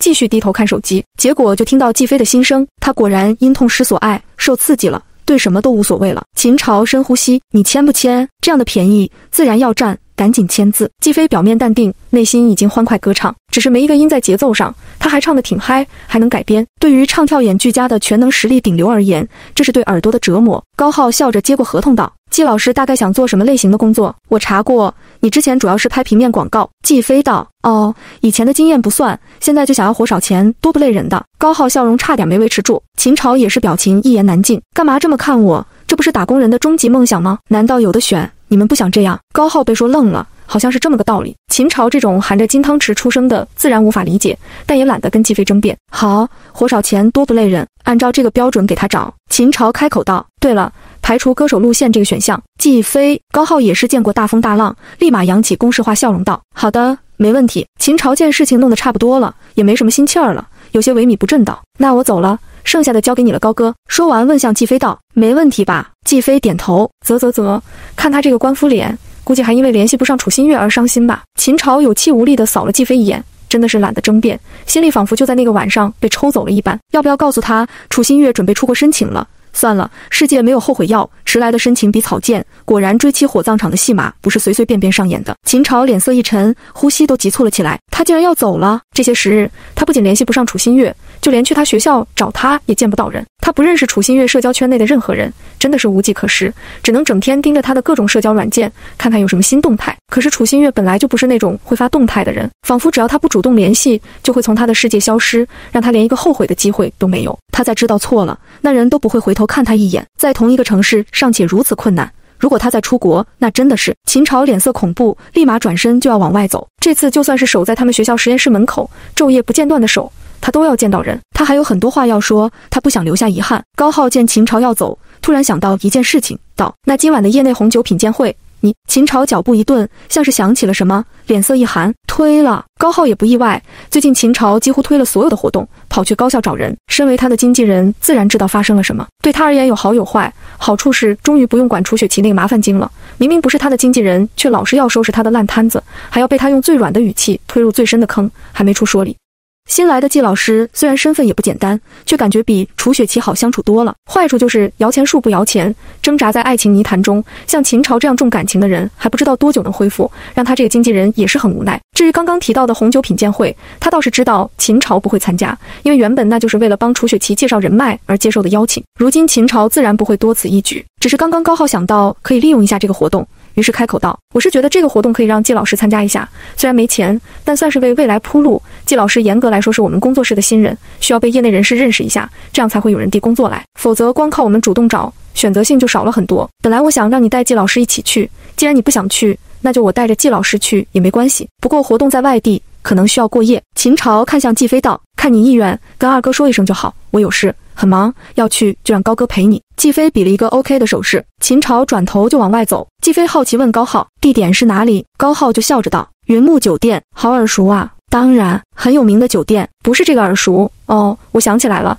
楚新月朋友圈分享的科研赞助活动地点就是这个酒店。砰的一声响，让季飞和高浩吓了一跳，回头看过去，只见秦朝一只脚跨出门，另一只脚还在门内，好像来不及走出去，门就回关夹住了他。由于跟他顶流的形象太过不符，季飞噗，高浩人嗨嗨，怎么了？阿朝，高浩疑惑道：有东西忘拿。秦朝顶着额头被撞出的红痕，有些魂不守舍地往沙发边走，眼神不停地瞟向季飞。朋友圈，季飞竟然能看见楚新月的朋友圈，他们什么时候加的联系方式？大姐二哥都没有楚新月的联系方式，小妹有，但在帮他说了几句话之后就拉黑了。季飞到底是怎么做到的？有一种捷径就在身边，却瞎了眼的感觉。联系方式是之前季飞借裙子给楚新月时加的，因为季飞从头到尾没有找楚新月说话，所以楚新月就忘记屏蔽了。那活动连接也是按照要求分享，楚新月没想到会被看见。这边高浩继续跟季飞说酒店问题，吃喝玩乐一条龙，季老师就当度假好了，不累人。我来看看，果然楚新月和他的同学老师都已经出发去拉赞助了，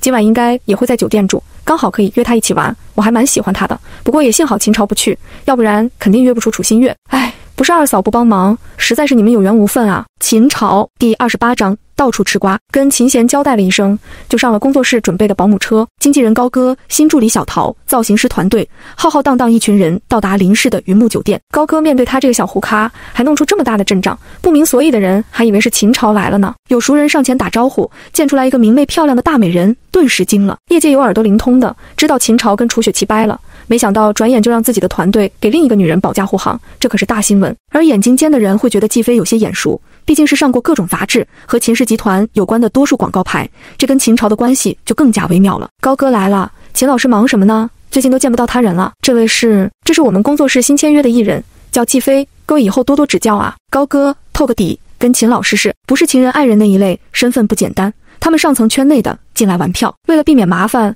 高浩自然强调清楚，而且有本事的人肯定会查出他的身份。品鉴会上，所有的寒暄社交统统交给高浩，季飞只要跟在后面举起酒杯，礼貌微笑，认清楚人脸和人名就行。这样的保护自然让众人对季飞的身份高看很多。于是整场就是高浩人际交往，长袖善舞，季飞嘎嘎吃瓜，乐得打鼓。不过这种场合幕后的人比艺人多，八卦有限，时间久了，季飞也没啥可看的了，正百无聊赖，一转头，惊得季飞差点没拿稳酒杯。只见楚雪琪突然出现，疾步朝着他们的方向走来。有点理解为什么楚新月当初想要毁掉自己的脸了，因为当那张脸出现的时候，真的会一瞬间让人恍惚质疑谁是谁。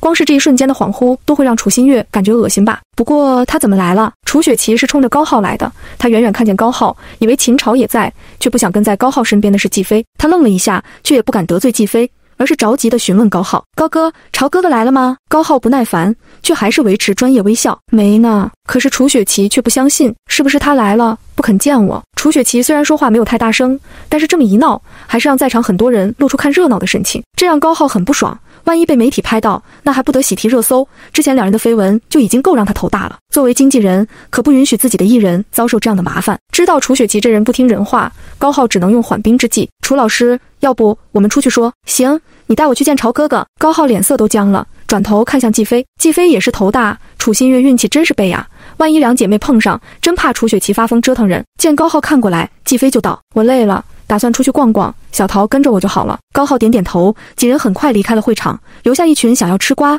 却只能望眼欲穿的人。云木酒店分为3栋，一栋吃喝玩乐，一栋住宿，一栋集合开会等活动。季飞跟高浩他们一分开，先回酒店房间换了衣服，同时发信息联系了新月。新月，我在云木酒店参加活动，刚刚好像看见你了，你也在吗？没回应。季飞不知道对方是没看到，还是不想回应，毕竟自己是秦朝的二嫂，也许他是想要全部清理掉的。但季飞还是好心提醒道：“对了，我刚刚在活动中还看见楚雪琪了，希望你们不会遇到。”仍旧没回应，季飞也就只能坐到这里了，拉着小桃一起冲向吃喝玩乐区。结果刚刚来到1楼大厅，就看到有很多人停住了脚步在看热闹，这哪里能错过呀？季飞和小桃立马一个急刹车，纷纷凑上前往里面看。好家伙，只见一个男人正跪着抱住一个女人的腿，两个都是20多的样子。男人吼道：“小雅，我爱你，我不能没有你，如果你不要我，我会死的。”女人红着眼：“阿志，这么多人看着，你别这样。”小雅，我错了，我真的知道错了，我都是因为太爱你，太在乎你，一时冲动才会动手，谁让你跟那个男人走得这么近？你别胡说，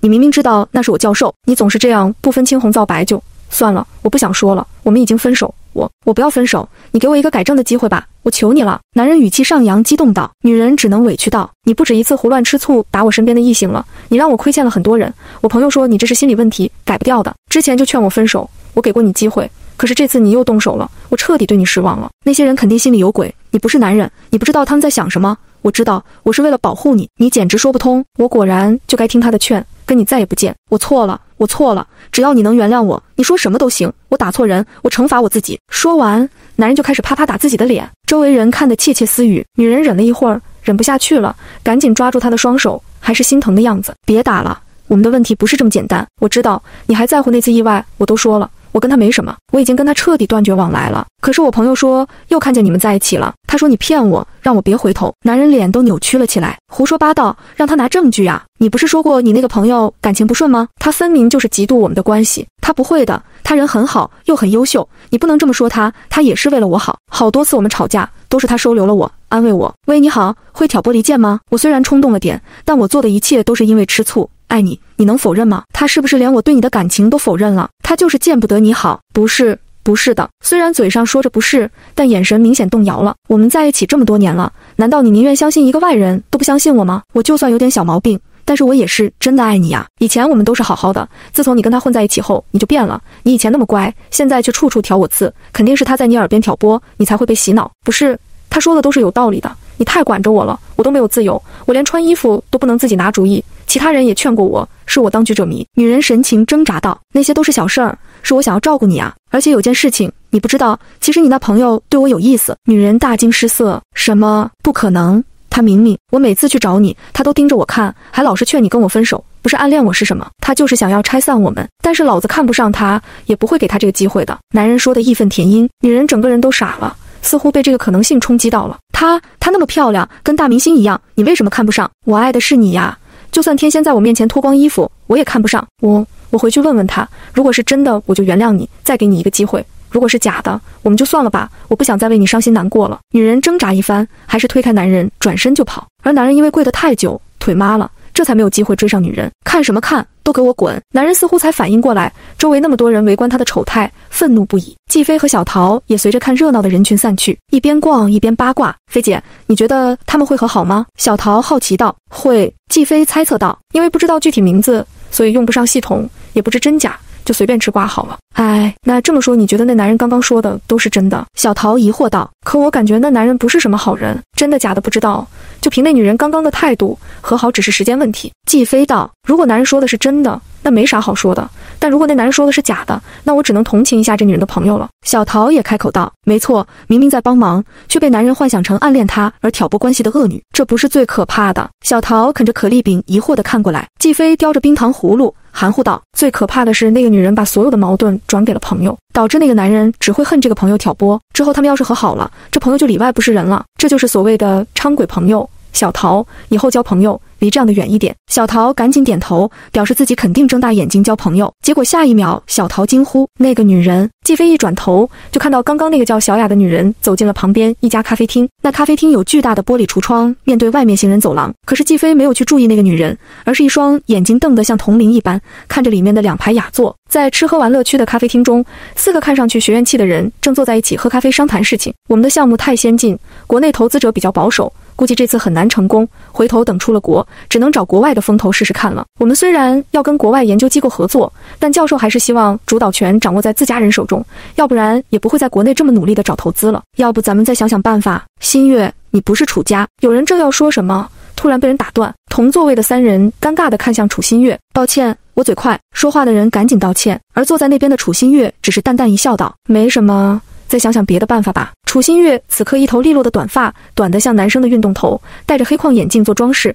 穿着朴素的白衬衫，哪怕坐在人流量这么大的地方，也没有人会把她跟新晋小花楚雪琪联想在一起。正说着，突然他们背靠的雅座传来一道好听的男声，方便让我也参与讨论吗？我对你们的研究项目很感兴趣，有投资意愿。楚新月浑身一僵，其他人却疑惑地抬头看过去，只见一个身材修长的男人戴着帽子墨镜和黑色口罩，单手撑在雅座沙发靠背上，一手勾着口罩下方，露出好看的唇形，缓缓开口，我能坐下吗？众人反应过来，纷纷瞪大双眼，眼神不断地往楚新月这边瞟。楚新月的未婚夫是大明星秦朝的事情，他们这些跟楚新月多年同学的人还是知道一点的，而且也远远地见过好几次，偶尔也会被周围的热搜报记引起好奇，好像这个未婚夫跟楚新月双胞胎妹妹关系更亲密。前不久楚新月回来就下定决心要随着团队一起出国做研究了，教授问他私事问题，他说都处理完了。那时候他们才知道楚新月解除了婚约，跟家族也断绝了关系，他们就猜测果然是未婚夫跟妹妹搞在一起了，谁让他们研究人员忙，见不着人，人家都是娱乐圈，能天天见面呢。他们替楚新月惋惜，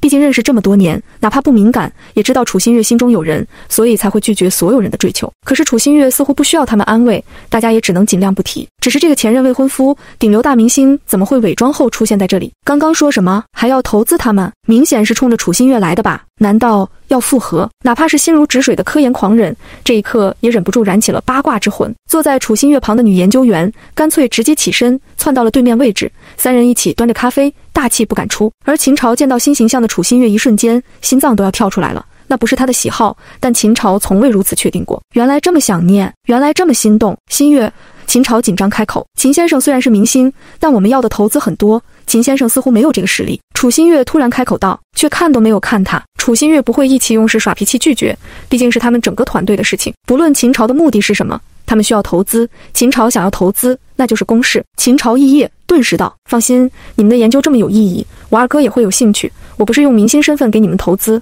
而是代表秦氏集团与你们商谈。众人一听，顿时激动起来，因为秦氏集团跟他们的研究完全不搭边，所以就没有考虑过。如果秦先生真的有意投资，就直接去跟我们教授谈，不需要跟我们谈。楚新月表情漠然，然后对着对面的人道，学长，麻烦你带秦先生去找教授。秦朝立马急了，我不要，我就跟你谈。楚新月脸色一沉，终于看向秦朝，眼中明显的不耐烦刺痛着秦朝。秦朝眼眶不受控制的红了，他受不了楚新月这般看他。我不能跟你谈吗？我还有很多话要跟你说，用金钱权势逼我，原来你也会这一招了。秦朝脸色瞬间垮了。几秒之后，他受不住楚新月的眼神，不想再惹楚新月生气，反正只要能投资，以后都有机会知道他的动向。好，我知道了，我去见你们教授。秦朝垂头丧气地站直身体，你别担心，投资的事情我会搞定。楚新月有一瞬间的意外，毕竟按照秦朝这些年面对他的脾气，不可能退让到这一步。这一下让他有些恍惚，仿佛看见小时候惹他生气的秦朝也会这样耸拉着脑袋，说什么都听他的。楚新月回过神来，察觉内心的波动，赶紧低头喝咖啡。秦朝依依不舍地看着楚新月，最后没办法，只能抬头离开。结果抬头的一瞬间，直接短促的惊呼一声，愕然地看着玻璃墙外。众人被他吓了一跳，注意力也转移到外面，结果也被惊了一下。只见两个拎着大包小包的女生正站在玻璃墙边，其中最漂亮的一个直勾勾地看着他们，一双眼睛充满好奇，瞪得老大。这是秦先生的粉丝？有人问道。楚新月愕然看着跟他对视的季飞，是他二嫂。第29章，嘿，看人真准。季飞让小桃把买的东西送回去，自己却挤了进来凑热闹。雅座上，对面坐着眼巴巴等着吃瓜的研究员3人组，而这边的长椅上坐着楚新月、季飞、秦朝。季飞十分不客气地坐在了中间，不过这也是楚新月想要的结果。你们好啊。季飞热情阳光地打招呼。逛街逛累了，刚准备进来喝杯咖啡，没想到巧遇啊，更加没想到你竟然也在。季飞笑眯眯地看向秦朝，意有所指道，现场版追妻火葬场。哦吼。秦朝脸色僵硬，但因为季飞的打断，让刚刚即将被赶走的他留下了喘息的机会。对于这一点，秦朝还是感激季飞的。楚新月对季飞态度还是很好的。你们不是一起来的？楚新月疑惑道。季飞顿时明了道，我给你发信息了，你大概没看见，我是以秦朝工作室新艺人的身份来参加圈内活动的。至于秦朝为什么会来这里，你得问他了，明明拒绝陪我这个嫂子来参加活动，人却出现在这里。季飞语气带着抱怨，对面3人立马互相疯狂使眼色，眼看着秦朝一句解释没有，3人更加八卦了，这不就是承认了他是冲着楚新月来的吗？楚新月假装没听到后面的内容，听说季飞给他发消息，就从包里拿出手机看，抱歉，因为参加会议，所以一直都是静音状态，忘记调回来了。正说着，楚新月的脸色突然一变，季飞端起咖啡喝了一口，对楚新月现在的反应不意外。秦朝哪怕视野受阻，却一直在偷瞄楚新月，自然第一时间发现问题。怎么了？楚新月微微蹙眉看向季飞，季飞笑了笑，就侧头对着秦朝小声道，哦，没什么，就是参加活动的时候遇到了楚雪琪，提醒新月小心一点。虽然小声，但是所有人都能听见，顿时更加安静了。秦朝脸色一寒，着急地看向楚新月，我不知道他在，我早就把他所有方式都拉黑了。可是楚新月却面无表情地收回目光，那是你们之间的事情，不必跟我说。季飞看热闹不嫌是大道，他是来找你的，暂时被高哥忽悠走了，你要不要去处理一下？秦朝顿时没好气地看了季飞一眼，拿起手机直接给高浩发了信息，不用我，高哥知道我不会再见他了，会想办法让他离开的。好家伙，恪守难得呀，早干嘛去了？秦朝偷偷地看楚新月，可是对方仍旧毫无反应，心中不免丧气。季飞倒是饶有兴致询问他们来开会的情况，听到秦朝的操作有些惊讶，原本以为秦朝就是来死缠烂打的，咋还搞起了投资？秦三少，这是要千金一掷为红颜啊！楚新月见季飞完全知道的样子，就突然道，我们的项目短期内是没法盈利的，而且跟秦氏集团的经营方向都没关系。秦氏集团是秦贤先生执掌，我想如果秦先生真的有意，我们可以直接找秦先生谈，不必麻烦秦三少。季飞顿时有些同情地看向旁边的衰仔，只见秦朝的脸色一片铁青。果然，楚新月的冷漠回应根本不是在拿巧，演什么他逃他追他插翅难飞，人家是真的放下，且不想再被纠缠。秦朝心口本来就痛，季飞的心声还在不断地往他身上扎刀，但是秦朝也是越挫越勇，竟然偷偷地在下方拉着季飞的衣摆，疯狂地交流眼神。干嘛？眼睛抽筋？秦朝，我有求于人，我忍。我二哥如果听你们的报告，那就要按照公司的流程走，但如果让我先听了，确定情况，从我这边走内推，那将会省下不少时间，毕竟我也是董事会成员，你们不是赶时间吗？楚新月眼神有些不确定地看向季飞，在这里能验证的只有季飞了。真的吗？季飞没想到第一出修罗场竟然在他身上上演，果然吃瓜有风险，八卦需谨慎，一不小心就引火上身了。虽然很想 girl helps girl， 二嫂，你手机好像震动了，大概有人联系你。突然，秦朝急切地打断道。季飞一愣，明明没移，真有震动。季飞拿起一看，顿时双眼一亮，转账信息50万，备注别插手。就这么点小事儿，值50万，钱都这么好赚的吗？拿我当什么人了？嘿，看人真准。季飞放下手机，一脸正色道：我也不知道。秦朝松了一口气，却听到季飞在心中憋笑，果然天上会掉馅饼啊，我本来就不知道啊，我跟秦贤就是表面夫妻，能知道他们公司内部流程才有鬼好吗？秦朝真是冤大头，哈哈哈。秦朝猛然反应过来，当即呼吸一滞，也是急糊涂了，还真恍惚间默认季飞和二哥是关系和睦的夫妻了。其实他说的也是真话，就是怕季飞多管闲事，热切牵线，凭着现在二哥对季飞的态度，说不定真的会为他破例内推，所以才阻止。远在集团办公室勤勤恳恳为家族创收的秦贤莫名感觉耳朵有点烫。楚新月听到回答也只能放弃，他不好奇为何秦朝如今要纠缠不休，他只是不想再跟秦朝有任何接触罢了。没想到这么难，就跟当初他想要靠近他时一样难。秦朝怕楚新月接着让他去找教授谈，于是立马询问对面三人，我就不用见教授了，他说的我肯定也不懂，你们大概跟我说了一下前景和你们的未来计划就行。刚刚听到你们说要出国，那资金方面大概需要多少？其实秦朝最在意的问题就是出国，而听到出国2个字之后，楚新月明显放松了下来，显然他是觉得不论现在多难熬，反正很快他就走了。对面三人老老实实的配合说了一些，听到关键信息，秦朝神情紧张道：所以你们教授包括你们整个研究小组的成员都要出国参与研究，而且周期至少5年。何止5年啊，人家新月是做好了这次出去就彻底移居国外，永远不回来的心理准备了。秦朝呼吸凝滞，千年等一回，等你回来呀。伴随着季飞新生走调的歌唱，秦朝只感觉周身冰寒，大概是感觉到秦朝难过的气息。三人中的女同伴还是有些不忍的，所以多说了一句：我们3人是一开始就确定去的，新月最初是犹豫的，现在也确定了，还有一个目前没确定。秦朝眼神一闪，眼底的悲痛更加难掩，都是他的错。其实女同伴的意思是，楚新月可能是因为跟他闹掰才要走，所以极有可能被哄回去。毕竟他们这个团队中就有那种分分合合，一哄就回头的恋爱。楚新月自然知道他几个热心肠的同伴是何意，但也只能无奈的给个眼神暗示，目光带过去，看到秦朝难过的神情，他微微一愣，秦朝竟然还会有这样的表情。不过秦朝很快恢复，他不是轻言放弃的人。他猛然回头看向楚新月，眼底是灼灼的光，仿佛有千言万语要说。楚新月愣了一下，似乎这才是他认识的那个永远光芒万丈的秦朝。之后秦朝又详细问了一些具体问题，其实他打的主意是看有没有机会把国外机构邀请回国内，只是聊着聊着就会发现希望渺茫，秦朝只能再想别的办法。正说着，突然有人走了过来，伴随着惊讶的女声：咦，你是？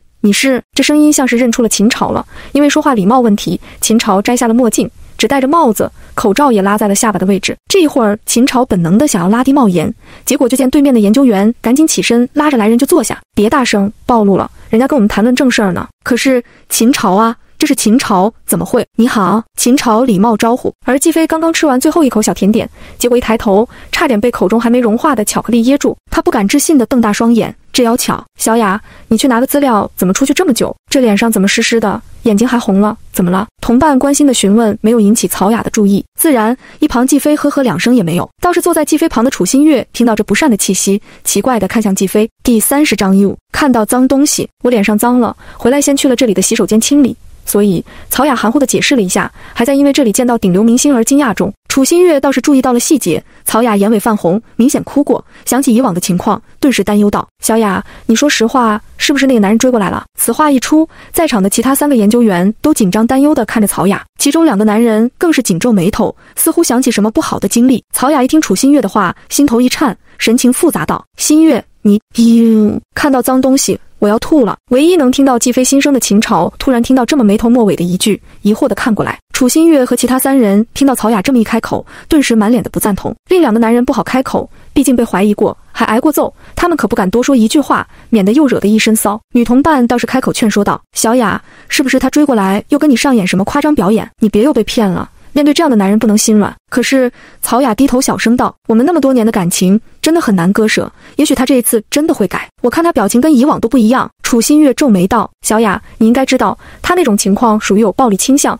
还疑心病重，起初是不分青红皂白对待外人，以后可能会挥拳向你。你如果真的要为了他放弃出国的机会，那真的……楚新月还没说完，突然下方的手被季飞按住，打断了他的话。楚新月一愣，不等他看向季飞，就感受到了对面曹雅那浓烈的不满情绪。新月，你为什么要这么说阿志？难道你就希望我把他当恶魔看吗？我才是从小认识他的人，我比任何人都了解他。你这么说真的很不好。明明两个人劝他，他却只针对新月，不用季飞的心声。秦朝瞬间敏锐地竖起尖刺，你怎么说话的？新月是好心，你如果不赞同他的观点，也该懂基本礼貌吧。秦家人都护短，秦朝如今更是如此，简直把楚新月当自己的逆鳞看了。谁敢出言不逊？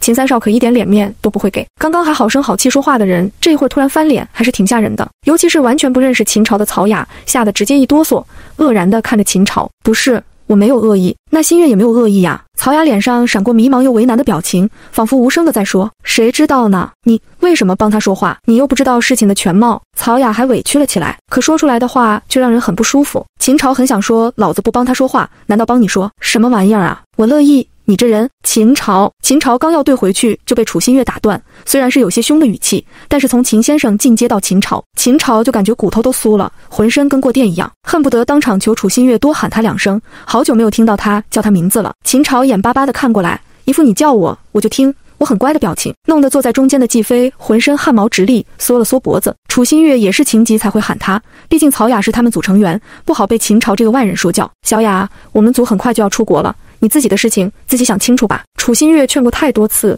真的有些疲惫了。若不是对方可能危害安全，小雅每次都形容狼狈哭得凄惨，楚新月不会一直这么多管闲事。如今还遭受了埋怨，那就更加酸了。曹雅目光闪烁，看向楚新月的眼神还是有些怀疑的。哪怕楚新月是要出国的，算了，别说我的私事了，因为我的事情让大家不愉快，我也很抱歉。曹雅轻声说道，气氛稍微好转了一些，大家也说点别的事情，岔开话题。这时候曹雅才敢抛出好奇道，所以秦先生是来投资的，为什么明星会想到投资？秦朝不待见这人，但看在楚新月的面子上，还是打算冠冕堂皇说些理由。结果一直不动声色的季飞突然开口道，哦，因为他是新月的前任未婚夫。一句话顿时让场面瞬间安静到诡异，其他人是一直小心避开这类词汇，没想到季飞这么不看气氛的直接捅出来。楚新月也惊愕地看着季飞。秦朝皱了皱眉，首先他不喜欢钱这个字，其次嫂子别害人啊，现在说这个新月肯定要不开心的，不明白季飞在搞什么，打算花钱让他安分点。结果就听到季飞心中痛快的腹诽道，怎么样，傻吧？楚新月前任未婚夫是秦朝，知道什么级别吗？秦朝反应过来，季飞这是在针对曹雅。前未婚夫，新月的。曹雅惊讶的嘴巴都合不拢了，一整个大懵逼。因为曹雅出现在楚新月社交圈时，秦朝已经完全不跟楚新月往来，研究员同伴们知道什么情况也就尽量不提，所以阴差阳错，曹雅到现在都不知道眼前两人的关系。此时曹雅的目光不敢置信的在两人身上徘徊，甚至本能的否定，茫然指着季飞和秦朝道，你们不是一对。秦朝顿时满脸抗拒，季飞，我是新月的前预备妯娌，是他二嫂。曹雅的表情更加微妙了，不仅是前未婚夫，还有家属一起过来找楚新月，难道是来劝说的？楚新月不自在道，我们已经没关系了，他只是碰巧路过，听到我们的谈话，想谈投资项目。秦朝幽怨地扫了楚新月一眼，也不敢当面说些其他。结果季飞再度开口道，对，秦朝把握不住新月的心，已经被狠狠地甩了，只能可怜巴巴地想办法巧遇了。众人再度震惊地看向季飞，虽然是事实，但他刚刚也没这么直白地说出来啊。秦朝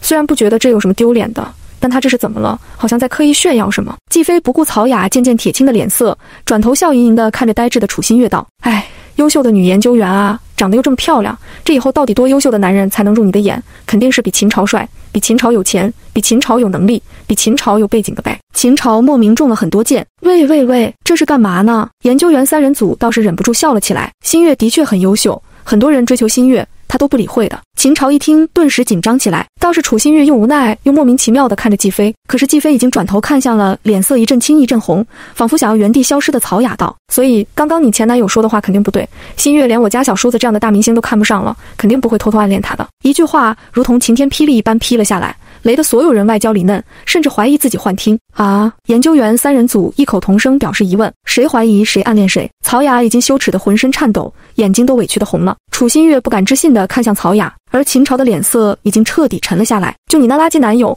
跟新月放在同一个画面中都嫌破坏构图，他还敢肖想楚新月暗恋他？你这个猪脑子竟然还差点相信，怀疑楚新月帮你的初衷，果然恋爱脑丧尸都不吃。